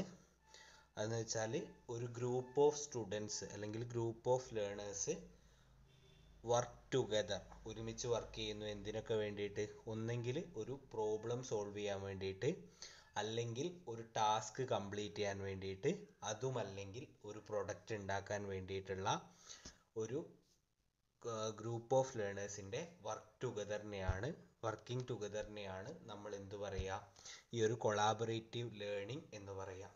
ഈ ഒരു collaborative learning ഒരു learners friendly atmosphere അത് നൽകുന്നുവെന്നും, അതേപോലെ തന്നെ വിദ്യാർത്ഥികൾക്ക് പേടി കൂടാതെയും സ്വതന്ത്രമായിട്ടും പഠിക്കാനുള്ള അവസരമൊരുക്കുന്നു എന്നുമാണ് ആദ്യമായിട്ട് ഈ ഒരു ചാപ്റ്ററിൽ പറയുന്നത്. അടുത്തതായിട്ട് ഈ ഒരു ചാപ്റ്ററിൽ പറയുന്ന major കൺസെപ്റ്റുകൾ എന്തൊക്കെയാണെന്നാണ്. School as A resource centre, school ഒരു റിസോഴ്സ് സെൻറ്റർ. അത് ഏതൊക്കെയാണ്? School assembly, school library, language clubs, day celebrations, reading corner, class library, English fest മുതലായവ. അടുത്തതായിട്ട് സ്ട്രാറ്റജീസ് ഓഫ് കൊളാബറേറ്റീവ് ലേണിംഗ് ഏതൊക്കെയാണെന്നാണ്. അത് ഗ്രൂപ്പ് വർക്ക് ഉണ്ട്, ഗെയിംസ് ഉണ്ട്, ഡ്രാമറ്റൈസേഷൻ ഉണ്ട്, റോൾ പ്ലേ ഉണ്ട്, ഡിസ്കഷൻ ഉണ്ട്, ഡിബേറ്റ് ഉണ്ട്, പ്രൊജക്റ്റ് ഉണ്ട്, സെമിനാർ ഉണ്ട്. അതേപോലെ തന്നെ അതിൻ്റെ കൂടെ ഓരോ ഇതുപോലുള്ള സ്ട്രാറ്റജിയുടെയും ലിമിറ്റേഷൻസും അതിൻ്റെ ഇഫക്റ്റീവ്നെസ്സിനെയും കുറിച്ച് പറയുന്നുണ്ട്. പിന്നെ ഈ ഒരു ചാപ്റ്ററിൽ പറയുന്ന ഏറ്റവും പ്രധാനപ്പെട്ട ഒരു ഭാഗമാണ് ആക്ഷൻ റിസർച്ച്. കുട്ടികളുടെ ലേണിംഗ് ഇഷ്യൂസിനെ കുറിച്ചുള്ള ഇൻവെസ്റ്റിഗേഷൻ ആണ് ആക്ഷൻ റിസർച്ചിൽ പ്രധാനമായിട്ടും പറയുന്നത്. അടുത്തതായിട്ട് developing skills four creating A text four A specified outcome, features of reading ടെക്സ്റ്റിൻ്റെ features എന്തൊക്കെയാണെന്നും, അതേപോലെ നല്ലൊരു റീഡിംഗ് ടെക്സ്റ്റ് എങ്ങനെ ക്രിയേറ്റ് ചെയ്യാന്നുള്ളൊരു കാര്യത്തെക്കുറിച്ച് ഈ ഒരു ചാപ്റ്ററിൽ പറയുന്നുണ്ട്. അവസാനമായിട്ട് ലേണിംഗ് ഔട്ട്കംസിനെ കുറിച്ചും പറയുന്നുണ്ട്. ഈ ഒരു ചാപ്റ്റർ പഠിക്കുന്നതിലൂടെ ഒരു അധ്യാപക വിദ്യാർത്ഥി എത്തിച്ചേരേണ്ടത് എന്തൊക്കെയാണെന്ന് വെച്ചാൽ identify and utilise the potential of school resource four enhancing language learning. ഈ ഒരു ലാംഗ്വേജ് ലേണിങ്ങിനെ എൻഹാൻസ് ചെയ്യാനുള്ള സ്കൂൾ റിസോഴ്സുകൾ ഐഡൻറ്റിഫൈ ചെയ്യുക, അത് യൂട്ടിലൈസ് ചെയ്യുക എന്നുള്ളതാണ് ഒന്നാമത്തെ ചെയ്യേണ്ടത്.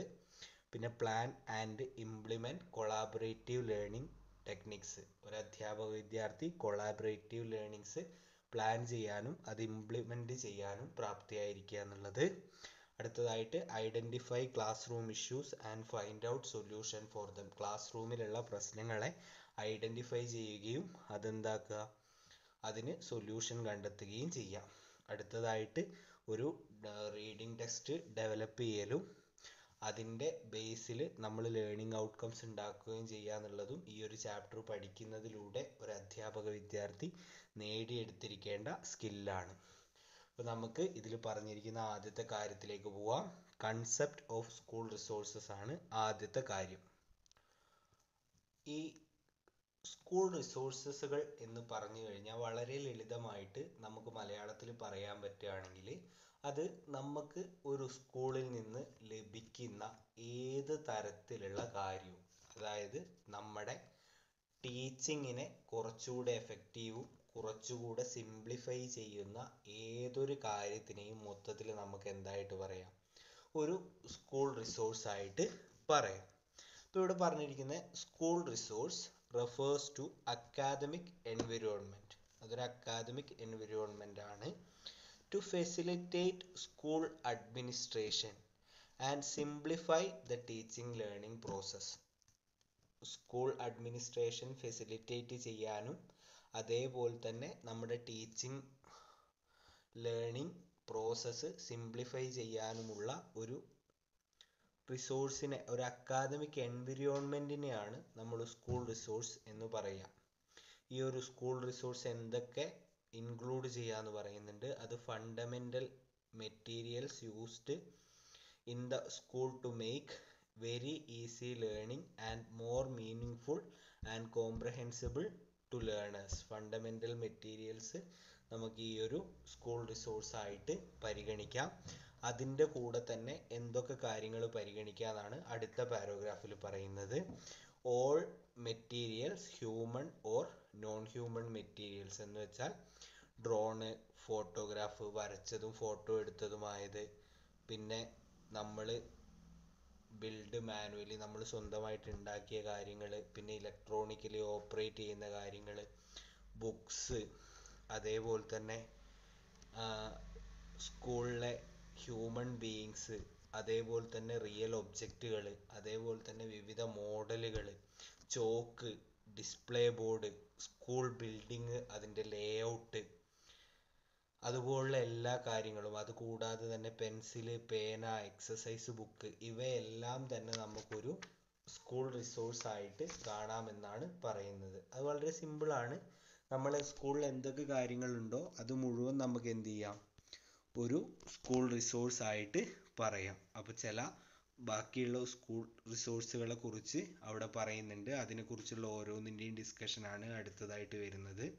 അത് ഏതൊക്കെയാണെന്ന് വെച്ച് കഴിഞ്ഞാൽ സ്കൂൾ അസംബ്ലി ഉണ്ട്, സ്കൂൾ ലൈബ്രറി ഉണ്ട്, സ്കൂൾ ഇംഗ്ലീഷ് ക്ലബ്സ് ഉണ്ട്, ഡേ സെലിബ്രേഷൻസ് ഉണ്ട്, റീഡിംഗ് കോർണർ ഉണ്ട്, അതേപോലെ തന്നെ ഇംഗ്ലീഷ് ഫെസ്റ്റുകളും ബയോഡൈവേഴ്സിറ്റി പാർക്കുകളും ഉണ്ട്. ഇത് സ്കൂൾ റിസോഴ്സ് ഏതൊക്കെയാണ് എന്ന് ചോദിച്ചു കഴിഞ്ഞാൽ നമുക്ക് എന്ത് ചെയ്യാൻ പറ്റണം, പറയാൻ പറ്റണം. അത് ഓരോന്നായിട്ട് നമുക്ക് പറയാം. ആദ്യത്തേത് പറയുന്നത് library as A learning resource. ആ ഒരു ഇതിൽ പേരിൽ തന്നെ അതുണ്ട്. നമുക്കറിയാം ലൈബ്രറി പഠനവുമായിട്ട് ബന്ധപ്പെട്ട് നോക്കുമ്പോൾ വളരെ പ്രധാനപ്പെട്ട ഒരു കാര്യമാണ്.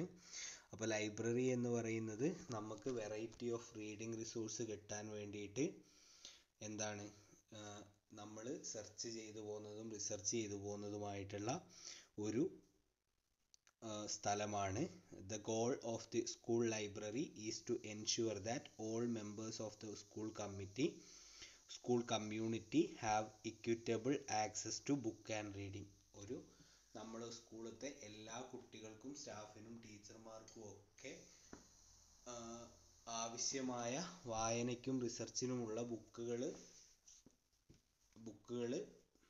ലഭിക്കുന്ന ഒരു സ്ഥലമാണ് സ്കൂൾ ലൈബ്രറി എന്ന് പറയാം. ഈ ഒരു സ്കൂൾ ലൈബ്രറിയിൽ നിന്നാണ് നമുക്ക് നല്ല രീതിയിൽ വായിക്കാനും കുട്ടികളുടെ സംശയങ്ങൾ തീർക്കാനും കുട്ടികൾക്ക് റിസർച്ച് ചെയ്യാനും ഒക്കെ പറ്റുന്ന ഒരു സ്ഥലം സ്കൂൾ ലൈബ്രറിയാണ്. അപ്പോൾ ആ സ്കൂൾ ലൈബ്രറിനെ ഒരു സ്കൂൾ റിസോഴ്സ് ആയിട്ട് നമുക്ക് പറയാം. അടുത്തതായിട്ട് വരുന്നത് ക്ലാസ് ലൈബ്രറിയാണ്. നമുക്കറിയാം ക്ലാസ് ലൈബ്രറി എന്ന് പറഞ്ഞു കഴിഞ്ഞാൽ എന്താണ്, ക്ലാസ്സിൽ ഒരു കോർണറിൽ ഒരു സ്വന്തം ഒരു അധ്യാപിക ഉണ്ടാക്കി വെക്കുന്ന ഒരു സ്പേസ് ആണ് നമ്മൾ ക്ലാസ് ലൈബ്രറി എന്ന് പറയുക.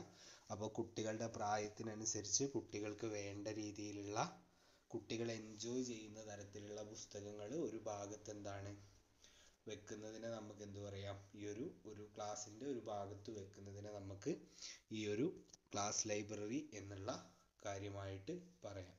അടുത്തതായിട്ട് ഇംഗ്ലീഷ് ക്ലബ്ബാണ്. നമുക്കറിയാം നമ്മുടെ സ്കൂളുകളിലൊക്കെ ഒരുപാട് ക്ലബ്ബുകളുണ്ട്. അപ്പോൾ ഈ ക്ലബ്ബുകളുടെ മെയിൻ ആയിട്ടുള്ള എയിം എന്ന് പറഞ്ഞു കഴിഞ്ഞാൽ പ്രധാനമായിട്ടും എന്താണ്, the major aims of clubs are to be build up literary skills, life skills and leadership qualities among children. കുട്ടികളിൽ നമ്മൾ ലൈഫ് സ്കില്ല് വർദ്ധിപ്പിക്കുക, അതേപോലെ ലീഡർഷിപ്പ് ക്വാളിറ്റി വർദ്ധിപ്പിക്കുക തുടങ്ങിയ കാര്യങ്ങളൊക്കെയാണ് നമ്മൾ ഈ ഒരു ക്ലബിൻ്റെ ലക്ഷ്യം എന്ന് പറയുന്നത്. അതുകൊണ്ട് തന്നെ ഈ ഒരു ഇംഗ്ലീഷ് ക്ലബ്സ് എന്ന് പറഞ്ഞു കഴിഞ്ഞാൽ കുട്ടികളുടെ ഇംഗ്ലീഷ് ലാംഗ്വേജ് സ്കിൽസും ഗ്രാമർ സെൻസിറ്റിവിറ്റിയും ലിംഗ്വിസ്റ്റിക് പെർഫോമൻസ് സ്കില്ലുകളൊക്കെ വർദ്ധിപ്പിക്കാൻ സഹായിക്കുന്ന ഒരു സ്ഥലമാണ് ഇംഗ്ലീഷ് ക്ലബ്സ്. അതുകൊണ്ട് തന്നെ നമുക്ക് ഇംഗ്ലീഷ് ക്ലബ്സിനെയും ഒരു ലേണിംഗ് റിസോഴ്സ് ആയിട്ട് കാണാൻ കഴിയും. അടുത്തതായിട്ട് ഇംഗ്ലീഷ് സെലിബ്രേഷൻ ആണ്, ഇംഗ്ലീഷ് ഡേ സെലിബ്രേഷൻ ആണ്. ഈ ഒരു ഡേ സെലിബ്രേഷൻ എന്ന് പറഞ്ഞു കഴിഞ്ഞത് കുട്ടികൾക്ക് നൽകുന്ന ഒരു പ്ലാറ്റ്ഫോമാണ്. കുട്ടികൾക്ക് പെർഫോം ചെയ്യാൻ ആരുടെയൊക്കെ മുന്നിൽ, അവരുടെ പാരൻസിൻ്റെ മുന്നിൽ, സൊസൈറ്റീൻ്റെ മുന്നിൽ, അതേപോലെ തന്നെ പബ്ലിക്കിൻ്റെ മുന്നിൽ A day in A week can be celebrated in school as English day. ഒരാഴ്ചയിലെ ഏതെങ്കിലും ഒരു ദിവസം നമുക്ക് എന്ത് ചെയ്യാം, ഒരു ഇംഗ്ലീഷ് ഡേ ആയിട്ട് വേണമെങ്കിൽ എല്ലാ ദിവസവും ആചരിക്കാം. ആ ദിവസത്തിൻ്റെ പ്രത്യേകത എന്താണെന്ന് വെച്ചാൽ all activities, interactions, notes etcetera should be English. അതായത് കമ്മ്യൂണിക്കേറ്റ് ചെയ്യുന്നതും എഴുതുന്നതും സ്കൂളിലെ എല്ലാ പ്രവർത്തനങ്ങളും ഇംഗ്ലീഷിൽ നടത്തുന്ന ഒരു ദിവസമായിട്ട് നമുക്ക് ആഴ്ചയിലെ ഏതെങ്കിലും ഒരു ദിവസം മാറ്റാം. ഇത് കുട്ടികളുടെ എബിലിറ്റിയും സ്കില്ലും അല്ലെങ്കിൽ ആ ഒരു ലാംഗ്വേജിനോടുള്ള താല്പര്യവും ഒക്കെ വർദ്ധിപ്പിക്കാൻ കാരണമാവും. അതേപോലെ തന്നെ കുട്ടികൾക്ക് ആ ഒരു ഭാഷ കൂടുതൽ ഹാൻഡിൽ ചെയ്യാനുള്ള സൗകര്യവും നേടും. കുട്ടികൾക്കൊരു സെൽഫ് കോൺഫിഡൻസ് ഒക്കെ ഉണ്ടാവും. അതാണ് നമ്മൾ എന്താ പറയുക, ഇതൊരു ഇംഗ്ലീഷ് ഡേ നമ്മുടെ കുട്ടികളുടെ ഒരു ലിംഗ്വിസ്റ്റിക് എബിലിറ്റിയും അല്ലെങ്കിൽ ഗ്രാമർ സെൻസിറ്റിവിറ്റിയും ലാംഗ്വേജ് സ്കിൽസും ഒക്കെ കൂട്ടാൻ വേണ്ടിയിട്ട് നമുക്ക് പ്രയോജനപ്പെടുത്താം. അടുത്തതായിട്ട് റീഡിംഗ് കോർണർ ആണ്. ഈ ഒരു റീഡിംഗ് കോർണർ എന്ന് പറയുന്നത് നമ്മൾ ഈ സ്കൂൾ ലൈബ്രറി, ക്ലാസ് ലൈബ്രറി ഒക്കെ പോലെ തന്നെ ഒരു സ്ഥലം. അവിടെ നമുക്ക് പത്രങ്ങൾ വെക്കാം, അതേപോലെ തന്നെ പീരിയോഡിക്കൽസ് വെക്കാം, ഷോർട്ട് സ്റ്റോറീസ് വെക്കാം, പിക്ചർ സ്റ്റോറീസ് വെക്കാം, പോയംസ്, റൈറ്റപ്സ്, റൈംസ് തുടങ്ങിയ കാര്യങ്ങളൊക്കെ വെക്കാം. അപ്പോൾ കുട്ടികൾക്ക് ഏതാണോ ഇഷ്ടം ആ മെറ്റീരിയൽ കുട്ടികൾ പോയിട്ട് എടുത്ത് വായിക്കുക എന്നുള്ളതാണ്. ഇതുപോലെ ഒരു സ്പേസ് അവിടെ ഉണ്ടെങ്കിൽ കുട്ടികൾക്ക് വായനയോടുള്ളതും മറ്റുമായ താല്പര്യങ്ങളൊക്കെ വർദ്ധിക്കുകയും അത് കുട്ടികളുടെ ഇംഗ്ലീഷ് അല്ലെങ്കിൽ ലാംഗ്വേജ് പഠനത്തെ നല്ല രീതിയിലേക്ക് സഹായിക്കുകയും ചെയ്യും എന്നുള്ളതാണ് ഇവിടെ പറയുന്നത്. അടുത്തതായിട്ട് ഇംഗ്ലീഷ് ഫെസ്റ്റ് ആണ്. ഇംഗ്ലീഷ് ഫെസ്റ്റിനെ കുറിച്ച് പറയുകയാണെങ്കിൽ നമ്മൾ സാധാരണ ഫെസ്റ്റുകളൊക്കെ നടത്തുന്ന പോലെ തന്നെ ഫെസ്റ്റുകളിൽ പല പരിപാടി നടത്താം. പോയംസ് ചൊല്ലാം, പ്ലേസ് ചെയ്യാം, ഡ്രാമ ചെയ്യാം, സ്കിറ്റുകൾ ചെയ്യാം, റോൾ പ്ലേസ് ചെയ്യാം, അതുപോലുള്ള മറ്റ് പെർഫോമൻസുകൾ നടത്താം. അതേപോലെ തന്നെ മാഗസീനുകൾ ഉണ്ടാക്കാം, അത് പ്രകാശനം ചെയ്യാം. അതുപോലുള്ള പരിപാടികളൊക്കെ കുട്ടികളുടെ ഒരു ലാംഗ്വേജ് എബിലിറ്റിയിലുള്ള കുട്ടികൾക്ക് കോൺഫിഡൻസ് വർദ്ധിപ്പിക്കുമെന്നും അതേപോലെ തന്നെ കുട്ടികളുടെ ഇംഗ്ലീഷിലുള്ള കഴിവ് വികസിപ്പിക്കാൻ സഹായിക്കും എന്നുള്ളതാണ് പറയുന്നത്. അടുത്തതായിട്ട് ഇൻഫർമേഷൻ ആൻഡ് കമ്മ്യൂണിക്കേഷൻ ടെക്നോളജിയാണ്. നമുക്കറിയാം ഐസിടിൻ്റെ ഉപയോഗങ്ങളൊക്കെ നമ്മൾ മറ്റു പല പാഠഭാഗങ്ങളിലും ചർച്ച ചെയ്തതാണ്. അപ്പോൾ അത് നമ്മൾ എന്താക്കും, ഇംഗ്ലീഷിലേക്ക് നമ്മൾ അധികമൊന്നും നോക്കി പോയില്ലെങ്കിലും നമുക്ക് എഴുതാൻ കഴിയുന്ന ഒരു ഭാഗമാണത്. അവിടെ പ്രധാനമായിട്ടും പറയുന്ന കാര്യം ഒരു ഇൻ്റർനെറ്റ് സൗകര്യങ്ങൾ അല്ലെങ്കിൽ നമുക്കിത് പ്രൊജക്ടറിലൂടെ കാണിക്കുന്നതും ഓഡിയോ വീഡിയോ നേരിട്ട് കാണിക്കുന്നതും ഇൻഫർമേഷൻ വിരൽത്തുമ്പിൽ തന്നെ വളരെ പെട്ടെന്ന് ക്ലാസ് റൂമിലേക്ക് എത്തിക്കാൻ കഴിയുന്നതിൻ്റെയൊക്കെ കാര്യമാണ് അവിടെ പറയുന്നത്. അതേപോലെ തന്നെ ഐസിടിയുടെ ബെനഫിറ്റ്സുകളും അവിടെ പറഞ്ഞിട്ടുണ്ട്. ഏതൊക്കെയാണ് ബെനഫിറ്റ്സ് എന്ന് ഞാൻ പെട്ടെന്നൊന്ന് പറഞ്ഞു പോകും. വളരെ എളുപ്പമുള്ളൊരു വിഷയമായതുകൊണ്ടാണ് അങ്ങനെ പെട്ടെന്ന് പറഞ്ഞിരിക്കുന്നത്. ഏതൊക്കെയാണെന്ന് വെച്ച് കഴിഞ്ഞാൽ ഷെയറിങ് നോളജ് ഷെയറിങ് നടക്കും. അതേപോലെ തന്നെ it helps to prepare individuals to B technically fit for the work place. നമ്മൾ ഭാവിയിൽ ഒരു ജോലി ഒക്കെ ചെയ്യുമ്പോൾ ടെക്നിക്കലി ഫിറ്റ് ആയിട്ടുള്ള ഇൻഡിവിജ്വൽസിനെ ക്രിയേറ്റ് ചെയ്യാൻ ഈ ഒരു ഐസിടി പഠനം സാധിക്കും. പിന്നെ ആക്സസ് ടു റിമോട്ട് ലേണിംഗ് റിസോഴ്സിന് നമുക്കുള്ള ആക്സസിബിലിറ്റി കൂടും. പിന്നെ പ്രോസസ്സിംഗ് നോളേജും വർദ്ധിക്കും എന്നുള്ളതാണ്. പ്രോസസ്സിംഗ് നോളേജ് തുടങ്ങിയ കാര്യങ്ങൾക്കൊക്കെ നമ്മളെ സഹായിക്കും എന്നുള്ളതാണ് പറയുന്നത്. നിങ്ങൾക്ക് നന്നായിട്ടൊന്ന് വായിച്ചിട്ട് പോവുക. അതേപോലെ തന്നെ മലയാളത്തിൽ അത് കൃത്യമായിട്ട് ഓർത്തിരിക്കുക. മലയാളത്തിൽ കൃത്യമായി ഓർത്തിരുന്ന് നമുക്ക് ഐസിടി എങ്ങനെ ഒരു ഇംഗ്ലീഷ് ലാംഗ്വേജിനെ സഹായിക്കും എന്നുള്ളതൊക്കെ, ഇംഗ്ലീഷ് ലാംഗ്വേജ് ലേണിങ്ങിനെ സഹായിക്കും എന്നുള്ളതൊക്കെ ആയിരിക്കും ചോദ്യങ്ങൾ വരാൻ സാധ്യത. അപ്പോൾ നിങ്ങൾ അതിനനുസരിച്ച് ഉത്തരം എഴുതിയാൽ മതി. വളരെ ചെറിയ കാര്യങ്ങളേ ഉള്ളൂ. അടുത്തതായിട്ട് കൊളാബറേറ്റീവ് ലേണിംഗ് ആണ്. കൊളാബറേറ്റീവ് ലേണിങ്ങിൻ്റെ ഡെഫിനിഷൻ നമ്മൾ നേരത്തെ പറഞ്ഞിട്ടുള്ളതാണ്. Collaborative learning is an educational approach to teaching and learning that involves group of learners working together to solve A problem, complete A task or create A product. എന്താണ്? ഒരു group of learners ഒരുമിച്ച് work ചെയ്യുന്നതാണ്. എന്തിന്? ഒരു problem solve ചെയ്യാൻ, അല്ലെങ്കിൽ ഒരു task complete ചെയ്യാൻ, അല്ലെങ്കിൽ ഒരു പ്രൊഡക്റ്റ് ക്രിയേറ്റ് ചെയ്യാൻ ഒരു ഗ്രൂപ്പ് ഓഫ് സ്റ്റുഡൻസ് ഒരുമിച്ച് വർക്ക് ചെയ്യുന്നതിനെയാണ് നമ്മൾ കൊളാബറേറ്റീവ് ലേണിംഗ് എന്ന് പറയുക. ഇവിടെ കൊളാബറേറ്റീവ് ലേണിങ്ങിൻ്റെ 5 ഫണ്ടമെൻ്റൽസ് ഏതൊക്കെയാണെന്ന് പറഞ്ഞിട്ടുണ്ട്. Positive interdependence, individual and group accountability, interpersonal and small group skills, face to face promotive interaction and group processing എന്നിവയാണ് ഈ ഒരു കൊളാബറേറ്റീവ് ലേണിങ്ങിൻ്റെ 5 ഫണ്ടമെൻ്റൽസ് എന്ന് പറയുന്നത്. അടുത്തതായിട്ട് പറയുന്നത് സ്ട്രാറ്റജീസ് ഓഫ് കൊളാബറേറ്റീവ് ലേണിംഗ് ആണ്. വളരെ എളുപ്പമുള്ള കാര്യങ്ങളാണ്. നിങ്ങൾ പല വിഷയങ്ങളിൽ പല ഭാഗത്തായിട്ട് പഠിച്ചിട്ടുള്ള കാര്യങ്ങളാണ്. അതുകൊണ്ട് എന്താണെന്ന് ഞാൻ മലയാളത്തിലൊന്ന് വെറുതെ പറഞ്ഞു പോവുകയുള്ളൂ. ഒന്നാമത്തത് കൺസെപ്റ്റ് മാപ്പിംഗ് ആണ്. കൺസെപ്റ്റ് മാപ്പിംഗ് നമ്മൾ ഒരു പെഡഗോജിയൊക്കെ എഴുതുന്നതിന് മുമ്പ് നമ്മൾ തന്നെ ചെയ്യുന്നതാണ്. Concept mapping is A collaborative learning technique that allowed students to work in group. It is a way of ഇല്ലുസ്ട്രേറ്റിംഗ് the connections that exist between terms or concept covered in a course material.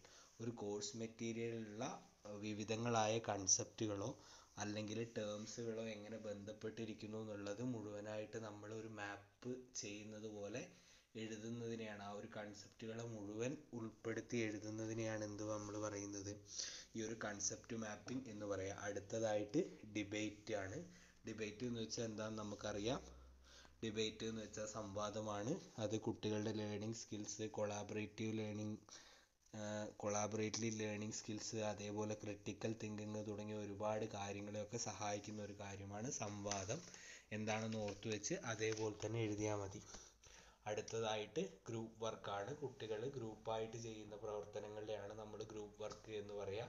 ഇതിലൂടെ കുട്ടികളുടെ communication skills, കുട്ടികളുടെ thinking skills, കുട്ടികളുടെ വിവിധങ്ങളായ ശേഷികളൊക്കെ വർദ്ധിക്കാൻ സഹായകമാവുന്ന ഒരു പ്രവർത്തനമാണ്.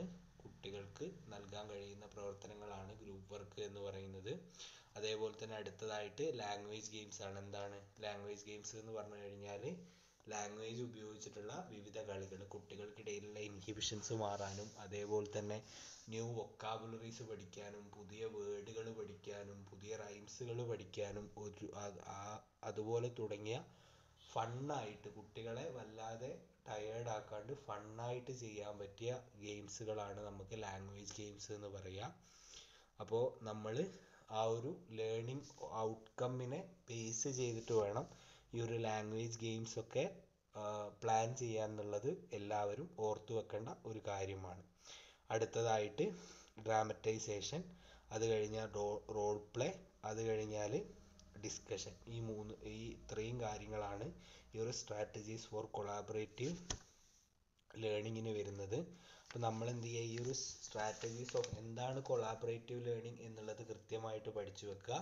അതേപോലെ തന്നെ എന്തൊക്കെയാണ്, ഏതൊക്കെ സ്ട്രാറ്റജീസ് ആണ് എന്നുള്ളതെങ്കിലും മിനിമം പഠിച്ചു വെക്കുക. അവ ഏതൊക്കെയാണെന്ന് നിങ്ങളൊന്ന് കൃത്യമായിട്ട് വായിച്ച് ഓരോന്ന് പഠിച്ചു വെച്ചാൽ അത്രയും നല്ലത്. പക്ഷേ ഏറ്റവും മിനിമം ആയിട്ട് ഏതൊക്കെ തരത്തിലുള്ള സ്ട്രാറ്റജീസ്, ചിലപ്പോൾ പരീക്ഷയ്ക്ക് ഒരു സെക്ഷനിലൊക്കെ ചോദിക്കാൻ പറ്റിയൊരു ചോദ്യമാണ് what is collaborative learning and what is the strategies of collaborative learning എന്ന് ചോദിച്ചു കഴിഞ്ഞാൽ വളരെ എളുപ്പത്തിൽ സ്കോർ ചെയ്യാൻ പറ്റിയൊരു ഭാഗമാണ്.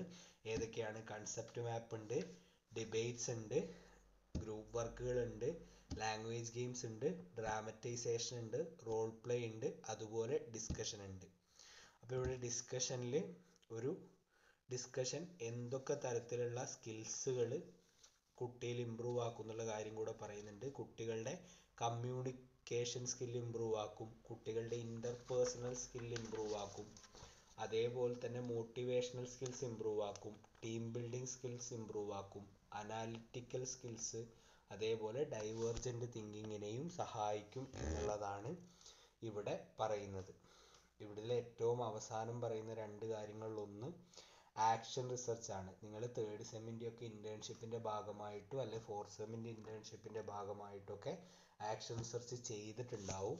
ഈ ഒരു ആക്ഷൻ റിസർച്ച് എന്ന് പറഞ്ഞു കഴിഞ്ഞാൽ നമ്മൾ ക്ലാസ്സിൽ ഒരു ഗ്രൂപ്പ് ഓഫ് കുട്ടികൾ നേരിടുന്ന ഒരു കോമൺ ആയിട്ടുള്ള പ്രശ്നത്തെ അപഗ്രഥിച്ച് ആ ഒരു പ്രശ്നത്തിന് വ്യക്തമായ പരിഹാരം കാണലാണ് ഏറ്റവും ബേസിക് ആയിട്ട് നമ്മൾ ആക്ഷൻ റിസർച്ചിലൂടെ ഉദ്ദേശിക്കുന്നത്.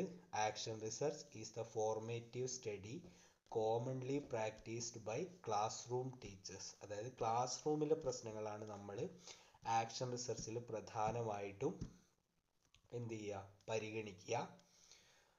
Basically it is A spiral process dealing with problems, investigation, taking action, fact finding about the result of the action.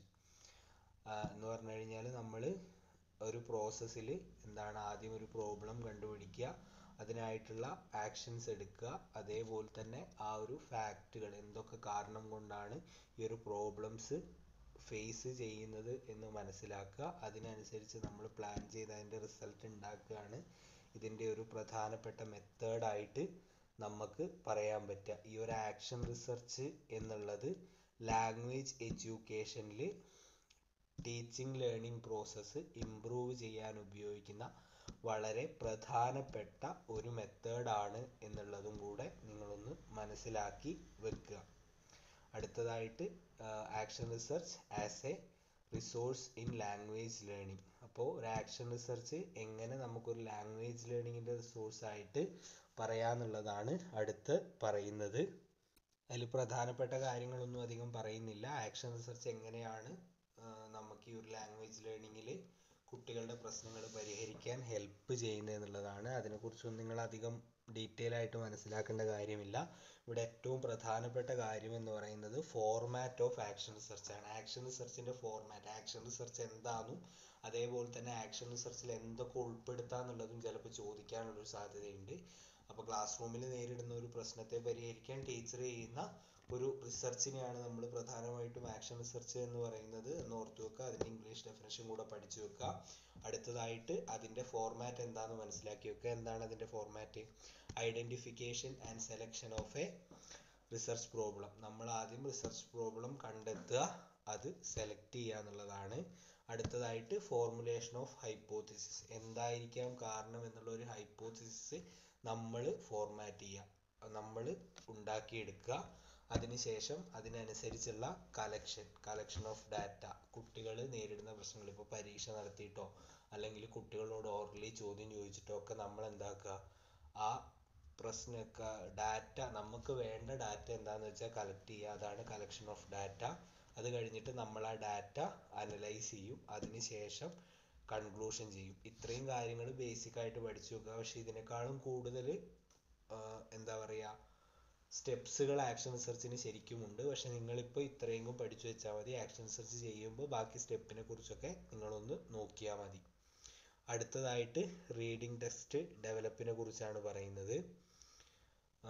അതിൽ ആദ്യമായിട്ട് പറയുന്ന കാര്യം, developing reading text for primary classes needs A good effort. നല്ല രീതിയിലുള്ള effort വേണം എന്നുള്ളതാണ് ഒരു reading text ഉണ്ടാക്കാൻ എന്നുള്ളതാണ് പറയുന്നത്. Reading text may be in the form of simple books or cards. It may include simple stories, rhymes, narrations, description, diaries, etc. അപ്പോൾ ഈ ഒരു റീഡിംഗ് ടെക്സ്റ്റ് നമുക്ക് എന്താക്കാം, കാർഡ്സിൻ്റെ ഫോമിലോ അല്ലെങ്കിൽ സിമ്പിൾ ബുക്സിൻ്റെ ഫോമിലോ കുട്ടികൾക്ക് നൽകാം. അതിൽ എന്തൊക്കെ ഉൾപ്പെടുത്താം എന്ന് പറയുന്നുണ്ട്. സിമ്പിൾ സ്റ്റോറീസ് ഉൾപ്പെടുത്താം, റൈംസ് ഉൾപ്പെടുത്താം, നറേഷൻസ് ഉൾപ്പെടുത്താം, ഡിസ്ക്രിപ്ഷൻസ് ഉൾപ്പെടുത്താം, അതേപോലെ തന്നെ ഡയറീസും ഉൾപ്പെടുത്താം എന്ന് പറയുന്നുണ്ട്. അടുത്തതായിട്ട് skill four creating A text four specified learning outcome. Usually language course book are prepared by SCERT. Language course book prepare ചെയ്യുന്നത് SCERT ആണ്. Students are suppose to learn those course book. കുട്ടികൾ അത് പഠിക്കാൻ നിർബന്ധിതരാണ്. But sometimes it will cause problems for some children as it may not address the locally specific need of the children. പക്ഷെ നമുക്കറിയാം കേരളത്തിൽ വിവിധങ്ങളായ സംസ്കാരങ്ങളുള്ള ഒരു ഇതാണ്. അതുകൊണ്ട് തന്നെ എല്ലാ ഭാഗത്തുമുള്ള കുട്ടികൾക്ക് ഇത് ഒരേപോലെ ചിലപ്പോൾ ഫോളോ ചെയ്യാൻ പറ്റില്ല. ആ തരത്തിലുള്ള പ്രശ്നങ്ങൾ കുട്ടികൾ നേരിടാൻ സാധ്യതയുണ്ട്. ഈ ഒരു പ്രശ്നം പരിഹരിക്കാൻ teachers can develop reading test and ദെയർബൈ address the needs of the children. ഇത് പരിഹരിക്കാനായിട്ട്, ഈ കുട്ടികൾ നേരിടുന്ന പ്രശ്നങ്ങൾ പരിഹരിക്കാനായിട്ട് കുട്ടികൾക്ക് ഒരു ടീച്ചർക്ക് എന്ത് ചെയ്യാം, ഈ ഒരു റീഡിംഗ് ടെക്സ്റ്റ് ഉണ്ടാക്കാം എന്നാണ് പറയുന്നത്. ഈ ഒരു റീഡിംഗ് ടെക്സ്റ്റ് ഉണ്ടാക്കുമ്പോൾ teacher should be creative enough to develop such reading text. Teachers എന്തായിരിക്കണം, നല്ല ക്രിയേറ്റീവ് ആയിരിക്കണം. These reading text are definitely a resource for language learning. ഈ ഒരു റീഡിംഗ് ടെക്സ്റ്റ് ഒരു ലാംഗ്വേജ് ലേണിങ്ങിന് പറ്റിയ ഏറ്റവും നല്ല ഒരു റിസോഴ്സ് ആണ്. അപ്പോൾ ഈ ഒരു റീഡിംഗ് ടെക്സ്റ്റിന് ഉണ്ടാവേണ്ട പ്രധാനപ്പെട്ട ഫീച്ചേഴ്സ് എന്തൊക്കെയാണെന്നാണ് അടുത്ത് പറയുന്നത്. Appropriate to the level of children. ആ ഒരു കുട്ടിയുടെ പ്രായത്തിനനുസരിച്ചുള്ള കണ്ടന്റ് ആയിരിക്കണം അതിലുണ്ടാവേണ്ടത്. അല്ലാണ്ട് 5ാം ക്ലാസ് പഠിക്കുന്ന കുട്ടിക്ക് 10ാം ക്ലാസ്സിൻ്റെ നിലവാരത്തിലുള്ള ഒരു ബുക്കല്ല നമ്മൾ ഉണ്ടാക്കേണ്ടത്. അതേപോലെ തന്നെ സിമ്പിൾ ആയിരിക്കണം, കോംപ്രിഹെൻസീവ് ആയിരിക്കണം. അതേപോലെ തന്നെ കുട്ടികൾക്ക് അട്രാക്റ്റീവ് ആയിട്ടുള്ള ലേ ഔട്ടും ഡിസൈനും ആയിരിക്കണം. അല്ലാതെ വളരെ നമുക്ക് കാണാനും വായിക്കാൻ തോന്നാത്ത പോലെയൊന്നും ആയിരിക്കരുത്. വളരെ നല്ല അട്രാക്റ്റീവ് ആയിട്ടുള്ള ഒരു പുസ്തകമായിരിക്കണം നമ്മൾ റീഡിംഗ് ടെക്സ്റ്റ് ആയിട്ട് ഉപയോഗിക്കേണ്ടത്. അപ്പോൾ ഇത്രയും കാര്യങ്ങളാണ് പ്രധാനമായിട്ടും ഈ ഒരു 4ാം പാഠഭാഗത്ത് പറയുന്നത്. കുറച്ച് വേഗതയിൽ പോയിട്ടുണ്ട്, അധിക കാര്യങ്ങളൊന്നും ഡീറ്റെയിൽ ആയിട്ട് എക്സ്പ്ലെയിൻ ചെയ്തിട്ടില്ല. വളരെ സിമ്പിൾ ആയതുകൊണ്ടാണ് അങ്ങനെ അധികം എക്സ്പ്ലെയിൻ ചെയ്യാണ്ട് പോയത്. കൊളാബറേറ്റീവ് ലേണിംഗ് എന്താന്നുള്ളത് മനസ്സിലാക്കി വെക്കുക, സ്ട്രാറ്റജീസ് എന്തൊക്കെയാണെന്നുള്ളത് മനസ്സിലാക്കി വെക്കുക. അതേപോലെ തന്നെ ഈ ഒരു സ്കൂൾ റിസോഴ്സുകൾ എന്തൊക്കെയാണെന്നും അതൊക്കെ എങ്ങനെ ഉപയോഗപ്പെടുത്താം എന്നുള്ളതൊക്കെ ഒന്ന് നന്നായിട്ട് മനസ്സിലാക്കി വെക്കുക.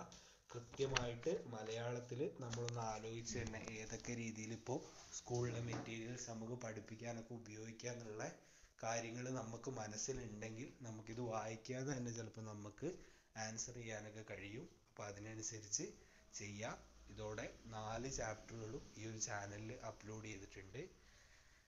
ഈ ഒരു 3rd സെമ്മിൽ നിന്നാണ് ഒരു 60% അല്ലെങ്കിൽ 50% ചോദ്യങ്ങൾ ഉണ്ടാവുക. അപ്പോൾ ഈ ചാപ്റ്ററുകളൊക്കെ, ഈ വീഡിയോകളൊക്കെ മുഴുവൻ കണ്ട് നല്ല രീതിയിൽ പഠിച്ചിട്ട് പോയാൽ നിങ്ങൾക്ക് എന്തായാലും പാസ്സാവാനുള്ള മാർക്കിൻ്റെ മുകളിൽ എന്തായാലും കിട്ടും. അതേപോലെ 2nd സെമ്മും 1st സെമ്മും കൂടെ നോക്കിയാൽ നല്ല മാർക്കിലേക്ക് നിങ്ങൾക്ക് എത്താൻ പറ്റും. പരീക്ഷ എഴുതുന്ന എല്ലാ വിദ്യാർത്ഥികൾക്കും ആശംസകൾ നേരുന്നു. അടുത്തൊരു